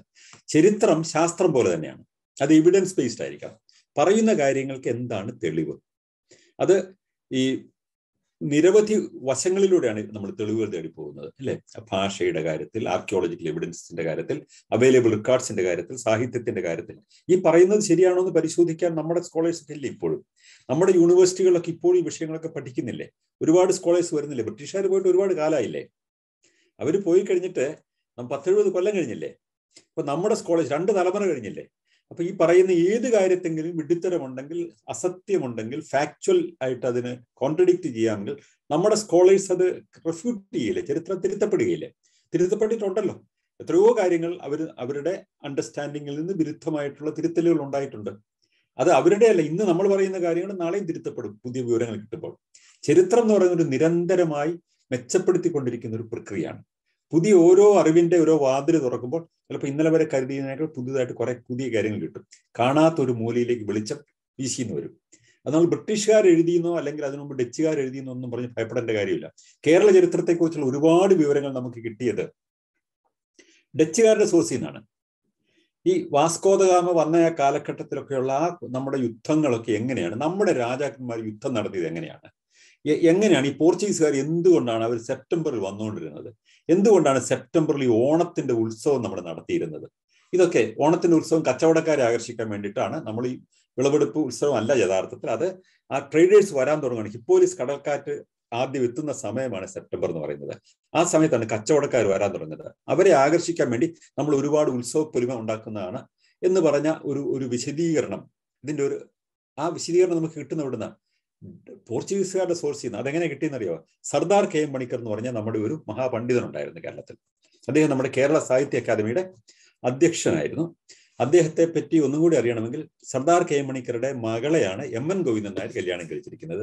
സർദാർ കെ എം മണിക്കർ കല്യാണം കഴിച്ചിരിക്കുന്ന വള്ളത്തോളിന്റെ മകളെയാണ് എൻ്റെ വിചാരം. അങ്ങനെ ഒരു വലിയ കണക്ഷനുള്ള ഒരു വ്യക്തിയാണ് സർദാർ കെ എം മണിക്കർ.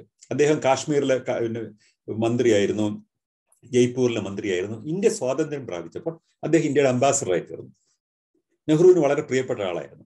അദ്ദേഹത്തെ നെതർലാൻഡ്സിലേക്ക് അദ്ദേഹം ചോദിച്ചു വാങ്ങിച്ച അംബാസഡർ ജോലിയായിട്ട് നെതർലാൻഡ്സിലേക്ക് കിട്ടി, പോർച്ചുഗലിലേക്ക് അംബാസഡറായി കിട്ടി. അതേക്കുറിച്ച് അദ്ദേഹം തന്നെ എഴുതിയിട്ടുണ്ട്. അദ്ദേഹം ഒരു ജോലിയില്ല അംബാസഡർക്ക്.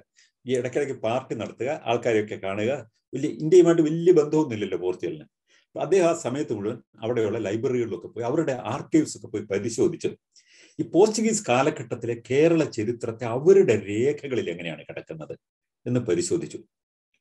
അപ്പം കേരള ചരിത്രം, പോർച്ചുഗീസ് കാലത്തെ കേരള ചരിത്രത്തെക്കുറിച്ചുള്ള ഏറ്റവും ആധികാരികമായ പുസ്തകം എന്ന് പറയുന്നത് പോർച്ചുഗീസുകാരുടെ രേഖകളെ ആധാരമാക്കി ഈ സർദാർ കെ എം പണിക്കർ എഴുതിയ പുസ്തകം. ഈ പുസ്തകം ഔട്ട് ഓഫ് ഡേറ്റ് ആണ്. എൻ്റെ അച്ഛൻ്റെ കളക്ഷന്റെ ഭാഗമായിട്ട് എൻ്റെ കയ്യിൽ ഉണ്ട് ഇപ്പോഴും.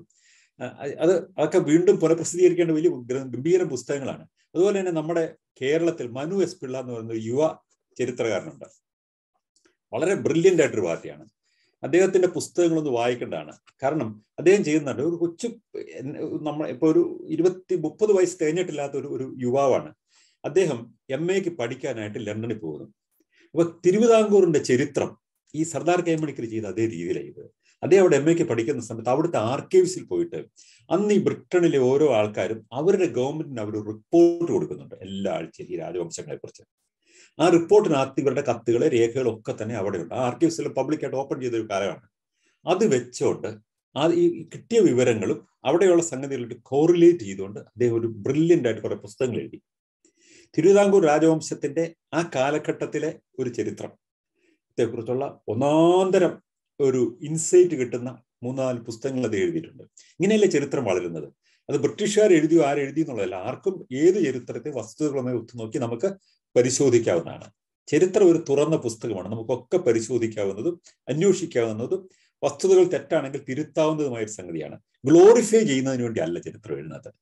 നമ്മൾ കേമന്മാരാണെന്ന് നമുക്ക് അഭിമാനിക്കാൻ വേണ്ടിയിട്ട് അതിനാണ് ഗ്ലോറിഫൈയിങ് ഹിസ്റ്ററി എന്ന് പറയുന്നത്. നമ്മൾ കേമന്മാരാണെന്ന് നമുക്ക് വിശ്വസിക്കണം. എന്നാൽ നമുക്കൊരു അല്പക്കേമനം കൊള്ളാം, ഞാനൊരു മഹാക്കേമനാണ്, നമ്മുടെ സമൂഹം വളരെ ഗംഭീരമാണ്. അതുകൊണ്ട് ഇല്ലാത്ത കാര്യങ്ങളൊക്കെ പൊലിപ്പിച്ചെഴുതി ചില കുടുംബങ്ങളൊക്കെ പുതിയതായിട്ട് കുറെ കാശൊക്കെ ഉണ്ടായി വരുമ്പോഴേക്കും അവരുടെ വലിയ പാരമ്പര്യത്തെക്കുറിച്ചൊക്കെ സംഭവങ്ങളൊക്കെ എഴുതി ഉണ്ടാക്കിയിട്ട് കേമന്മാരാണെന്ന് നമുക്ക് തോന്നാൻ തുടങ്ങണം അല്ലേ? അങ്ങനെ നമ്മൾ ചരിത്രത്തെ കാണരുത്. ചരിത്രത്തെ നമ്മൾ സത്യസന്ധമായി കാണണം. അവിടെയുള്ള തെറ്റുകളും ദോഷങ്ങളും ഒക്കെ കാണണം. കാരണം അങ്ങനെ കണ്ടെങ്കിൽ മാത്രമേ നമുക്ക് ഭൂതകാലത്തെ മനസ്സിലാക്കാൻ പറ്റുള്ളൂ. അവിടെയുള്ള എന്ത് നെഗറ്റീവായിട്ടുള്ള സംഗതി അത് ദുർഗന്ധമുണ്ടാകും എന്നല്ല ചിന്തിക്കേണ്ടത്. നമുക്കറിയാൻ പറ്റിയല്ലോ ഒരു കാര്യം കൂടി, അങ്ങനെയല്ലേ ചിന്തിക്കേണ്ടത്. അതാണ് ചരിത്രത്തോടുള്ള സമീപനം വേണ്ടത്. നമുക്ക് അടുത്ത ചോദ്യത്തിലേക്ക് പോകാം. ആര്യന്മാർ എന്തുകൊണ്ട് ഇന്ത്യയിലേക്ക് തന്നെ വന്നു? 1. 2, ദ്രാവിഡന്മാരും ആര്യന്മാരും തമ്മിൽ എന്തെങ്കിലും ബന്ധമുണ്ടായിരുന്നു? 3, ദ്രാവിഡന്മാർ എവിടെ നിന്നാണ് വന്നത്? 4, ദ്രാവിഡന്മാർ തെക്കേ ഇന്ത്യയിലേക്ക് വന്നപ്പോൾ കേരളത്തിൽ ആദിവാസി ഗോത്രങ്ങൾ ഉണ്ടായിരുന്നു. നോക്കൂ, ഇതൊന്നും നമ്മൾ ഈ ഭൂതകാലത്തെ നമ്മൾ മനസ്സിലാക്കാനായിട്ട് ആരും അവിടെ ഇരുന്ന് ഇതൊന്നും അക്കാലത്ത് രേഖപ്പെടുത്തിയിട്ടില്ല. നമുക്ക് തെളിവുകളെ ആധാരമാക്കിക്കൊണ്ട് അനുമാനിക്കാനേ പറ്റുള്ളൂ. അങ്ങനെയാണ് ചരിത്രത്തെ കാണുന്നത്. ആര്യന്മാർ എന്തുകൊണ്ട് ഇന്ത്യയിലേക്ക് വന്നു? അന്ന് ഇന്ത്യ ഉണ്ടായിരുന്നില്ലല്ലോ. അന്ന് ഇന്ത്യ ഉണ്ടായിരുന്നില്ല. അവർ ഫലഭൂയിഷ്ടമായ സ്ഥലം നേരിട്ടടി വന്നു. ഇന്ത്യയിൽ വന്നവർ സെറ്റിൽ ചെയ്തുമില്ല. അവർ ആദ്യത്തെ സെറ്റ് മുഴുവൻ സെറ്റിൽ ചെയ്തത് ഇന്നത്തെ ഇറാനിലാണ്, പേർഷ്യയിലാണ് സെറ്റിൽ ചെയ്തത്. അവരെന്തുകൊണ്ട് പേർഷ്യയിലേക്ക് വന്നു? എന്തുകൊണ്ടാണ് ജനങ്ങൾ കൂട്ടമായിട്ട് ഒരു സ്ഥലത്ത് മറ്റൊരു സ്ഥലത്തേക്ക് പോകുന്നത്? എന്തുകൊണ്ടാണ്? നമ്മുടെയൊക്കെ പൂർവികർ ആഫ്രിക്കയിലായിരുന്നു ഉണ്ടായിരുന്നത്. അവർ ആഫ്രിക്ക വിട്ടിട്ട് എന്തുകൊണ്ടാണ് കുറെ ആൾക്കാർ ടൈഗ്രീസിലേക്ക് പോയത്? കുറേയേറെ ആൾക്കാർ ടൈഗ്രീസിലേക്കാണ് പോയത്. ഇന്നത്തെ അർമീനിയ എന്നൊക്കെ പറയുന്ന ഭാഗത്ത് നിന്ന് കുറെ ആൾക്കാർ പിന്നെ കിഴക്കോട്ട് വരുന്നു. അവരെന്തുകൊണ്ടാണ് വരുന്നത്? അവിടെ ഈ ശീതകാലത്ത് ഉൽപ്പന്നം ഉണ്ടാക്കാൻ പറ്റുന്നില്ല. അവരുടെ ജീവിതം മെച്ചപ്പെടും, ഭക്ഷണം വേണം, മെച്ചപ്പെട്ട ജീവിതം വേണം. എന്തുകൊണ്ടാണ് മൃഗങ്ങൾ കുടിയേറി ഒരു സ്ഥലത്ത് നിന്ന് ആനക്കൂട്ടം എന്തുകൊണ്ടാണ് കുടിയേറി പോയിട്ട് അവര് ഈ വനത്തിൽ തന്നെ കൃത്യമായിട്ട് എത്തിയത്? അവർക്ക് ഈ വനം കൊള്ളാമെന്ന് തോന്നിയിട്ട് അവരറിഞ്ഞു വന്നതാണോ? അല്ല, അവർ തേടി തേടി പോവുകയാണ്. അപ്പോൾ അവർക്ക് കൊള്ളാവുന്ന ഒരു സ്ഥലം കാണുമ്പോൾ അവരോട് സെറ്റിൽ ഡൗൺ ചെയ്യും. അങ്ങനെയാണ് ആൾക്കാർ ചെയ്യുന്നത്. എന്തുകൊണ്ടാണ് ഈ എസെക്സിലേക്ക് വൈക്കിങ്സ് കുടിയേറി ചെന്നിട്ട് ബ്രിട്ടനിലെ എസെക്സ് എന്ന് പറയുന്ന സ്ഥലത്ത് ഒരു വലിയ കുടിയേറ്റം നടത്തി? യൂറോപ്പിൽ നടന്നിട്ടുണ്ട് അങ്ങനെ, അല്ലെ? ഈ നോർഡിക്കുകാര്, പ്രത്യേകിച്ച് ഇന്നത്തെ ഡെൻമാർക്കിലൊക്കെയുള്ള ആൾക്കാർ വള്ളങ്ങളിൽ പോയിട്ട് അവര് ഈ ഇന്നത്തെ ബ്രിട്ടനകത്തുള്ള എസെക്സ് എന്ന് പറയുന്ന ഒരു സ്ഥലത്ത് അവർ വലിയ കുടിയേറ്റം നടത്തി. എന്താ ചെയ്തത്? കാരണം ഇവിടെ ശീതകാലത്ത് ഒന്നും വളരുകയില്ല. ഈ മീൻ പിടിച്ചും മൃഗങ്ങളെ കൊന്നു ഒക്കെ മാത്രം ജീവിക്കാൻ പറ്റും. കൃഷി ചെയ്യാൻ ഒരു നിവൃത്തിയില്ല. അവിടെ ഫലഭൂയിഷ്ടമായ ഭൂമിയാണ് അവർ കാണുന്നത്. അവിടെ കൃഷി ചെയ്താൽ വളരും. അവർ പടയോട്ടം നടത്തി കുത്തി കൊള്ളയടിക്കാൻ പോയ പാർട്ടികളാണ്. പക്ഷെ അവിടെ ചെന്ന് കഴിഞ്ഞപ്പോഴേക്ക് ഈ ഭൂമി കണ്ടപ്പോഴേക്കും അവർ തിരിച്ചു പോകണ്ട. അപ്പൊ ഇന്നത്തെ ഈ ആംഗ്ലോ സാക്സൺ എന്ന് പറയുന്ന ബ്രിട്ടീഷ് ആദ്യത്തെ സംസ്കൃതികളിൽ ഒന്ന് വരുന്നത് ഡെൻമാർക്കിൽ നിന്നും ഇന്നത്തെ നോർവേയിൽ നിന്നൊക്കെ പോയ ആൾക്കാർ അവിടെ സെറ്റിൽ ചെയ്ത് എന്തിനാണ് അവർ പോയത്? അവർ ചെന്ന് കുത്തി കൊള്ളയടിക്കാൻ പോയപ്പോൾ നല്ല ഫലഭൂയിഷ്ടമായ ഭൂമി കൊണ്ട് അവിടെ അവർ സെറ്റിൽ ചെയ്തു. അത്രേ ഉള്ളൂ. ഇന്ത്യ തേടിയൊന്നും ആരും വന്നില്ല. ഒരാൾ ഇന്ത്യ തേടി വന്നില്ല. അന്ന് ഇന്ത്യ ഉണ്ടായിരുന്നില്ല. ഇവിടെ ഉണ്ടായിരുന്ന ഒരു വലിയ നദി ഉണ്ടായിരുന്നു. അവിടെ ഫലഭൂയിഷ്ടമായ കുറെ എല്ലാം വളരുന്ന മണ്ണുണ്ടായിരുന്നു. അല്ല, നമ്മുടെ മോഹൻജദാരോയും ഹാരപ്പയെല്ലാം ചേരുന്ന ആ ഒരു ഇന്ത്യൻ പ്രദേശത്തേക്ക് വന്നതാണ് ഞാൻ ഉദ്ദേശിച്ചത്. അതെ, അതിലേക്കായിട്ട് അവർ വന്നു എന്നുള്ളതിന് ഒരു സൂചനയില്ല. അങ്ങനെ വന്നെങ്കിൽ ഈ പകുതിയിലേറെ ആൾക്കാർ ഇന്നത്തെ പേർഷ്യയിൽ സെറ്റിൽ ഡൗൺ ചെയ്യല. ഇന്നത്തെ പേർഷ്യയിലുള്ള ജനങ്ങൾ അല്ലെങ്കിൽ ഇറാനിലുള്ള ജനങ്ങൾ ഈ കുടിയേറ്റത്തിന്റെ ഭാഗമായിട്ട് വന്ന ആൾക്കാരാണ്. അവരവിടെ എന്തിനാ സെറ്റിൽ ചെയ്തത്? അവസ്ഥ എഴുതുകയും പിന്നീട് സൗരാഷ്ട്രമതം ഉണ്ടാക്കുകയും ഒക്കെ ചെയ്ത് അവരവിടെ നിന്നാ സെറ്റിൽ ചെയ്തത്. എന്തുകൊണ്ടാണ് ഇവർ ടൈഗ്രീസിലേക്ക് പോയത്? കുറെ ആൾക്കാർ ടൈഗ്രീസിന്റെ തീരങ്ങളിലേക്ക് പോയി.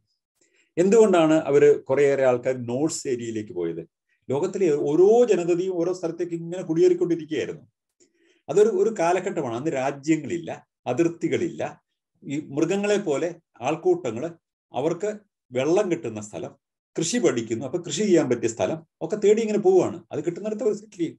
അത്രേ ഉള്ളൂ. അതിനപ്പുറത്ത് ഒന്നുമില്ല ഇതിനകത്ത്. നമ്മുടെ ഭൂമിക്ക് വലിയ കേമത്വം ഉണ്ടായിട്ട് ഭാരതവർഷം എന്ന് പറഞ്ഞൊരു മഹാഗംഭീരമായ സ്ഥലമാണ്, ഋഷിമാരൊക്കെ ഇവിടെ ഉണ്ട് എന്ന് കരുതിയിട്ട് വന്നവർ ഈ പാർട്ടികളാണ് നമ്മൾ ഋഷിമാരായിട്ട് കൂട്ടുന്നവര്. ഇതിനു മുമ്പ് ഇവിടെ ഉണ്ടായിരുന്നവരാണെന്നല്ല പറയുന്നത്, അല്ലേ? അപ്പൊ അങ്ങനെ ഇതിനൊരു വലിയ കേമത്വമുള്ള സ്ഥലമായതുകൊണ്ട് ഇവിടെ തപ്പി അവരിങ്ങനെ വടക്ക് നോക്കിയൊക്കെ യന്ത്രം വെച്ച് കൃത്യമായിട്ട് ഇവിടെ എത്തിയതില്ല. അങ്ങനെയൊന്നും നന്നായിട്ട് ഒരിതുമില്ല. അവര് കുടിയേറി പോവുകയാണ്. സെറ്റിൽ ചെയ്യുന്ന സ്ഥലത്തേക്ക് വീണ്ടും സെറ്റിൽ ചെയ്തപ്പോൾ അവിടെ കൃഷി ചെയ്യാൻ പറ്റുന്നുണ്ട്, മണ്ണുണ്ട്, വെള്ളമുണ്ട്. ഇപ്പൊ കൂടുതൽ ആൾക്കാർ അങ്ങോട്ട് വന്നുകൊണ്ടിരുന്നത്. അതൊരു വലിയ പീരീഡാണ്. ഈ ഒരു 1500 കൊല്ലം കൊണ്ടാണ് ഈ കുടിയേറ്റം നടക്കുന്നത്. ഒരു ചെറിയ പീരീഡിലും അല്ല. 1500 കൊല്ലം എന്ന് പറഞ്ഞാൽ വലിയൊരു പീരീഡാണ്. അപ്പം അതുകൊണ്ട് എന്തുകൊണ്ട് ഇവിടെ വന്നു എന്നുള്ളൊരു ചോദ്യത്തിന് പ്രസക്തിയില്ല. എന്തുകൊണ്ട് അവർ ഇന്ത്യ വന്നു കഴിഞ്ഞാൽ വരാനൊരു വഴി ഉണ്ടായിരുന്നു, അതുകൊണ്ട് ഇങ്ങോട്ട് വന്നു, അല്ലേ? എന്തുകൊണ്ട് അവർ മുന്നോട്ട് പോയില്ല എന്ന് ചോദിച്ചു കഴിഞ്ഞാൽ ഇവിടെ ഫലഭൂയിഷ്ടമായ ഭൂമി ഉണ്ടായിരുന്നു. എന്തുകൊണ്ട് അവർ തെക്കേ ഇന്ത്യ വന്നില്ല? കാരണം അങ്ങോട്ട് പോകേണ്ട യാതൊരു കാര്യമില്ലായിരുന്നു. അവിടെ അവർക്ക് എല്ലാം വേണ്ടതുണ്ടായിരുന്നു. വെള്ളം ഉണ്ടായിരുന്നു, നല്ല മണ്ണുണ്ടായിരുന്നു, കൃഷി ചെയ്യാൻ സ്ഥലം ഉണ്ടായിരുന്നു, മൃഗങ്ങളുണ്ടായിരുന്നു, എല്ലാം അവിടെ ഉണ്ടായിരുന്നു. പിന്നെ അവർക്ക് കൂടുതൽ സ്പേസ് ആവശ്യം വന്നു, കൂടുതൽ ആൾക്കാർ വന്നു, അപ്പോൾ അവർ മൂവ് ചെയ്തു. അങ്ങനെ അല്ലാതെ അതിനകത്ത് വേറെ വലിയ നമ്മുടെ മഹത്വം കൊണ്ടോ ഒന്നും അവർ തപ്പി വന്നൊന്നുമല്ല. അങ്ങനെ നമ്മൾ അനുമാനിക്കേണ്ട കാര്യമില്ല എന്ന് എനിക്ക് തോന്നുന്നത്. പിന്നെ ഇവർ എവിടെ നിന്ന് വന്നു എന്ന് ചോദിച്ചു കഴിഞ്ഞാൽ അതിന് ഇന്നിപ്പോ പറയുന്ന പ്രധാനപ്പെട്ട നിഗമനങ്ങളിലൊന്ന്, ഇത് ഇന്നത്തെ പല സ്ട്രീംസ് ആണ്. ഇങ്ങനെ കുടിയേറി പോകുന്നത് നിരവധി സ്ട്രീംസ് ഉണ്ട്. നമ്മുടെ ഇങ്ങോട്ടേക്ക് വന്ന സ്ട്രീം തന്നെ പ്രധാനമായിട്ട് ഇന്നത്തെ ഒരു മധ്യ യൂറോപ്പിന്റെ ഒരു ഭാഗത്ത് നിന്ന് വന്ന 2 ഭാഗങ്ങളായിട്ട് വേർതിരിഞ്ഞു പോകുന്ന 2 സെറ്റായിട്ടാണ് കാണുന്നത്. അതിലൊരു ഭാഗം ഇന്നത്തെ പേർഷ്യയുടെ ഭാഗത്ത് വന്ന് സെറ്റിൽ ഡൗൺ ചെയ്യുന്നു. അടുത്ത ഭാഗം വീണ്ടും മുന്നോട്ട് പോകുന്നു. അത് ആദ്യം ആര്യാവർത്തത്തിലെത്തുന്നു. പിന്നെ അടുത്ത ഭാഗം വീണ്ടും കിഴക്കോട്ട് പോകുന്നു. അങ്ങനെ 3 ഭാഗങ്ങളായിട്ട് ഇന്ത്യയിൽ അവർ സെറ്റിൽ ചെയ്യുന്നു എന്നാണ് ഇന്നത്തെ നമ്മുടെ അനുമാനം, അവരുടെ ഭാഷ, സെറ്റിൽമെന്റിന്റെ പീരീഡ് ഒക്കെ പരിശോധിച്ചിട്ട്. പക്ഷേ മൊഹൻജദാരോ ഹരപ്പ എന്ന് പറയുന്നത് ഇവരുമായിട്ട് ഇവരുടെ അതിനു മുമ്പുണ്ടായിരുന്ന ഒരു സംസ്കാരമാണെന്നുള്ളത് കൃത്യമാണ് പീരീഡ് അനുസരിച്ചിട്ട്. പക്ഷെ അത് ഇവർ വന്നിട്ട് തകർത്തതാണോ അല്ലാതെ തകർന്നു പോയതാണോ? ഇവർ പറയുന്ന ഇവരുമായിട്ട് ഏറ്റുമുട്ടിയ ദസ്യുക്കൾ യഥാർത്ഥത്തിൽ മൊഹൻജദാരോയുള്ള ആൾക്കാർ തന്നെയാണോ എന്നുള്ള കാര്യത്തിലൊക്കെ ചരിത്രകാരന്മാരുടെ ഡിസ്പ്യൂട്ട് ഉണ്ട്. ഡിസ്പ്യൂട്ട് ഉണ്ടെന്ന് പറഞ്ഞാൽ അതിന്റെ അർത്ഥം എന്താണ്? നമുക്ക് കൺക്ലൂസീവ് എവിഡൻസസ് ഇല്ല. ഈ കൺക്ലൂസീവ് എവിഡൻസ് ഒരു കാര്യത്തിൽ കിട്ടിക്കഴിഞ്ഞാൽ നമ്മുടെ ഡിസ്പ്യൂട്ട് ഇല്ല. പിന്നെ അവിടെ ചില സാധ്യതകൾ ചൂണ്ടിക്കാണിക്കുന്നത് ഇവർ ഡിസ്ട്രോയ് ചെയ്ത ആൾക്കാരാണെന്നുള്ള ചില ആർഗ്യുമെന്റ്സ് ഉണ്ട്. ചില ആൾക്കാർ പറയുന്നത് അങ്ങനെ ആവാൻ വഴിയില്ല, കാരണം ഇവർ കീഴ്പ്പെടുത്തി എടുക്കുകയായിരുന്ന ആൾക്കാരെ. അങ്ങനെ നഗരങ്ങൾ തകർത്ത് കളയുക എന്ന് പറയുന്ന ഒരു ഇതുണ്ടായിരുന്നു. പക്ഷെ ഇവിടെ ഒരു സംസ്കൃതി ഉണ്ടായിരുന്നു എന്നുള്ളത് വ്യക്തമാണ്. ആര്യന്മാരുടെ വരവിന് മുമ്പ് ഒരു സംസ്കൃതി ഉണ്ടായിരുന്നു. അവർക്ക് എന്താ പറയുന്നത്, അടുത്തടുത്തുള്ള മുറികൾ ഇങ്ങനെ നിരനിരയായിട്ടുണ്ടായിരുന്നു. അതുകൊണ്ട് ഒരു തരത്തിലുള്ള സ്ലേവറി ഉണ്ടായിരുന്നോ എന്നുള്ളൊരു സംശയമുണ്ട്. അടിമത്തം അവിടെ ഉണ്ടായിരുന്നു എന്നുള്ള ഒരു അനുമാനമുണ്ട്. കാരണം ഈ അത്തരം അടുപ്പിച്ചടുപ്പിച്ച് നിരനിരയായിട്ട് ഒരേ തരത്തിലുള്ള ആവാസഗേഹങ്ങൾ ഉള്ളത് അടിമകൾക്ക് വേണ്ടിയിട്ടാണ്. ഈജിപ്തിലൊക്കെ അങ്ങനെയാണ് കാണുന്നത്. അതുകൊണ്ട് ഇവർക്കിടയിൽ അടിമത്തം ഉണ്ടായിരുന്നു എന്ന് അതിനു മുമ്പ് തന്നെ കരുതപ്പെടുന്നുണ്ട്. പക്ഷെ ആര്യ കാലഘട്ടത്തിൽ അടിമത്വമല്ല ഉണ്ടാകുന്നത്. അവർ ജാതി വർണ്ണ സമ്പ്രദായവും പിന്നീട് ജാതി സമ്പ്രദായത്തിലേക്ക് വരുവാണ് ചെയ്യുന്നത്. ഈ ഈജിപ്തിലൊക്കെ ഉണ്ടായിരുന്ന പോലെ, അസീറിയയിൽ ഉണ്ടായിരുന്ന പോലെ അടിമകളെ പിടിച്ചവരെ കൊണ്ട് ജോലി ചെയ്യിക്കുന്നതിന് പകരം ഇവരെ സ്ട്രക്ചേർഡ് ആക്കിയിട്ട് ജോലി ചെയ്യാൻ നിയുക്തരാക്കുക എന്ന് പറയുന്നത് മറ്റൊരു രീതിയാണ്. ഇതും അടിമത്വം തന്നെയാണ്, പക്ഷെ മറ്റൊരു രീതിയിലാണ് ഇത് കൊണ്ടുപോകുന്നുള്ള വ്യത്യാസമുള്ളൂ. അവിടെ ഡിസ്പ്യൂട്ടബിൾ ആയിട്ടുള്ള ഹിസ്റ്ററിയുടെ കാര്യത്തിൽ നമുക്ക് എപ്പോഴും ചെന്നാൽ അത് ഒരു കൺക്ലൂസീവ് എവിഡൻസ് കിട്ടിക്കഴിഞ്ഞാലേ അത് മാറുള്ളൂ. അതിനകത്ത് പല ചരിത്രകാരന്മാരും അവരുടെ കൈവശമുള്ള തെളിവ് കൊണ്ട് പല സാധ്യതകളും ചൂണ്ടിക്കാണിക്കുന്നുണ്ട്. അയ്യോ, എനിക്കറിയില്ല പിന്നെ. അല്ല, വരട്ടെ. അത് അവിടെ നമ്മുടെ ആ വിഷയമല്ലല്ലോ ഇപ്പൊ. ആയിക്കോട്ടെ, തെറ്റാണെങ്കിൽ താങ്കൾ ഒരു മീറ്റിംഗ് ഇട്ട് അതിന് മറുപടി പറയാന്നല്ലാതെ ഇവിടെ താങ്കൾക്ക് ഒരു പ്രഭാഷണത്തിന് അവസരം നൽകാൻ തൽക്കാലം നിവൃത്തിയില്ല. എനിക്കൊരു 2-3 ചോദ്യങ്ങളുണ്ട്. ആദ്യത്തെ പറഞ്ഞാൽ കളരി എന്ന് പറയുന്ന ഒരു ആയുധത്തിന്റെ വിലയായിട്ട് ഇപ്പം ഈ സൗത്ത് ഇന്ത്യയിലേക്ക് മിക്കവാറും കാണുന്നുണ്ട്. അപ്പൊ അവരുടെ ഇപ്പം ഈ അത് പ്രാക്ടീസ് ചെയ്യുന്ന ആൾക്കാർക്ക് ചോദിക്കുകയാണെങ്കിൽ അവർ പറയുന്നത് അതിന്റെ ഒറിജിൻ എന്ന് പറയുന്നത് ഈ പരമശിവൻ പരശുരാമന് പഠിപ്പിച്ചു കൊടുത്തു, അങ്ങനെയാണ് ഇതിന്റെ ഒറിജിൻ വരുന്നത് എന്നൊക്കെയാണ് പറയുന്നത്. ഇപ്പൊ ഈ സൗത്ത് ഇന്ത്യയിലേക്ക് പോവുകയാണെങ്കിൽ, തമിഴ്നാട്ടിലേക്ക് പോവുകയാണെങ്കിലും ഇതിന്റെയൊക്കെ മെയിൻ ഇതായിട്ട് വരുന്നത്. അപ്പൊ അതിനെ പറ്റിയിട്ടൊന്ന് എന്താണെന്ന് അറിയുന്ന കാര്യം ഒന്ന് പറയാൻ പറ്റുമോ? അതിൽ എന്തെങ്കിലും ബന്ധമുണ്ടോ? അതിനോട് ഈ പരശുരാമ സങ്കല്പം വരുന്നത് വൈഷ്ണവ സങ്കല്പത്തിന്റെ ഭാഗമായിട്ടല്ല അതിന് കൂടുതൽ പ്രിഡോമിനൻസ് വരുന്നത്. ഒരു വൈഷ്ണവ കാലഘട്ടത്തിന് മുമ്പ് തന്നെ കളരിയുടെ ഉണ്ടായിരുന്നു ചില സൂചനകളുണ്ട്.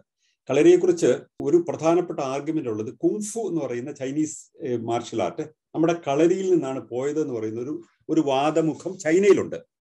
അവരുടെ അവിടെ അങ്ങനെ ചില സ്റ്റഡീസ് ഉണ്ട്. കാരണം അന്ന് നമുക്ക് കച്ചവട ബന്ധങ്ങളുണ്ടായിരുന്നു കേരളവുമായിട്ട്. അതുകൊണ്ട് നമ്മുടെ കളരിയുടെ അത് ചൈനയിൽ എത്തുമ്പോഴാണ് അത് കുങ്ഫു ആവുന്നതെന്നും അതിൻ്റെ ഒരു വകഭേദമാണെന്ന് പറയുന്നത് അവിടുത്തെ സ്റ്റഡീസ് ഉണ്ട്. അപ്പൊ അത് സൂചിപ്പിക്കുന്നത് ഇതുകൊണ്ട് പണ്ട് എസ്റ്റാബ്ലിഷ് ചെയ്തൊരു സംഗതിയാണെന്നുള്ളതാണ്. പിന്നെ ഈ പരശുരാമനും ശിവനും ഒക്കെ ഐതിഹ്യ കഥാപാത്രങ്ങളല്ലേ. അപ്പൊ ഇതിനൊക്കെ തന്നെ എല്ലാത്തിനും ഒരു ഡിവിനിറ്റി കൊടുക്കാൻ വേണ്ടിയിട്ട് അതാത് കാലത്ത് നിലനിൽക്കുന്ന ഏതെങ്കിലും പ്രധാന ദൈവിക സങ്കല്പവുമായിട്ട് അതിനെ കണക്ട് ചെയ്ത ആൾക്കാര് പറയുക എന്ന് പറയുന്നതിനപ്പുറത്തുള്ള പ്രാധാന്യം ഈ പരശുരാമനും ശിവനും ഒക്കെ ഉണ്ടെന്ന് എനിക്ക് തോന്നുന്നില്ല. ഇതൊരു മാർഷൽ ആർട്ടായിരുന്നു. ആ മാർഷൽ ആർട്ട് ഇവിടെ നിന്ന് പോയിട്ടുണ്ടെന്നുള്ളത് ഉള്ള അർത്ഥത്തിൽ തന്നെയുള്ള രേഖപ്പെടുത്തലുകൾ ഈ ചൈനീസ് സ്റ്റഡീസിൽ കാണുന്നുണ്ട്. അതായത് ഇത് ഒരു പ്രീ കേരളത്തിലേക്ക് ഈ ബ്രാഹ്മണിക് മൈഗ്രേഷൻ ഒക്കെ നടക്കുന്നതിനൊക്കെ വളരെ മുമ്പ് തന്നെ ഇവിടെ കളരി എന്ന് പറയുന്ന മാർഷൽ ആർട്ട് ഉണ്ടായിരുന്നു എന്ന് നമ്മുടെ പഴയ ചൈനീസ് ട്രേഡേഴ്സ് ഇവിടുന്ന് അത് കൊണ്ടുപോയി ഈ ആശയങ്ങൾ എന്ന് പറയുന്നതാണ് അവരുടെ പഠനങ്ങൾ പറയുന്നത്. Okay sir, 2 ചോദ്യങ്ങളുണ്ടായിരുന്നു. ഒന്നാമത്തേന്ന് പറയുന്നത് ഇപ്പം സാർ ഇപ്പം പറഞ്ഞ രീതിയിൽ ഇപ്പൊ പറഞ്ഞു വന്നപ്പോ അന്നേരം പറഞ്ഞത് ഈ ശിവൻ ശക്തി എന്നുള്ള കൺസെപ്റ്റ്സ് ഒക്കെ എന്ന് പറഞ്ഞാൽ ഇവിടുത്തെ ഉണ്ടായിരുന്നത്. അതായത് ഇപ്പോഴത്തെ ആൾക്കാരുടെ രീതി പറയുകയാണെങ്കിൽ ദ്രവിഡിയൻ ഗോഡ്സ് എന്ന് വേണമെങ്കിൽ പറയാൻ പറ്റും. അപ്പൊ അതിനുശേഷം വന്നാണ് ഈ റാമിന്റെ കൺസെപ്റ്റ് അല്ലെങ്കിൽ വൈഷ്ണവ ദൈവങ്ങൾ ആ ഒരു ടൈപ്പ് കൺസെപ്റ്റ്സ് ഒക്കെ. ഇപ്പൊ എനിക്ക് ചോദിക്കുകയാണെന്ന് പറഞ്ഞാൽ ഈ വൈഷ്ണവ കൺസെപ്റ്റ് ഒക്കെ ഇവിടെ വന്നതിന് ശേഷമാണോ ഉണ്ടായെങ്കിൽ അതെങ്ങനെയാണ് ഈ തായ്ലാൻഡിലൊക്കെ പോവുകയാണെങ്കിൽ അവിടെ ഈ അവിടുത്തെ രാജാവിനൊക്കെ ലോർഡ് റാം 1, ലോർഡ് റാം 2 എന്നൊക്കെ പറയുന്നത് അതെങ്ങനെയായിരിക്കും? ഇത് ഇവിടെ വന്നപ്പോൾ ഉണ്ടായ ദൈവങ്ങൾ എന്നല്ല ഞാൻ പറഞ്ഞത്. ഇത് ഇപ്പൊ ഈ ആര്യൻ മൈഗ്രേഷന് മുമ്പായിട്ട് ഇവിടെ എക്സിസ്റ്റ് ചെയ്തിരുന്നു ഈ ശക്തി വർഷിപ്പും ശൈവ വർഷിപ്പും. അതാ പറഞ്ഞു വന്നത്. അതിനകത്ത് ഒരു സംഗതി എന്ന് പറഞ്ഞാൽ ഇനി എങ്ങനെയാണ് ഇത് നമ്മുടെ ഇന്തോനേഷ്യയിലേക്കും ലാവോസിലേക്കും കംബോഡിയയിലേക്കും എത്തിയത് എന്ന് ചോദിച്ചു കഴിഞ്ഞാൽ നമ്മുടെ കേരളത്തിൽ പ്രത്യേകിച്ച് തെക്കേ ഇന്ത്യയിൽ നിന്നുണ്ടായ ചില സാമ്രാജ്യങ്ങൾ എക്സ്പാൻഡ് ചെയ്ത് അവർ വലിയ സാമ്രാജ്യങ്ങളായിരുന്നു. നമ്മൾ തെക്കേ ഇന്ത്യയുടെ ചരിത്രത്തെക്കുറിച്ച് നമ്മൾ കൂടുതലായിട്ട് പഠിക്കുന്നില്ല. തെക്കേ ഇന്ത്യയിൽ നിന്നുള്ള വലിയ സാമ്രാജ്യങ്ങൾ ഈ പറയുന്ന ഇന്നത്തെ കംബോഡിയ എന്നൊക്കെ പറയുന്ന പ്രദേശങ്ങൾ മുഴുവനും കീഴ്പ്പെടുത്തി ഒരു കപ്പലോട്ടം വളരെ സജീവമായിട്ട് ഇന്നത്തെ തമിഴ്നാടിന്റെ ഭാഗത്തുണ്ടായിരുന്നു. അവിടേക്കൊക്കെ എക്സ്പാൻഡ് ചെയ്യപ്പെട്ട ഹിന്ദു സാമ്രാജ്യങ്ങളും ബൗദ്ധ സാമ്രാജ്യങ്ങളും ഉണ്ടായിരുന്നു. ആ കാലഘട്ടത്തിൽ അന്ന് എത്തിച്ചേർന്ന വിശ്വാസ സംഹിതയുടെ ഭാഗമായിട്ട് ബുദ്ധക്ഷേത്രങ്ങൾ ഉണ്ടാകുന്നു. അവിടെ പിന്നെ ഇസ്ലാം വരുമ്പോഴും ഈ ബൗദ്ധ ക്ഷേത്രങ്ങളൊക്കെ വിഹാരങ്ങളൊക്കെ അവിടെ നിലനിൽക്കുന്നുണ്ട്. അവിടെയുള്ള പേരുകളൊക്കെ തന്നെ രൂപപ്പെട്ടു വരുന്നത് ആ കാലഘട്ടത്തിലാണ്. അതുകൊണ്ട് തന്നെ വിശ്വാസങ്ങളൊക്കെ മാറിയിട്ടും ഈ പഴയ ദൈവങ്ങളും ഒക്കെ തന്നെ ദൈവങ്ങളായിട്ടല്ല മിത്തോളജി ആയിട്ടാണ് പോകുന്നത്. ഇപ്പോൾ ലാവോസിലോ കംബോഡിയയിലോ ഒക്കെ ചെന്ന് കഴിഞ്ഞാൽ അവിടെയൊക്കെ പ്രധാനമായിട്ടുള്ള വിശ്വാസധാര എന്ന് പറയുന്നത് ബുദ്ധമതമാണ്. പക്ഷേ അവിടെ രാമനും ദശരഥനും ഒക്കെ ഉണ്ട് അല്ലേ? പക്ഷെ അതൊക്കെ മിത്ത് പോലെയാണ് കൈകാര്യം ചെയ്യുന്നവര്. അത് നമ്മുടെ ഇവിടെ ഇപ്പൊ ഹൈന്ദവ വിശ്വാസത്തിന്റെ ഭാഗമായിട്ട് അത് ദൈവങ്ങളായിട്ട് കരുതുന്ന പോലെ ദൈവങ്ങളായിട്ടല്ല അവർ കരുതുന്നത്. അവരുടെ ഒരു പോപ്പുലർ ആയിട്ടുള്ള കഥ പോലെയാണ് അവർ കൈകാര്യം ചെയ്യുന്നത്. അതുമായി ബന്ധപ്പെട്ട ഒരുപാട് നൃത്തരൂപങ്ങളൊക്കെ ഉണ്ട്. പണ്ട് ആ കാലഘട്ടത്തിൽ ഉണ്ടായ നൃത്തരൂപങ്ങളൊക്കെ തന്നെ തുടരുന്നുണ്ടത്. അത് തെക്കേ ഇന്ത്യയിലെ സാമ്രാജ്യ വികസനത്തിന്റെ ഭാഗമായിട്ട് പിൽക്കാലത്ത് വന്നൊരു സംഗതിയാണത്. അതൊക്കെ വളരെ എസ്റ്റാബ്ലിഷ് ഹിസ്റ്ററി ഉള്ള സംഗതികളാണ് അതൊക്കെ തന്നെ. ഓക്കെ സാർ, ലാസ്റ്റ് ചോദ്യമാണ്. ഇതെന്ന് പറഞ്ഞാൽ ഇപ്പം ഈ ബുദ്ധിസമാണ് മെയിൻ ആയിട്ട് ഈ 7ാം സെഞ്ചുറിയിലൊക്കെ ഇവിടെ ഉണ്ടായിരുന്നത് നേരത്തെ പറയുന്ന കേട്ടായിരുന്നു, കേരളത്തിലും അതിന്റെ അടുത്തായിട്ടുള്ള പ്രദേശങ്ങളിലൊക്കെ. അപ്പൊ എനിക്ക് ചോദിക്കാനുള്ള ഈ ശ്രീലങ്കയെ നോക്കുകയാണെങ്കിൽ അവിടെയും ബുദ്ധമതമാണ് മെയിൻ ആയിട്ടുള്ളത്. ഒരു മെജോറിറ്റി മതമായിട്ടുള്ളത് ബുദ്ധമതമാണ്. അപ്പൊ എനിക്ക് ചോദിക്കാനുള്ളത് ഈ എന്താണ് ഈ നോർത്തിൽ നിന്നുള്ള ആൾക്കാർ ഇങ്ങോട്ട് വന്നപ്പോൾ കുറെ ആൾക്കാർ ഇവിടുന്ന് ഓടയിലേക്ക് വന്നു, അല്ലെങ്കിൽ അവർക്ക് രക്ഷപ്പെടാൻ വേണ്ടിയിട്ട് പല വനങ്ങളിലും പോയി ഒളിച്ചു, അങ്ങനെ പറഞ്ഞു കേട്ടായിരുന്നു. അപ്പൊ അതിന്റെ ഭാഗമായിട്ട് കുറെ ആൾക്കാർ പോയി ഒളിച്ചതാണോ ശ്രീലങ്കയില്? അല്ല, അങ്ങനെ അല്ല. അതിന്റെ നല്ല തോട്ടാണ് അത്. പക്ഷെ അതിന്റെ ഹിസ്റ്റോറിക്കൽ റൂട്ട് പറയുന്നത് ഇപ്പൊ ഒരു പ്രധാനപ്പെട്ട ധാരയുള്ളത് ഈ എംപറർ അശോകന്റെ കാലത്ത് അദ്ദേഹത്തിന്റെ പുത്രി സംഘമിത്ര ഈ മിഷണറിമാരെ അയക്കുന്ന ഒരു രീതി ബുദ്ധമതക്കാരാണ് ആദ്യം തുടങ്ങിയത്. അശോകന്റെ കാലത്താണ് തുടങ്ങിയത്. അദ്ദേഹത്തിന്റെ പുത്രി സംഘമിത്ര ഒരു പ്രധാനപ്പെട്ട മിഷണറി ആയിരുന്നു. അവര് ആണ് ശ്രീലങ്കയിൽ വന്നിട്ട് ബുദ്ധമതം എസ്റ്റാബ്ലിഷ് ചെയ്യുന്നത്. അങ്ങനെയാണ് അവിടെ ബുദ്ധമതം എത്തിച്ചേരുന്നത്. ബുദ്ധമതത്തിന്റെ വലിയൊരു കേന്ദ്രങ്ങൾ ഒന്നായിട്ടാണ് ശ്രീലങ്ക അക്കാലഘട്ടം മുതലേ നിലനിന്നിരുന്നത്. ഇപ്പോഴും അവിടെ ഒരു പ്രധാനപ്പെട്ട മതം ബുദ്ധമതം തന്നെയാണ്. ഇനി ഈ ബുദ്ധമതം പിന്നീട് കേരളത്തിലേക്ക് വരുന്നത് ഒരുപക്ഷെ ശ്രീലങ്കയിൽ നിന്നായിരിക്കാം എന്നാണ് ഒരു പ്രധാനപ്പെട്ട അനുമാനം. ശ്രീലങ്കയിൽ നിന്ന് കേരളത്തിന് മെയിൻ സ്ട്രീം ഇന്ത്യയേക്കാൾ കൂടുതൽ കണക്ഷൻ ശ്രീലങ്കയുമായിട്ടായിരുന്നു. കേരളത്തിലെ ഈഴവ സമൂഹം എന്ന് പറയുന്നത് വേറൊരു ചെറിയ ഉദാഹരണമാണ്. അവര് എവിടുന്നാ വന്നത്? ഒരു പ്രധാന അനുമാനം അവര് ഈ ശ്രീലങ്കയിലുള്ള ഈഴം എന്ന് പറയുന്ന സ്ഥലത്ത് നിന്ന് വന്ന ആൾക്കാരായതുകൊണ്ടാണ് അവരെ ഈഴവർ എന്ന് പറയുന്നത്. അത് അവിടെ അവര് പ്രധാനമായിട്ടും അവരുടെ കുലത്തൊഴിലായിരുന്നത് മദ്യമുണ്ടാക്കാൻ അറിയാവുന്ന ആൾക്കാരായിരുന്നു. അതുകൊണ്ട് അവിടെ നിന്ന് അവരെ പ്രത്യേകമായി ക്ഷണിച്ച് ആദരിച്ച് ഇവിടെ കൊണ്ടുവന്ന് ഇവിടെ കുടിയിരുത്തിയവരാണ് എന്ന് പറയുന്ന ഒരു പ്രധാനപ്പെട്ട ഒരു ഒബ്സർവേഷൻ ഉണ്ട്. അപ്പൊ അവിടെ നിന്ന് ഈ ബുദ്ധിസ്റ്റ് ട്രഡീഷൻ ഉണ്ടായിരുന്ന ആൾക്കാര് അവിടെ നിന്നാണ് കേരളത്തിലേക്ക് വന്നത്. ഇവിടെ കേരളത്തിൽ ബുദ്ധമതം മാത്രമല്ല ജൈനമതത്തിന്റെ സ്വാധീനം വളരെ കൂടുതലുണ്ടായിരുന്നു. അത് കേരളത്തിൽ മാത്രമല്ല ഉത്തരേന്ത്യയിൽ നിന്ന് വരാതെ തന്നെ ഈ ട്രഡീഷനിൽ നമുക്ക് ഇന്നത്തെ ഈ തുളുനാട് എന്നൊക്കെ പറയുന്ന പ്രദേശങ്ങളും കർണാടകത്തിന്റെ തെക്കേ അറ്റത്തുള്ള പല പ്രദേശങ്ങളും ഇപ്പോൾ പോലും അവിടെ ജൈനമതത്തിന്റെ വലിയ കേന്ദ്രങ്ങളാണ് ഉള്ളത്. അപ്പൊ ആ പ്രദേശങ്ങൾക്ക് ജൈനമതവും ബുദ്ധമതവും ഉത്തരേന്ത്യയിലെല്ലാം തകരുമ്പോഴും ഇവിടെ തകരുന്നില്ല. കാരണം ഇതൊരു വേറൊരു ഭാഗത്ത് നിന്ന് വേറൊരു ഭൂഭാഗത്ത് പ്രത്യേകമായി നിലനിന്നൊരു സംഗതിയാണ്. ഉത്തരേന്ത്യയിൽ ബുദ്ധമതം തകരുന്നത് 2 ഘട്ടങ്ങളിലായിട്ടാണ് തകരുന്നത്. ഒന്നാമത്തേത് ഒരു റിവൈവൽ, ഒരു ഹിന്ദു സാമ്രാജ്യങ്ങളുടെ എസ്റ്റാബ്ലിഷ്മെന്റിന്റെ ഭാഗത്ത് ആണ് ഒന്നാമത്തെ തകർച്ച ഉണ്ടാകുന്നത്. പിന്നീട് അതിന് പൊളിറ്റിക്കൽ എൻറ്റിറ്റി ഇല്ലാണ്ടാവുന്നു. പക്ഷെ തെക്കേ ഇന്ത്യയിൽ അവരുണ്ടപ്പോഴും തെക്കേ ഇന്ത്യ പ്രധാനമായിട്ടും പിന്നെ തമിഴ്നാട്ടിലുണ്ടായിരുന്നു, കേരളത്തിലുണ്ടായിരുന്നു. ഇതെല്ലാം തന്നെ ഈ ശ്രീലങ്കൻ കണക്ഷൻ ആയിരിക്കാം വന്നതെന്നാണ് ഒരു പ്രധാനപ്പെട്ട അനുമാനം. നമുക്ക് ഈ സഹ്യപർവ്വതം നമ്മളെ മെയിൻ സ്ട്രീം ഇന്ത്യയിൽ നിന്ന് വേർതിരിച്ച് നിർത്തിയിരുന്നു. അതുകൊണ്ട് തന്നെ കേരളത്തിന്റെ ബന്ധം നമ്മൾ പലപ്പോഴും തിരിച്ചറിയാത്ത സംഗതിയാണ്. കേരളത്തിന്റെ ബന്ധം ഇന്നത്തെ മെയിൻ സ്ട്രീം ഇന്ത്യയുമായിട്ടായിരുന്നില്ല. കേരളത്തിന്റെ ബന്ധം ബാഹ്യ ലോകവുമായിട്ടായിരുന്നു, കടലിനപ്പുറത്തുനിന്ന് വരുന്ന ആൾക്കാരുമായിട്ടായിരുന്നു. നമുക്ക് ചൈനക്കാരും ഹൂണന്മാരും കച്ചവടക്കാരും ലോകത്തിന്റെ പല ഭാഗങ്ങളിൽ നിന്ന് അറബികളും ഒക്കെ ആയിട്ടുള്ള കച്ചവടക്കാരാണ് ഇവിടെ വന്നിരുന്നത്. പോർച്ചുഗീസുകാർ ഇവിടെ വരുന്ന സമയത്ത്, വാസ്കോ ദ ഗാമ വരുന്ന സമയത്ത് അദ്ദേഹം പറയുന്നത് ലോകത്തിലെ ഏതെങ്കിലും വലിയ ഒരു ആംസ്റ്റർഡാം പോലത്തെ ഒരു തലസ്ഥാനം പോലെയാണെന്ന് കോഴിക്കോട് പുള്ളി കാണുന്നത്. ലോകത്തിലെ എല്ലാ ജനവിഭാഗങ്ങളും ഇവിടുത്തെ തെരുവിലൂടെ നടക്കുന്നു എന്നാണ് അദ്ദേഹത്തിന്റെ ഡയറി രേഖപ്പെടുത്തിയിരിക്കുന്നത്. ഞാനിവിടെ കാണാത്ത ഒരു ജനവിഭാഗവുമില്ല, ഒരു റേസുമില്ല, എല്ലാവരും ഇവിടെ ഉണ്ട്. കാരണം അന്ന് ലോകത്തിന്റെ ഏറ്റവും പ്രധാനപ്പെട്ട കച്ചവട കേന്ദ്രങ്ങളൊന്നാണ് കോഴിക്കോട്. അപ്പൊ അതിനു മുമ്പ് തന്നെ എത്രയോ നൂറ്റാണ്ടുകളായിട്ട് അങ്ങനെ നിലനിന്നൊരു സ്ഥലമാണ് എന്നുള്ളതാണ് കേരളത്തിന്റെ ഒരു പ്രത്യേകത. അതേസമയം മെയിൻ സ്ട്രീം ഇന്ത്യയുമായിട്ട് ഡിവൈഡ് ആയിരുന്നു സഖ്യപർവ്വതത്തിന്റെ ഘടന കൊണ്ട്. ഓക്കെ സർ, പിന്നെ ഒരു ബുക്ക് റെക്കമെൻഡേഷൻ പറയാം. ഇത് ജനറ്റിക് സ്റ്റഡിയും കൂടെ ചേർത്തുള്ളത്, ഈ ആര്യ ദ്രാവിഡ ആ ഇൻവേഷൻ തിയറി മാത്രമല്ല, അല്ലാതെ ഈ ജനറ്റിക് സ്റ്റഡിയും കൂടെ ചേർത്ത് പറയുന്നതിനെ പറ്റിയിട്ട്. ഈ റൂട്ട്സ് ഓഫ് ഹിന്ദുയിസം വളരെ നല്ലൊരു പഠനമാണ് കേട്ടോ. ഞാൻ തമാശയായിട്ട് പറയാം, അത് ഓക്സ്ഫോർഡ് യൂണിവേഴ്സിറ്റി ഒക്കെ വളരെ ഗൗരവത്തിൽ ഇന്ന് ഓക്സ്ഫോർഡ് യൂണിവേഴ്സിറ്റിയിൽ പഠനത്തിന് ഉപയോഗിക്കുന്ന പുസ്തകങ്ങളൊന്നാണ് റൂട്ട്സ് ഓഫ് ഹിന്ദുയിസം. പിന്നെ ഇതിനകത്ത് 3-4 ആംഗിളിലാണ് ഇത് കാണേണ്ടത്. ഞാൻ മലയാളത്തിൽ തന്നെയുള്ള ഏറ്റവും നല്ല പുസ്തകങ്ങൾ എൻ്റെ ഒരു ധാരണയിലുള്ള തിരുവങ്ങാട് കൃഷ്ണക്കുറുപ്പിന്റെ കേരളത്തിലെ വർണ്ണസമരം എന്ന് പറഞ്ഞൊരു പുസ്തകമുണ്ട്. ഇപ്പൊ അത് ഔട്ട് ഓഫ് പ്രിന്റ് ആണോ എന്ന് എനിക്കറിയില്ല. എൻ്റെ കയ്യിൽ എൻ്റെ കോപ്പിയുണ്ട്. അത് താങ്ക്സ് ടു മൈ ഫാദർ, ആ അദ്ദേഹത്തിന്റെ കളക്ഷൻ എനിക്ക് വന്ന ഒരുപാട്. അതുപോലെ തിരുവങ്ങാട് കൃഷ്ണക്കുറുപ്പിന്റെ കേരളത്തിലെ വർണ്ണസമരം എന്ന് പറഞ്ഞ പുസ്തകമുണ്ട്. ഇളംകുളം കുഞ്ഞമ്പുഴയുടെ കേരള ചരിത്രത്തിലെ അറിയപ്പെടാത്ത ഏടുകൾ എന്ന് പറയുന്ന പുസ്തകമൊക്കെ മൗലികമായ പഠനങ്ങളാണ് കേട്ടോ. അതുപോലെ അയ്യപ്പന്റെ ഭാരത പഴമ എന്ന് പറഞ്ഞു മലയാളത്തിലുള്ള പുസ്തകങ്ങൾ തന്നെ നല്ല ഒറിജിനൽ ഫണ്ടമെന്റൽ സ്റ്റഡീസ് ആണ്. ഭാരത പഴമ എന്ന് പറയുന്നത്, അദ്ദേഹം ഒരു വലിയ ലിംഗ്വിസ്റ്റ് ആയിരുന്നു. അവരൊക്കെ തന്നെ ഈ വിഷയം വൃത്തിയായിട്ട് കൈകാര്യം ചെയ്യുന്നുണ്ട്. പിന്നെ കൂടുതലായിട്ട് അറിയണമെങ്കിൽ അതിന്റെ ഒരു anthropological ആംഗിളിനോട് കാണുമെങ്കിൽ Ananthakrishna അയ്യരുടെ tribes of Kerala എന്ന് പറയുന്നത്, അവർ ആ ട്രൈബ്സിന്റെ പലതിന്റെയും എങ്ങനെയാണ് വന്നതെന്നുള്ളതിനെ പറ്റി അദ്ദേഹത്തിന് ആന്ത്രപ്പോളജിക്കൽ ആയിട്ടുള്ള ആംഗിളിൽ പറയുന്നുണ്ട്. Krishna Iyer tribes of Kerala. പിന്നെ കുറെക്കൂടി ഡീപ്പായിട്ട് പോകണമെങ്കിൽ Edgar തേസ്റ്റിന്റെ cast and tribes of southern India, അതിനകത്ത് വളരെ വിശദമായിട്ട് ഈ ഓരോ ജാതി വിഭാഗങ്ങളെ തിരിച്ച് ഒത്തിരി വിവരങ്ങളുണ്ട്. അവരുടെ അന്നത്തെ ചടങ്ങുകൾ, അവരുടെ ആചാരങ്ങൾ, അതിന്റെ വിശ്വാസങ്ങൾ, അവരുടെ എത്നിക് ഐഡന്റിറ്റി, ഇങ്ങനെ അവരുടെ ആരാധനാ രീതികൾ, ഇങ്ങനെ ഒരുപാട് കാര്യങ്ങളുണ്ട്. അക്കൂട്ടത്തിൽ അവരുടെ ഹിസ്റ്ററിയും അവരുടെ ഇതെല്ലാം പരസ്പര ബന്ധിതമായിട്ട് വന്നിരിക്കുന്ന, കാരണം അദ്ദേഹത്തിന് അസിസ്റ്റ് ചെയ്യാൻ ഒരുപാട് സ്കോളേഴ്സ് ഉണ്ടായിരുന്നു. വലിയ സ്റ്റഡിയാണ്. അത് 3-4 വോളിയുണ്ട്. ഇത് കിട്ടുന്ന സ്ഥലം എവിടെ വാങ്ങിക്കാൻ കിട്ടുന്ന എനിക്കറിയാം. തിരുവനന്തപുരം പബ്ലിക് ലൈബ്രറി അതിന്റെ 3 സെറ്റ് ഇരിപ്പുണ്ട്. അവിടെ പോയി റെഫറൻസ് ഡിപ്പാർട്ട്മെന്റുണ്ട്. ഞാൻ പഠിച്ചിരുന്ന കാലത്ത് ഞാൻ അവിടെ വെച്ച് കണ്ടിട്ടുണ്ട്. പിന്നീട് എനിക്കൊരു സെറ്റ് ഞാൻ വാങ്ങിച്ചു. പക്ഷെ അത് എവിടെ ഇപ്പൊ കിട്ടുമെന്ന് എനിക്കറിയില്ല. പക്ഷെ തിരുവനന്തപുരം പബ്ലിക് ലൈബ്രറിയിലുണ്ട് അതിന്റെ കോപ്പി, അതെനിക്കറിയാം. അത് നെറ്റിൽ നോക്കുക, Edgar തേസ്റ്റിന്റെ cast and tribes of southern India. ചിലപ്പോൾ PDF ആയിട്ട് തന്നെ കിട്ടിയെന്ന് വരാം.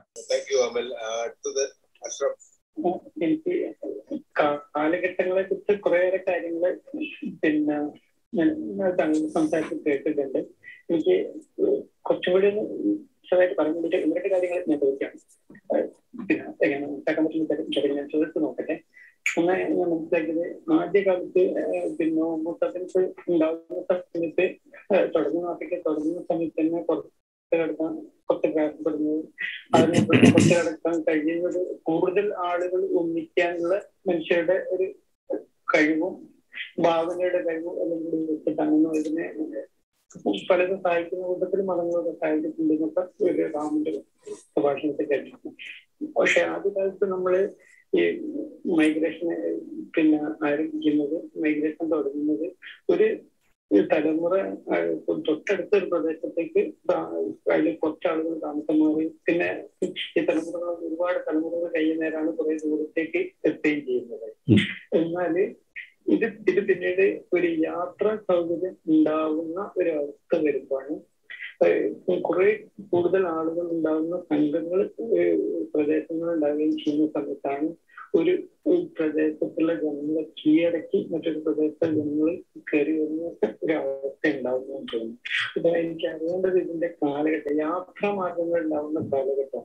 ഇപ്പോ ഈ ആര്യൻ അധിനിവേശത്തിന് മുമ്പ് ഈ കുതിര ഉപയോഗിച്ചുള്ള യാത്ര അറിയാത്ത ഒരു സമയമായിരുന്നു ഈ ഇവര് പിന്നെ നമ്മുടെ ബുദ്ധമതത്തിന്റെ അശോകന്റെ കാലഘട്ടത്തിലുള്ള പീരീഡ്. പിന്നെ അല്ലെങ്കിൽ പിന്നെ കപ്പൽ ഉപയോഗിച്ചായിരുന്നു ഇവര് പിന്നെ അവിടുന്ന് ശ്രീലങ്കയിലൊക്കെ അശോകചക്രവർത്തിയുടെ മകളെ നിർത്തി മതം പ്രചരിപ്പിക്കുകയൊക്കെ ചെയ്യുന്നത്. ഈ കാലഘട്ടത്തെ കുറിച്ചുള്ള ചെറിയ കുറച്ചും കൂടി വിവരിക്കാൻ നന്നായിരുന്നു. ഏത് കാലഘട്ടത്തിലാണ് യാത്രാ മാർഗങ്ങൾ വികസിച്ചു വരുന്നത്? അശോകന്റെ പ്രധാനപ്പെട്ട കേന്ദ്രം ഇന്നത്തെ ബീഹാറിലാണ് അല്ലെ. അവിടെ നിന്ന് ഈ കപ്പൽ മാർഗത്തിലുള്ള യാത്ര മനുഷ്യരാശി കണ്ടുപിടിച്ചിട്ട് വളരെ കാലമായി. അതിൽ ഏറ്റവും പ്രധാനപ്പെട്ട സംഗതി, കപ്പൽ മാർഗം പോയിട്ട് ലോകത്തിലെ പ്രധാനപ്പെട്ട പല കേന്ദ്രങ്ങളിൽ എത്തിച്ചേർന്നത് വൈക്കിങ്ങുകളാണ്. ആദ്യമായിട്ട് നമ്മൾ കാണുന്ന ചരിത്രത്തിൽ ഒരു പ്രധാനപ്പെട്ട ഗ്രൂപ്പ് എന്ന് പറയുന്നത് അതാണ്. കാരണം അവരുടെ പ്രധാന മഞ്ഞുകാലം വന്നു കഴിഞ്ഞാൽ അവർക്ക് ഒരു വഴിയില്ല വെളിയിലേക്ക് പോകാനായിട്ട്, അടഞ്ഞു പോകും അവര്. അപ്പോ ഇന്നത്തെ നോർവേയിൽ ഈ ഗൾഫ് സ്ട്രീം ഓഫ് ഗൾഫ് എന്ന് പറഞ്ഞൊരു സംഗതിയുണ്ട്. അവിടെ ഇന്നത്തെ ബെർഗൻ എന്ന് പറയുന്ന സ്ഥലത്തിന് അടുത്തായിട്ട് അവിടെ ഒരു ചൂട് പിന്നെ സ്ട്രീമുണ്ട്. അവിടെ ഈ ബെർഗൻ എന്ന് പറയുന്ന ലോകത്തിലെ ഏറ്റവും വലിയ ഗ്ലേഷ്യർ എന്ന് പറയുന്ന അവിടെ നിന്ന് 80 കിലോമീറ്റർ വടക്കാണെങ്കിൽ ഈ ബെർഗൻ പട്ടണത്തിൽ ഒരിക്കലും ഐസ് ഉണ്ടാവുകയില്ല, സ്നോ ഉണ്ടാവുകയില്ല. കാരണം ഈ ചൂട് ഉള്ള സ്ഥലമാണ്. അവിടെ നിന്ന് ഈ കടൽ മുഴുവൻ കട്ടി ഐസായി മാറുന്ന സമയത്ത് ബെർഗനിൽ നിന്ന് ഒരു കടൽപ്പാത തുറന്നു കിടക്കുന്നു. അത് ഈ തണുപ്പുള്ള ഈ പ്രദേശത്ത് അത് മാത്രം ഉണ്ടായിരുന്നുള്ളത്. അതുകൊണ്ട് തന്നെ പ്രധാനമായിട്ട് വൈക്കിങ്ങുകൾ ആ സമയത്ത് മുഴുവൻ തന്നെ അവിടെ നിന്ന് ഒരു കപ്പലിൽ അവരുടെ അന്നത്തെ കപ്പൽ എന്ന് പറഞ്ഞാൽ 10-60 പേര് തുഴയുന്ന വഞ്ചി വലിയതാണ്. അതിനകത്ത് അവര് മാസങ്ങളോളം പോകാവുന്ന ഒരു യാത്രയാണ് ഇവർ നടത്തുന്നത്. ഒരു സീസണിൽ പോയി കഴിഞ്ഞാൽ അവർ മിക്കവാറും മടങ്ങി വരുന്നത് 1-2 വർഷമൊക്കെ കഴിഞ്ഞിട്ടായിരിക്കും. അവർ പോയിട്ട് കുത്തി കൊള്ളയടിച്ച് പ്രധാനമായിട്ട് വെള്ളി തേടിയാണ് അവരുന്ന് യാത്ര ചെയ്തിരുന്നത്. അങ്ങനെ ഒരു കാലഘട്ടമുണ്ട്. അപ്പൊ അവരൊക്കെ വള്ളങ്ങളാണ് ഉപയോഗിച്ചായിട്ട് കാണുന്നത്. ഈ വള്ളങ്ങളും കപ്പലുകളും ഒക്കെ ആൾക്കാർ ഉപയോഗിക്കാൻ തുടങ്ങിയിട്ട് ഒരുപാട് കാലമായി. ഇപ്പൊ വൈക്കിങ്ങുകൾ ഈ സൗത്ത് അമേരിക്ക വരെ എത്തിച്ചേർന്നു എന്ന് പറയുന്ന ആർഗ്യുമെന്റ് ഉണ്ട്. പക്ഷെ അവർ അവിടെ പോയിട്ടുണ്ടോ ഇല്ലയോ എന്നുള്ളത് ഡിസ്പ്യൂട്ടബിൾ ആണെങ്കിൽ അവർ ഐസ്ലൻഡിൽ എത്തി എന്നുള്ളതിന് തെളിവുകളുണ്ട്. കാരണം വൈക്കിംഗ് ഈ അവരുടെ ഷിപ്പുകളുടെ ട്രേസസ് ഒക്കെ അവിടെ നമുക്ക് കിട്ടിയിട്ടുണ്ട്, എക്സ്കവേഷൻസ് കിട്ടിയിട്ടുണ്ട്. അതുപോലെ തന്നെ എസെക്സിൽ അവർ എസ്റ്റാബ്ലിഷ് ചെയ്തു. പാരീസ് കോട്ട പിടിച്ചടക്കിയവർ വൈക്കിങ്ങൾ എന്നിട്ട് അതൊക്കെ ലേറ്റർ പീരീഡിലാണ്. പക്ഷെ നമ്മൾ ഈ അശോകന്റെ കാലഘട്ടത്തിലൊക്കെ തന്നെ കപ്പലോട്ടമൊക്കെ തന്നെ വന്നു കഴിഞ്ഞിരുന്നു. അറേബ്യയിൽ നിന്ന് വരുന്ന കപ്പലോട്ടം പ്രധാനമായിട്ട് വരുന്നത് 4-ാം നൂറ്റാണ്ടിലാണ്. കാരണം ഹിപ്പോലിസ് എന്നൊരു കടൽക്കാറ്റ് ഐഡന്റിഫൈ ചെയ്യുന്ന ആ പീരീഡിലാണ് കൃത്യമായിട്ട് വരാനും പോകാനും ഒരു സംവിധാനം ഉണ്ടാകുന്നത്. പക്ഷെ ഈ കപ്പലോട്ടങ്ങൾ അതിന് വളരെ മുമ്പേ ഉണ്ട്. കപ്പൽ കച്ചവടത്തിലൂടെ ലോകത്തിലെ ട്രേഡ് നടക്കുന്നത് കപ്പലിലുള്ള യാത്രകൾ കൊണ്ടാണ്. അത് ഏത് കാലഘട്ടം എന്ന് പറഞ്ഞു കഴിഞ്ഞാൽ ഇന്ന് ഈ രാജ്യങ്ങളൊക്കെ രൂപപ്പെടുന്നതിന് മുമ്പുള്ള ഒരു കാലഘട്ടത്തിൽ, ആദ്യ കാലഘട്ടത്തിൽ ഈ കച്ചവട സംഘങ്ങളായിരുന്നു ഈ ആദ്യത്തെ ഒരു എസ്റ്റാബ്ലിഷ്മെന്റ് എന്ന് പറയുന്നത്. ഈ രാജ്യങ്ങൾ എവിടെ നിന്ന് ഇവർ വന്നു, എന്തിനു വേണ്ടി ഇവർ യാത്ര ചെയ്തു എന്നുള്ള ചോദ്യം വന്നു കഴിഞ്ഞാൽ ഒരു ചോദ്യം, 2 തരത്തിലാണ് ഇവർ യാത്ര. നടന്നാണ് ഒത്തിരി പോയത്. നമ്മുടെ ആനക്കൂട്ടങ്ങൾ പോകുന്നത് പോലെ, കുരങ്ങൻ കൂട്ടം പോകുന്നത് പോലെ, മാനുകളുടെ കൂട്ടം ആയിരക്കണക്കിന് കിലോമീറ്റർ താണ്ടി പോകാറില്ലേ, അങ്ങനെ പോകുന്നത് പോലെ ഒക്കെ നടന്നായിരിക്കണം കൂട്ടമായിട്ട് പോവുക. പോകുന്നിടത്ത് കുറെ ഇടയ്ക്കൊക്കെ സെറ്റിൽ ചെയ്യും, കുറെ ആൾക്കാർ അവിടെ തങ്ങി നിൽക്കും, കുറെ ആൾക്കാർ മുന്നോട്ട് പോകും. അപ്പൊ വരൾച്ച വരുമ്പോൾ, ഭക്ഷണം കിട്ടാതെ വരുമ്പോൾ അവർ ഫലഭൂയിഷ്ടമായ സ്ഥലം തേടി ഭക്ഷണം തേടി പോവുകയാണ് മുന്നോട്ട്. വരൾച്ച വരുമ്പോഴാണ് മിക്കവാറും കൂട്ടമായിട്ട് അവർ പോകുന്നത്. മൃഗങ്ങളും അങ്ങനെയാണ് ഇപ്പൊ ചെയ്യുന്നത്. ഇപ്പൊ നമ്മുടെ ആദിമ മനുഷ്യനും അങ്ങനെ തന്നെ ആയിരിക്കണം ചെയ്തിരിക്കുന്നത്. അപ്പൊ അവര് പോയിട്ടുള്ള പ്രധാനപ്പെട്ട സെറ്റിൽമെന്റ് സെൻട്രൽ ഏഷ്യയിലേക്കാണ് ഒരു വലിയ നീക്കം നടക്കുന്നത്. അവിടെ നിന്നിട്ട് പിന്നീട് പല ഭാഗങ്ങളിലേക്ക് ചിതറിപ്പോകുന്നു. ആഫ്രിക്കയിൽ നിന്ന് വന്നിട്ട് അവിടെയാണ് കൂടുതൽ എത്തിച്ചേരുന്നതെന്നാണ് കരുതുന്നത്.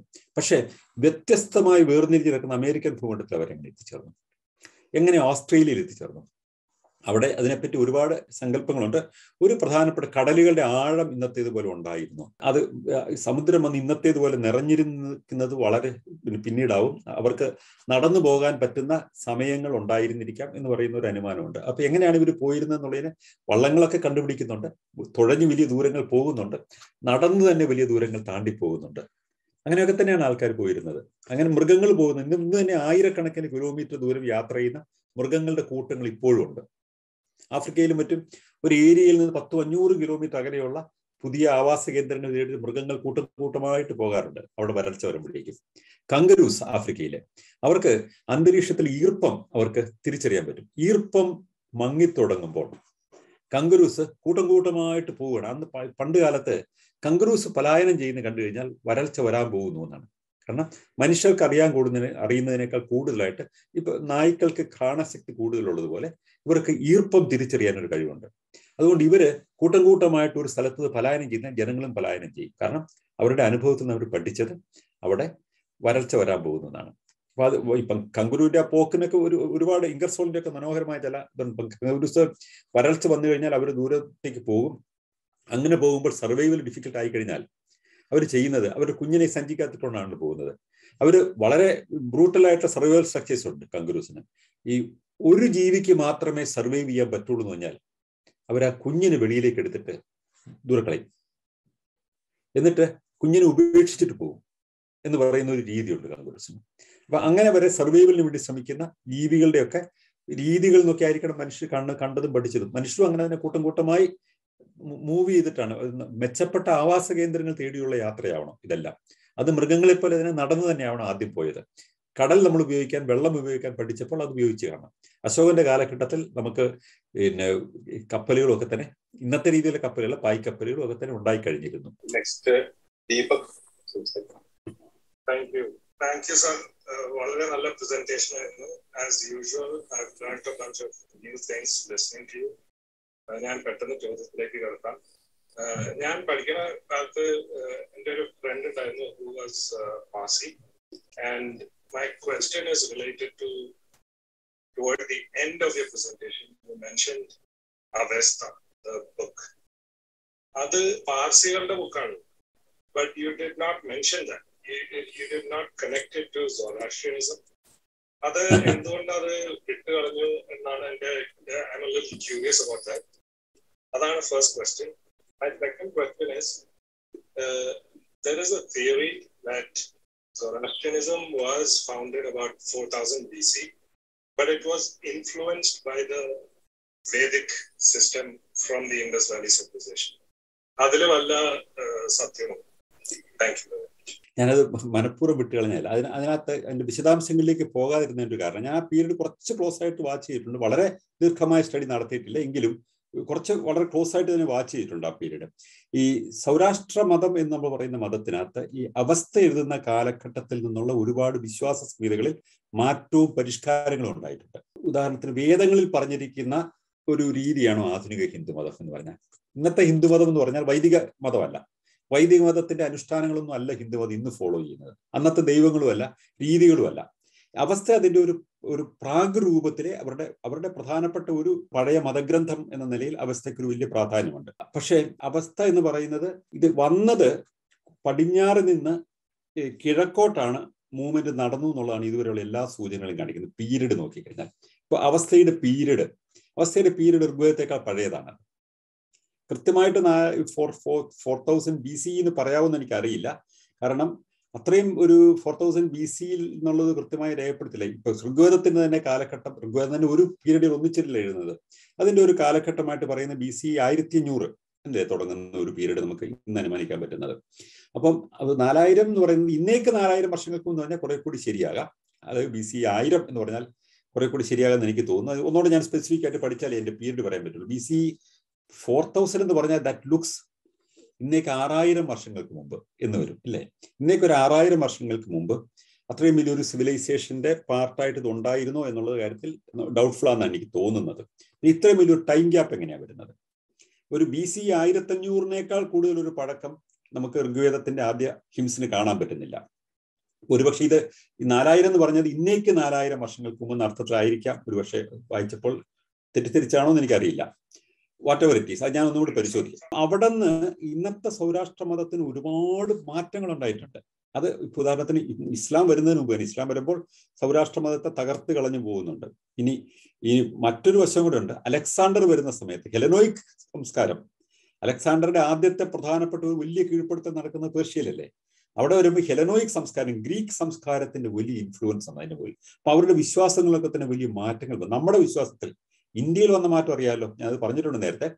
ഇന്ത്യയിൽ നമുക്ക് ഈ അലക്സാണ്ടർ ഇൻവേഷന് മുമ്പായിട്ട് നമുക്ക് പുനർജന്മ വിശ്വാസം ഇന്ത്യയിൽ എവിടെ ഉണ്ടായിരുന്നില്ല. ഒരു വേദസംഹിതയിലും, സംഹിത അതിനുശേഷമുള്ള വേദാംഗത്തിൽ വ്യത്യാസം ഉണ്ടാവും, വേദസംഹിതയിൽ എവിടെയും പുനർജന്മത്തെക്കുറിച്ച് പറയുന്നില്ല, ജ്യോത്സ്യത്തെക്കുറിച്ച് പറയുന്നില്ല. ഇതൊന്നും അവിടെ ഇല്ല. പക്ഷെ അലക്സാണ്ടറുടെ ഇൻവേഷന് ശേഷമാണ് പുനർജന്മം വരുന്നത്. കാരണം അലക്സാണ്ടറുടെ അച്ഛൻ ഫിലിപ്പ് അലക്സാണ്ടർ പഠിപ്പിക്കുന്നത് അരിസ്റ്റോട്ടിലാണ്. അരിസ്റ്റോട്ടിൽ പുനർജന്മ വിശ്വാസിയായിരുന്നു. അദ്ദേഹം ലോകത്തിലെ ലൗകിക ദുഃഖങ്ങൾക്കുള്ള കാരണമായിട്ട് പുനർജന്മമാണെന്ന് അദ്ദേഹം അനുമാനിക്കുന്നു. അത് പഠിപ്പിച്ച അലക്സാണ്ടറുടെ ടീച്ചറായിരുന്നു അരിസ്റ്റോട്ടിൽ. അതായിരുന്നു ഹെലനോയിക് സംസ്കാരത്തിന്റെ ഒരു അരിസ്റ്റോട്ടിലിന്റെ സന്ദേശം ലോകമൊട്ടാകെ എത്തിക്കുന്നതിന് വേണ്ടിയിട്ടാണ് അദ്ദേഹം ഈ പടയോട്ടം നടത്തിയത്. കീഴ്പ്പെടുത്തിയെടുക്കുക എന്നുള്ളതായിരുന്നില്ല ലക്ഷ്യം. അതാ പറഞ്ഞു, ഒരു ഇൻവേഷൻ മാത്രം ഈ കുത്തി കൊള്ളയടിക്കുന്നതിന് വേണ്ടിയിട്ടല്ലാതെ നടത്തിയ ഒരു പ്രധാനപ്പെട്ട ഇൻവേഷനാണ് അലക്സാണ്ടറുടേത്. അവിടെ ഒരു ആശയപരമായ പ്രിഡോമിനൻസിന് വേണ്ടിയിട്ടായിരുന്നു യാത്ര. അപ്പൊ അലക്സാണ്ടർ പേർഷ്യ വരുമ്പോൾ അന്നുണ്ടായിരുന്ന അവസ്ഥയിൽ നിന്ന് തുടർന്നു വരുന്ന വിശ്വാസ സംഹിതയിൽ തന്നെ വലിയൊരു ഇൻഫ്ലുവൻസ്, ഈ ഗ്രീക്ക് ഇൻഫ്ലുവൻസ് അതിലേക്ക് കടന്നു വരുന്നുണ്ട്. അപ്പൊ അവിടെ ആ വിശ്വാസങ്ങൾക്ക് ഒരു ഇവല്യൂഷൻ ഉണ്ടാകുന്നുണ്ട്. പിന്നീട് വരുന്നതെന്ന് നോക്കി, പിന്നീട് ഇസ്ലാം അവിടേക്ക് കടന്നു വരുമ്പോൾ അതിനെ മുഴുവൻ തച്ചു തകർത്ത് മുന്നോട്ട് പോകുമ്പോൾ അന്ന് ഒരുപാട് സൗരാഷ്ട്രീയർ ലോകത്തിന്റെ പല ഭാഗങ്ങളിലേക്കും പലായനം ചെയ്ത് ഇന്ത്യയിലേക്കാണ് ഒരു വലിയ കൂട്ടർ വന്നത്. എന്തുകൊണ്ടാണ് ഇന്ത്യയിലേക്ക് വന്നത്? ഓൾറെഡി ഇന്ത്യയിലേക്ക് ഒരു കച്ചവട കേന്ദ്രം വഴി ഉണ്ടായിരുന്നു. അതുകൊണ്ട് അവർക്കൊരു ബന്ധമുണ്ടായിരുന്നു. ഗുജറാത്തിലേക്കാണ് അവർ എത്തിച്ചേർന്നത്. അപ്പം അത് കഴിഞ്ഞിട്ട് ഇന്ത്യയിൽ കുറെ ആൾക്കാർ സെറ്റിൽ ചെയ്യുന്നു. അവിടെയുണ്ട്, ഇന്നുമുണ്ട് സൗരാഷ്ട്രീയർ അവിടെയുണ്ട്. അത് അവര് മറ്റു പല രാജ്യങ്ങളിൽ അബോർജിൻസിനെയൊക്കെ സംരക്ഷിക്കുന്നു എന്ന് പറയുന്നത് പോലെ ഈ സൗരാഷ്ട്രീയരെ അവിടെ തകർത്ത് കളഞ്ഞാൽ ഇറാനെ ഒരു ഇൻടോളറൻസ് എന്ന് പറയുന്ന ഒരു നിലപാട് വരും എന്നുള്ളത് കൊണ്ട് അവർ ഇസ്ലാമിക് ഭരണമൊക്കെ ആണെങ്കിലും സൗരാഷ്ട്രീയർക്ക് അവരുടെ വിശ്വാസങ്ങളും ആചാരങ്ങളും ഒക്കെ തുടരാനുള്ള അനുമതി ഉണ്ട്. അതൊരു അസാധാരണമായ സംഗതിയാണ്. മുസ്ലിം രാജ്യങ്ങളിലൊന്നും ചെയ്യാറില്ല. എസ്ഡികളുടെയൊക്കെ കാര്യത്തിൽ ഈ സിറിയയിലും ഇറാഖിലും ഒക്കെ ചെയ്തതുപോലെയുള്ള ഒരു നശീകരണം ഇവർക്കെതിരായിട്ട് ഉണ്ടായിട്ടില്ല. ഇവർ പലായനം ചെയ്തുകൊണ്ട് ബാക്കി അവശേഷിച്ച ആൾക്കാരെ അവരുടെ ആചാര രീതികളും ഒക്കെ ആയിട്ട് എനിക്ക് തന്നെ പരിചയമുള്ള അവിടെയുള്ള ഒരു സൗരാഷ്ട്ര കുടുംബത്തിൽപ്പെട്ട ഒരാളെ എനിക്ക് പരിചയം കൂടിയുണ്ട്. അത് യാദൃശ്യമായിട്ട് പരിചയപ്പെട്ടതാണെങ്കിലും അപ്പം അവരുടെ ആചാരങ്ങളും രീതികളൊക്കെ അനുവദിക്കപ്പെട്ടിട്ടുണ്ട്. അങ്ങനെ തുടരുന്ന ഒരു കൂട്ടർ അവിടെ ഇപ്പോഴുണ്ട്. അവരുടെ വിശ്വാസങ്ങൾ ഒരുപാട് മാറ്റമുണ്ട് ഈ കാലഘട്ടത്തെക്കാളും. ഉദാഹരണത്തിന് മുംബൈയിലൊക്കെയുള്ള സൗരാഷ്ട്രീയർ ഇപ്പോൾ വിശ്വസിക്കുന്നത് മരിച്ചു കഴിഞ്ഞാൽ അത് മനുഷ്യർക്ക് പ്രയോജനപ്പെടണം. അതുകൊണ്ട് മൃതദേഹം കഴുകന്മാർക്ക് തിന്നാൻ കൊടുക്കണം എന്നാണ് അവർ കരുതുന്നത്. അതിനുവേണ്ടി ഒരു പ്രത്യേക സ്ഥലമുണ്ട്. അവിടെ കൊണ്ട് അവർ മൃതദേഹം വെക്കുക, കഴുകന്മാർ വന്നതിനെ കുത്തി തിന്നിട്ട് അതിൽ താഴേക്ക് വീഴുന്ന ഒരു സംഭവം മുമ്പേ തന്നെ ഉണ്ട്. അങ്ങനെ അവരുടെ ഒരു സംസ്കാര കേന്ദ്രം എന്ന് പറയുന്നത്. അപ്പം അത് ഞാൻ പറയാതിരുന്നത് മനഃപൂർവ്വമല്ല, ഞാനത് ഇടയ്ക്കൊന്ന് ഓർത്തു. പക്ഷെ ഇന്നത്തെ സൗരാഷ്ട്രീയരുടെ അവസ്ഥയിൽ വിശ്വാസങ്ങളിൽ നിന്ന് ഒരുപാട് വ്യത്യാസമുണ്ട്. നമ്മൾ വേദങ്ങൾ എടുത്തിട്ട് ഇന്നത്തെ ഹിന്ദു മതത്തെ ഈ വേദങ്ങളെ മാത്രം കൊണ്ട് നമ്മൾ കണക്ട് ചെയ്താൽ ഉണ്ടാകുന്ന ഒരു അപകടം പറ്റുന്നുള്ളതുകൊണ്ടാണ് ഞാൻ പറയാതിരുന്നത്. അതിന്റെ അഹരിമസ്തു അവരുടെ ഒരു പ്രധാനപ്പെട്ട ദൈവമായിട്ട് തന്നെ ഇപ്പോഴും തുടരുന്നു. പ്രധാനപ്പെട്ട ദേവൻ ആയിട്ട് അവർ കരുതുന്നത് അഹരിമസ്തുവിനെ തന്നെയാണ്. അന്നത്തെ അവസ്ഥയിൽ പറയുന്ന ഈ ദൈവത്തെ തന്നെ. യഹോവയെ ഈ പൊതുവെ എല്ലാവരും ഇന്നത്തെ ക്രിസ്തുമതമായിട്ട് യഹൂദമതത്തിൽ നിന്ന് ക്രിസ്തുമതം ഒക്കെ ഉണ്ടായി വരുമ്പോഴും യഹോവയെ തന്നെ ആരാധിക്കുന്ന പോലെ ഇപ്പോഴും അഹരിമസ്തുവിനെ തന്നെയാണ് ഒരു പ്രധാനപ്പെട്ട ദൈവമായിട്ട് ആരാധിക്കുന്നത്, അല്ലെങ്കിൽ ദേവനായിട്ട് ആരാധിക്കുന്നത്. അത് ഏതായാലും ചൂണ്ടിക്കാണിച്ചു നന്ദി. അതുകൊണ്ട് പറയാൻ അവസരം കിട്ടിയല്ലോ. താങ്ക് യു സാറേ. നമസ്കാരം. വളരെ നല്ലൊരു ഇതാണ് സാർ പറഞ്ഞല്ല. എത്ര കേൾക്കുന്നു തോറും പിന്നെയും കേൾക്കാൻ തോന്നുന്ന ഒരു സ്പീക്കറാണ് സാറ്. അത് ഭംഗിവാക്കല്ല, ഞാൻ പറഞ്ഞല്ല. ഞാനൊരു 5-6 ക്വസ്റ്റ്യൻ എഴുതി വെച്ചിട്ടുണ്ടായിരുന്നു. അപ്പൊ അതിനകത്ത് സാറ് ഒരുപാട് ക്വസ്റ്റ്യൻസ് ഇപ്പൊ ഓൾറെഡി ഇപ്പൊ ഈ ലാസ്റ്റ് ആള് ചോദിച്ചു പറയുമ്പോഴേ ഐഡ് ഇൻഫോർമേഷൻ ഓസ്ട്രേലിയയിലും നമ്മുടെ നോർത്ത് അമേരിക്കയിലൊക്കെ ഇങ്ങനെ ഐസ് ഏജില് ആളുകൾ എത്തിപ്പെട്ടു എന്നുള്ള സൂചനകൾ സാർ തന്നു. അതുകൂടാണ്ട് ഈ മനോസ്പലിനെ കുറിച്ച് നിങ്ങൾക്ക് ചോദ്യം ഉണ്ടായിരുന്നു. അപ്പൊ എനിക്ക് ലാസ്റ്റ് ഇപ്പൊ അവശേഷിക്കുന്ന ഒരു ക്വസ്റ്റ്യൻ ഉള്ളതെന്നുണ്ടെങ്കിൽ, നമ്മള് മോഹൻജദാരോ ഹാരപ്പൽ സംസ്കാരത്തില് അവരുടെ ടെക്സ്റ്റ് നമ്മൾ എല്ലാം ശേഖരിച്ചു വെച്ചിട്ടുണ്ട്. അപ്പൊ അതിന്റെ അത് ഡിസൈഫർ ചെയ്യാൻ വേണ്ടിയിട്ടുള്ള ഒരു പ്രോസസ്സ് നടന്നുകൊണ്ടിരിക്കുന്നതാണ് നമ്മൾ കുറെ കാലമായിട്ട് കേട്ടുകൊണ്ടിരിക്കുന്നത്. അതിന്റെ അത് എവിടം വരെ എത്തിയെന്ന് ഒന്ന് സാറിന് അറിയാൻ പറ്റും എന്ന് അറിയാമെങ്കിൽ ഉപകാരം. ഞാൻ വായിച്ചിട്ടുള്ളത് അതിന്റെ പൂർണ്ണമായ ഒരു ഡിസൈഫറിങ് നടത്തി കഴിഞ്ഞിട്ടില്ല എന്നുള്ളതാണ്. ഇനി ചില ക്ലെയിംസ് ഒക്കെ ഉണ്ടായിട്ടുണ്ട്. ചില ആൾക്കാരൊക്കെ ഡിസൈഫർ ചെയ്തു, ചില കാര്യങ്ങൾ പറഞ്ഞു എന്നൊക്കെ പറഞ്ഞു. അതിന്റെ ഡിസ്പ്യൂട്ട് വരുന്നുണ്ട്. അങ്ങനെ ആവാൻ വഴിയില്ല എന്നുള്ള ഡിസ്പ്യൂട്ടുകൾ വരുന്നുണ്ട്. അപ്പൊ അതിനെ ഇപ്പൊ നമുക്ക് മനസ്സിലാക്കാവുന്ന പ്രധാനപ്പെട്ട സോഴ്സ് എന്ന് പറഞ്ഞാൽ അവരുടെ ചിത്രങ്ങളാണ്, അവരുടെ മുദ്രകൾ, ചിത്രങ്ങളൊക്കെയാണ്.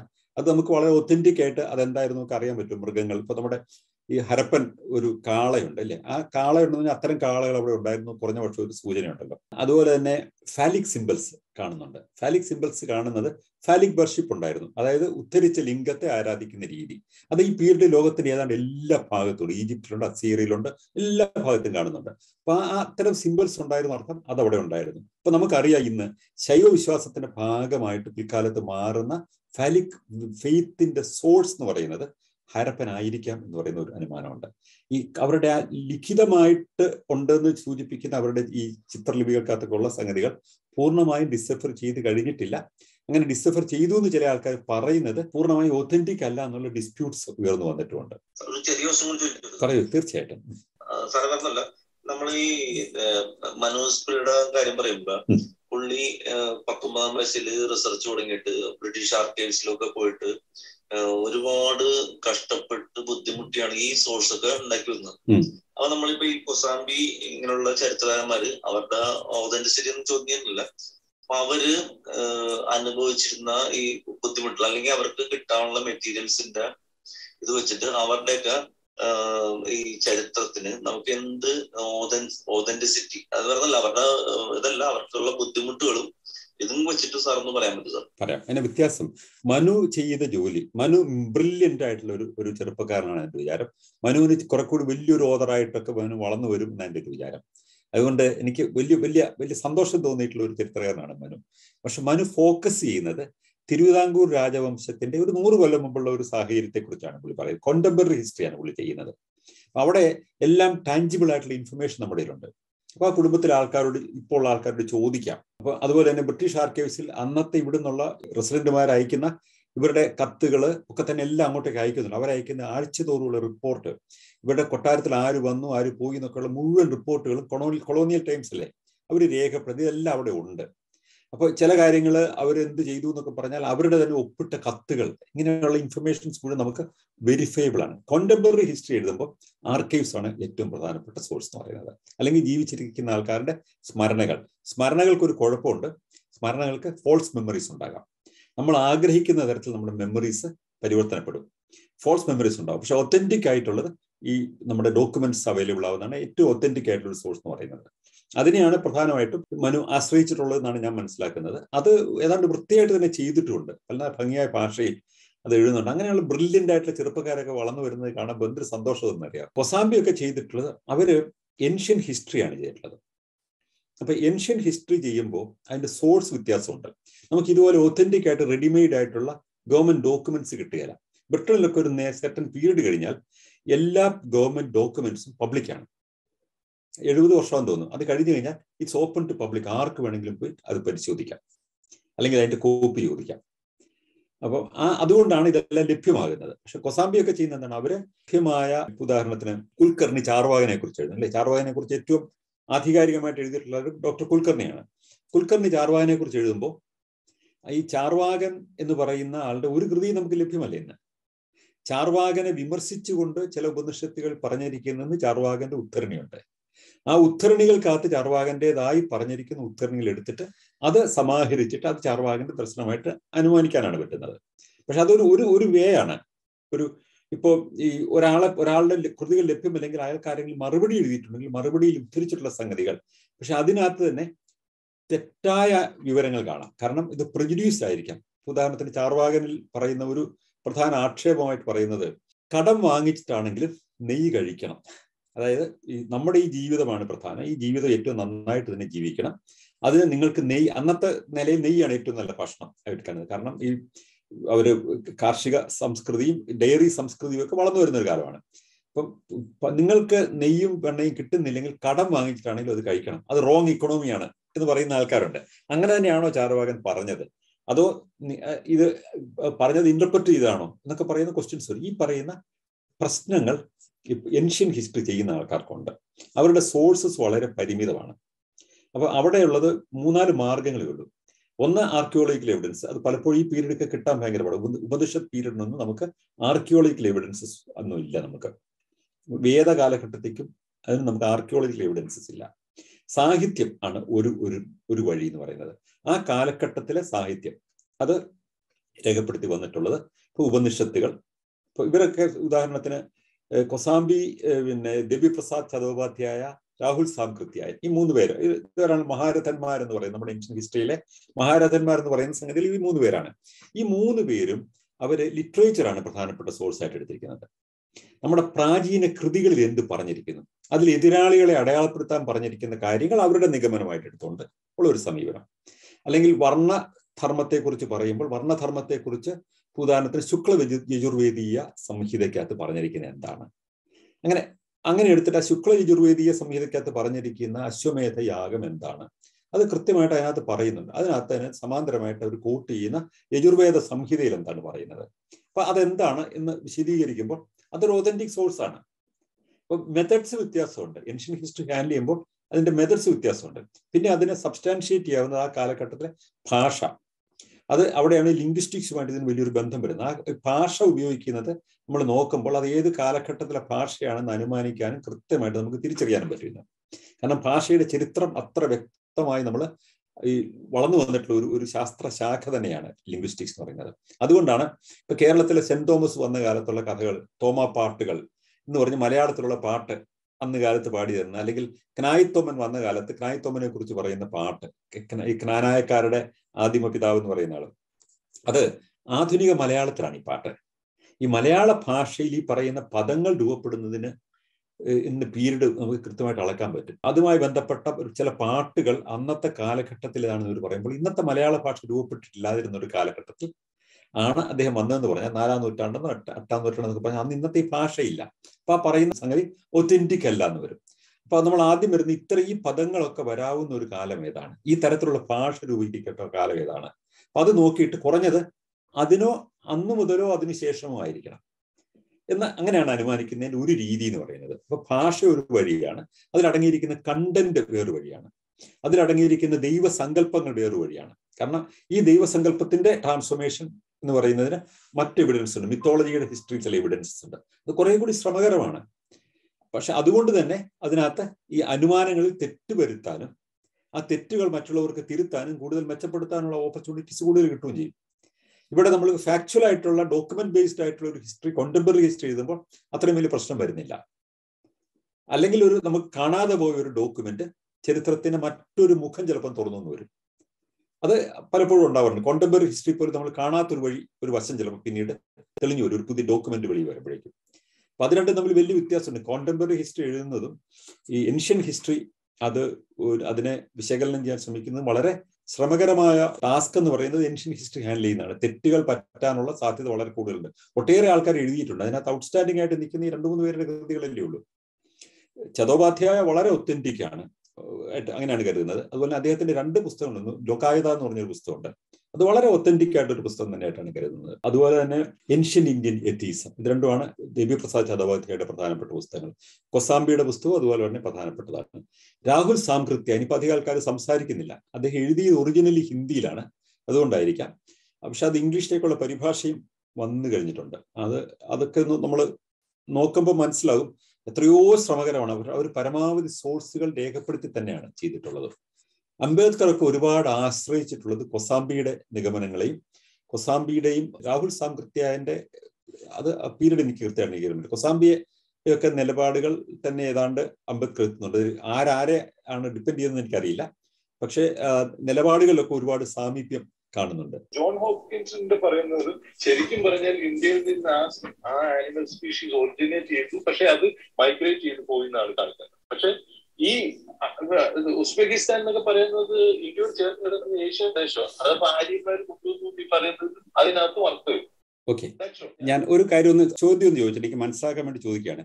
ജോൺ ഹോപ്കിൻസ് എന്ന് പറയുന്ന ആള് പരിശോധിച്ചു, അങ്ങനെ അദ്ദേഹത്തിന്റെ ഒരു പുസ്തകം ഉണ്ടെന്നാണോ, അതോ ജോൺ ഹോപ്കിൻസ് യൂണിവേഴ്സിറ്റിയിൽ അങ്ങനെ ഒരു പഠനം നടന്നിട്ടുണ്ട്? ഏതാ ഉദ്ദേശിച്ചത്? അതെ, അപ്പൊ ജോൺ ഹോപ്കിൻസ് അല്ല ഇങ്ങനെ ഒരു പഠനം നടത്തിയത്. അദ്ദേഹത്തിന്റെ പേരിലുള്ള ഒരു യൂണിവേഴ്സിറ്റിയിൽ നടന്ന ഒരു ഗവേഷണ പ്രബന്ധത്തിൽ പറയുന്ന ഒരു കാര്യം മാത്രമാണ്, അല്ലെ? അതെ, ഞാൻ അതേക്കുറിച്ച് വായിച്ചിട്ടുണ്ട്. ഞാൻ ഒറിജിനൽ PhD തീസിസ് കണ്ടിട്ടില്ല. ഒരു സ്റ്റുഡന്റിന്റെ ഒരു PhD തീസിസിനകത്ത് പറയുന്ന ആർഗ്യുമെന്റ് ആണ് ഇന്ത്യയിൽ നിന്നാണ് കുതിരകൾ വന്നതെന്ന് പറയുന്ന ഒരു ആർഗ്യുമെന്റ് ഉണ്ട്. അതാണ് അത്. ജോൺ ഹോപ്കിൻസ് എന്ന് പറയുന്ന പണ്ഡിതനല്ല, ആ യൂണിവേഴ്സിറ്റിയിലെ ഒരു ഗവേഷണ പ്രബന്ധത്തിൽ ഒരാളുടെ ഒബ്സർവേഷൻ ആണത്.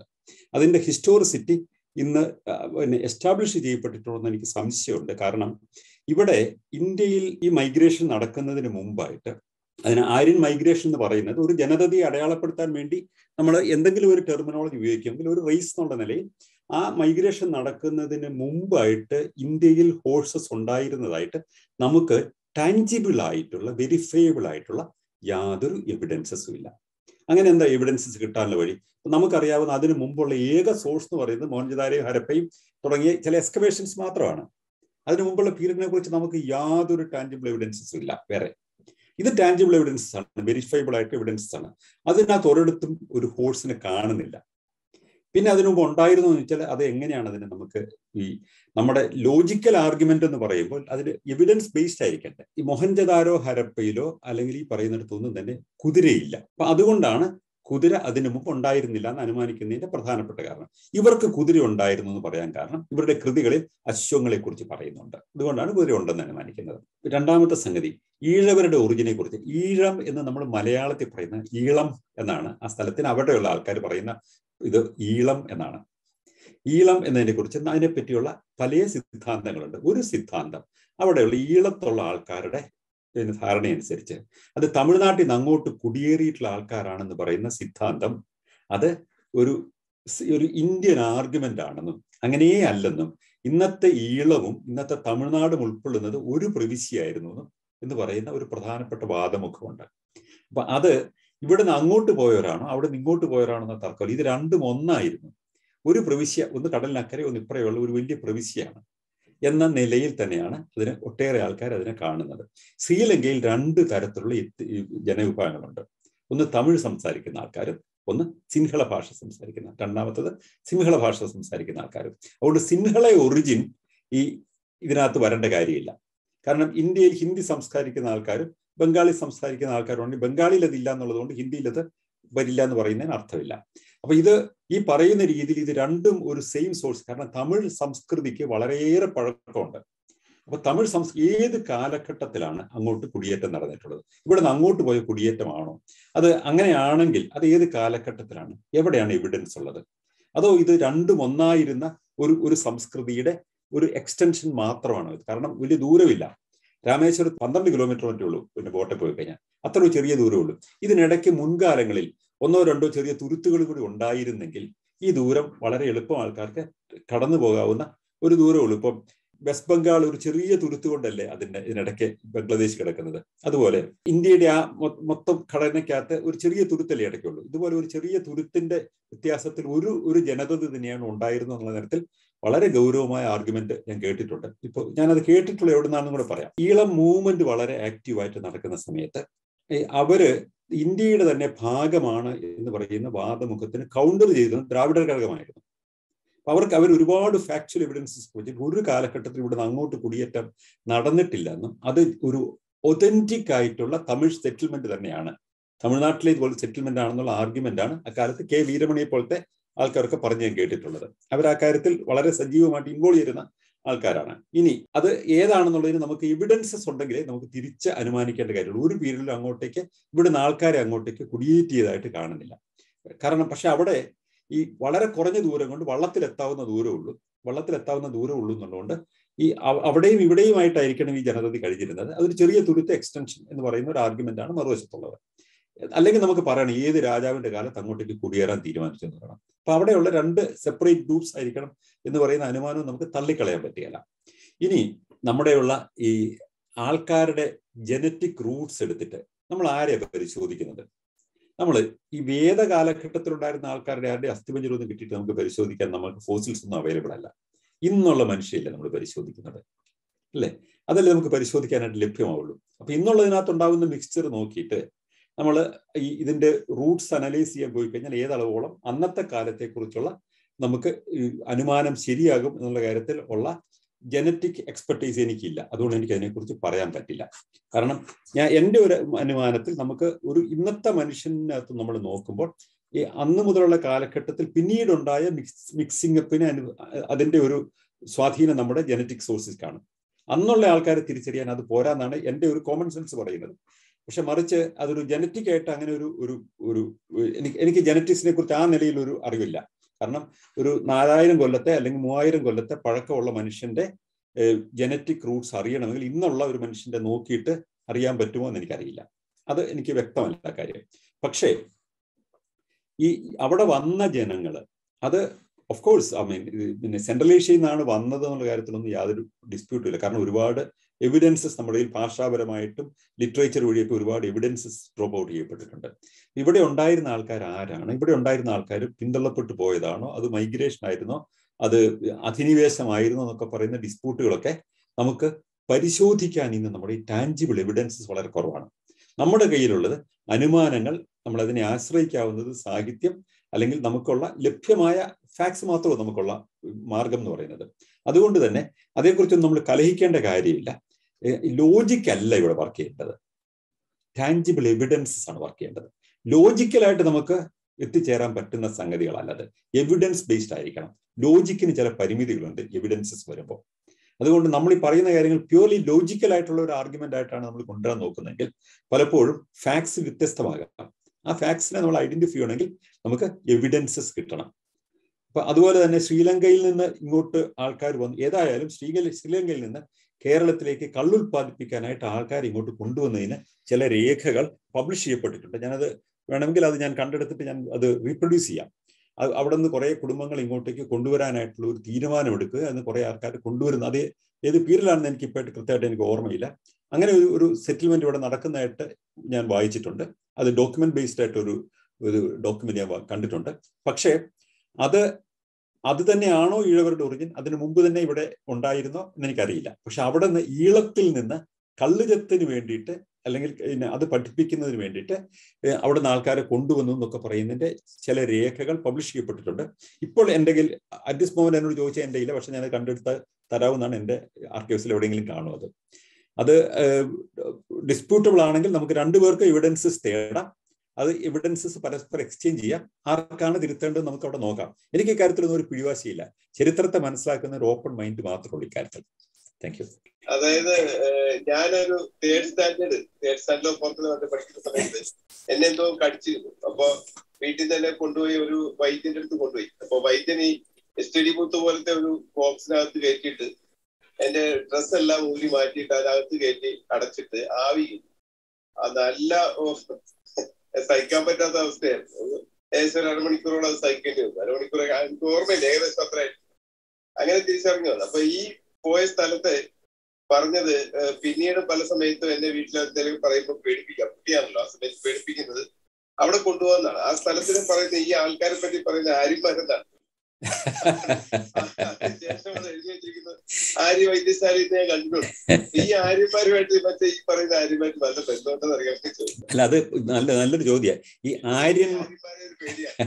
ഈ ആര്യന്മാരൊരു ശ്രേഷ്ഠ വർഗമാണെന്നും വംശശുദ്ധിയുള്ള സംഗതിയാണെന്നും അവർക്കൊരു മേൽക്കോയ്മ ഉണ്ടെന്നും എന്നൊക്കെ പറയുന്ന ആശയങ്ങൾ നാഷണലിസത്തിന്റെ ഭാഗമായിട്ട് വളർന്നു വന്നിട്ടുണ്ട് അല്ലേ. ഹിറ്റ്ലർ ഒരു ആര്യ വംശമാണെന്നും അതൊരു മേൽക്കോയ്മയുള്ള വംശമാണെന്നും ശുദ്ധിയുള്ള വംശമാണെന്നും ഒക്കെ വിശ്വസിച്ചിരുന്ന ഒരാളാണ്. അതുകൊണ്ട് തന്നെയാണ് ഈ പറയുന്ന കാര്യങ്ങളെ കുറിച്ച് വളരെ സെൻസിറ്റീവ് ആകുന്നത്. അതുകൊണ്ടാണ് ഇന്ത്യയിൽ പോലും ഉത്തരേന്ത്യയിലെ പല ഭാഗങ്ങളും, ഞാൻ ഡൽഹിയിൽ ദീർഘകാലം കഴിഞ്ഞിരുന്ന ആളാണ്, അവിടെ പല ആൾക്കാരും ഞാനൊരു ആര്യനാണ് എന്ന് പറയുന്നതിൽ അഭിമാനം കൊള്ളുന്ന ചില പാർട്ടികളുണ്ട്. കാരണം ആര്യവംശത്തിന് എന്തോ മേൽക്കോയ്മയുണ്ടെന്നോ അവരെന്തോ കേമന്മാരാണെന്നോ എന്നൊക്കെ പറയുന്ന ഒരു വിശ്വാസത്തിന്റെ ഒക്കെ ഭാഗമായിട്ടാണ് വരുന്നത്. അതുകൊണ്ട് തന്നെ ഇത്തരം ഒരു വിഷയം പറയുമ്പോൾ ആ സെൻസിറ്റിവിറ്റിയും കൂടെ നമ്മൾ കണക്കാക്കേണ്ടതുണ്ട്. പക്ഷെ വസ്തുതകളെ കാണാൻ ശ്രമിക്കുമ്പോൾ ആര്യവംശത്തിന് മറ്റു വംശങ്ങളുമായിട്ട് യാതൊരു വ്യത്യാസവും ഇല്ല. അവരൊരു ജനവംശം മാത്രമാണ്. ദ്രാവിഡരുമായിട്ടോ കോലാര്യന്മാരുമായിട്ടോ മംഗളോയിഡ്സുമായിട്ടോ ഒക്കെ താരതമ്യപ്പെടുത്താൻ മറ്റൊരു ജനവംശം എന്നല്ലാതെ യാതൊരു പ്രത്യേകതയില്ല. എല്ലാവർക്കും ഉള്ളത് ഒരേ തരത്തിലുള്ള രക്തം, ഒരേ തരത്തിലുള്ള മനസ്സ്, ഒരേ തരത്തിലുള്ള ചിന്താശേഷി. അതിൽ എല്ലായിടത്തും മണ്ടന്മാരുമുണ്ട്, എല്ലായിടത്തും ബുദ്ധിശാലികളുണ്ട്, എല്ലായിടത്തും കരുത്തന്മാരുമുണ്ട്, എല്ലായിടത്തും ദുർബലരുമുണ്ട്. ഒരു വംശത്തിനും ഒരു മേൽക്കോയ്മയില്ല. ആ അർത്ഥത്തിലേ അല്ല നമ്മളിതൊന്നും പറഞ്ഞത്. പക്ഷെ ഇത് നമ്മുടെ ചരിത്രത്തിന്റെ ഭാഗമായിട്ട് അതുകൊണ്ട് തുറന്ന മനസ്സോടെ ഒന്ന് പഠിക്കാൻ ശ്രമിക്കുന്നു എന്നതിനപ്പുറത്തുള്ള പ്രത്യേകിച്ച് ഒരു താല്പര്യവും ഈ കാര്യത്തിലില്ല, ഒരു പിടിവാശിയുമില്ല. അതുകൊണ്ട് ഞാൻ പറഞ്ഞത് ചരിത്രത്തിന്റെ കാര്യത്തിൽ എനിക്ക് ഒരു പിടിവാശിയുമില്ല. തെളിവുകൾ കൊണ്ടുവന്നു കഴിഞ്ഞാൽ ഏത് സുഹൃത്ത് കൊണ്ടുവന്നാലും അത് ഞാൻ ഓപ്പൺ മൈൻഡോടുകൂടി പരിശോധിക്കാൻ തയ്യാറാണ്. എൻ്റെ നിലപാടുകളിൽ തെറ്റ് പറ്റിയിട്ടുണ്ടെങ്കിൽ തിരുത്താൻ യാതൊരു കലവറയില്ലാതെ തിരുത്താനുള്ള സന്മനസ്സും ഉണ്ട് അക്കാര്യത്തിൽ. Thank you. ഈ പറയുന്ന വൈദ്യശാലകളും വെജിറ്റേറിയൻ റെസ്റ്റോറൻറ്റുകളൊക്കെ നടത്തുന്ന ആര്യന്മാരെന്ന് പറയുന്നവർക്ക് ഈ പറയപ്പെടുന്ന ആര്യന്മാരുമായിട്ട് വല്ല ബന്ധമുണ്ടോ? ഒരു ബന്ധവുമില്ല. അതൊരു ബന്ധമില്ല. ആര്യ മേൽക്കോയ്മ മനസ്ഥിതി മുതലെടുക്കാൻ വേണ്ടിയിട്ടാണ്. ഇപ്പൊ അതെന്തോ കേമമാണ് എന്നതിന്റെ സ്പിരിറ്റാണ് ഈ ആര്യ വൈദ്യശാല എന്ന് പറയുമ്പോൾ. അതെ, അതിന്റെ സ്പിരിറ്റ് അല്ലെങ്കിൽ ആര്യ ഹോട്ടൽ എന്നൊക്കെ പറയുന്നത് ഒക്കെ തന്നെ ഈ ആര്യവംശത്തിന് എന്തോ മെച്ചമുണ്ട് എന്ന് പറയുന്ന ഒരു വിശ്വാസത്തിന്റെ ഭാഗമായിട്ടുള്ള ഒരു അവസ്ഥയെ അതിനെ സ്വാംശീകരിക്കാനുള്ള ശ്രമത്തിന്റെ ഭാഗമായിട്ടാണ് വരുന്നത്. ഒരു വംശത്തിന് ഒരു മെച്ചവും ഇല്ല, എല്ലാവരും ഒരുപോലെയാണ്, ഒരു വ്യത്യാസവും ഇല്ല. നമുക്ക് സ്റ്റോപ്പ് ചെയ്യാൻ കഴിഞ്ഞു തോന്നുന്നു. നന്ദി പറയുന്നതായിരിക്കും. വളരെ നല്ലൊരു മീറ്റിംഗ് ആയിരുന്നു. ഒരുപാട് കാര്യങ്ങൾ അറിയാത്ത ഒരുപാട് കാര്യങ്ങൾ അറിയാൻ കഴിഞ്ഞു. അതുപോലെ തന്നെ ഇപ്പോൾ സംസാറിന്റെ ഓരോ പ്രസന്റേഷനും അതേപോലെ തന്നെ ആണല്ലോ പല കാര്യങ്ങളും. ഇപ്പോൾ ഒരു വിഷയമാണെങ്കിലും അതിൽ നമുക്ക് അറിയാത്ത പല കാര്യങ്ങളും അദ്ദേഹം പറഞ്ഞ്, അതായത് വളരെ വിശദമായിട്ട് ഇത്ര ഒരു ഇതായിട്ടുള്ളതാണെങ്കിലും അത് നമ്മുടെ മനസ്സിൽ പതിയുന്ന രീതിയിലാണ് പ്രസന്റേഷൻ ഒക്കെ ഇതുവരെ ഉണ്ടായിട്ടുള്ളത്. അപ്പോൾ വളരെയധികം നന്ദിയുണ്ട് സാറിന്. അതുപോലെ തന്നെ ഇത് അദ്ദേഹത്തെ ശ്രമിക്കാനായിട്ട് ഇവിടെ വന്നിട്ടുള്ള, അതുപോലെ തന്നെ സ്പീക്കേഴ്സ് പാനലിൽ വന്നിട്ടുള്ള എല്ലാവർക്കും നന്ദി പറയുകയാണ്. അതുപോലെ തന്നെ നമ്മുടെ യുക്തിന്റെ ക്ലബ്ബ് ഇതുവരെ ഫോളോ ചെയ്തില്ലാത്ത എല്ലാവരും ഫോളോ ചെയ്യേണ്ടതാണ്. ഒരിക്കൽ കൂടി എല്ലാവർക്കും, നമ്മുടെ മോഡറേറ്റർ പാനൽ എല്ലാവർക്കും, അതുപോലെ തന്നെ സനൽ സാറിനും ഓഡിയൻസിനും എല്ലാവർക്കും നന്ദി പറയുന്നുണ്ട്. Good night. Thank you very much. And thank you very much ഇത് മോഡറേറ്റ് ചെയ്ത് ഇത്രയും സഹിഷ്ണുതയോട് ഇത് മോഡറേറ്റ് ചെയ്ത അജോയ്ക്കും ബാവയ്ക്കും ദീപ്തി ഉണ്ടായിരുന്നു അല്ലേ? ദീപ്തി എല്ലാവരും ഉണ്ടായിരുന്നു, ഇവിടെ ടീം മൊത്തം ഉണ്ടായിരുന്നു. അപ്പോൾ എല്ലാവർക്കും നന്ദി. ഇത് കേട്ടിരുന്ന എല്ലാ സുഹൃത്തുക്കളും ക്ഷമയോടെ ഇത്രയും സമയം കേട്ടിരുന്ന എല്ലാവർക്കും പ്രത്യേകിച്ച് നന്ദി. Thank you very much.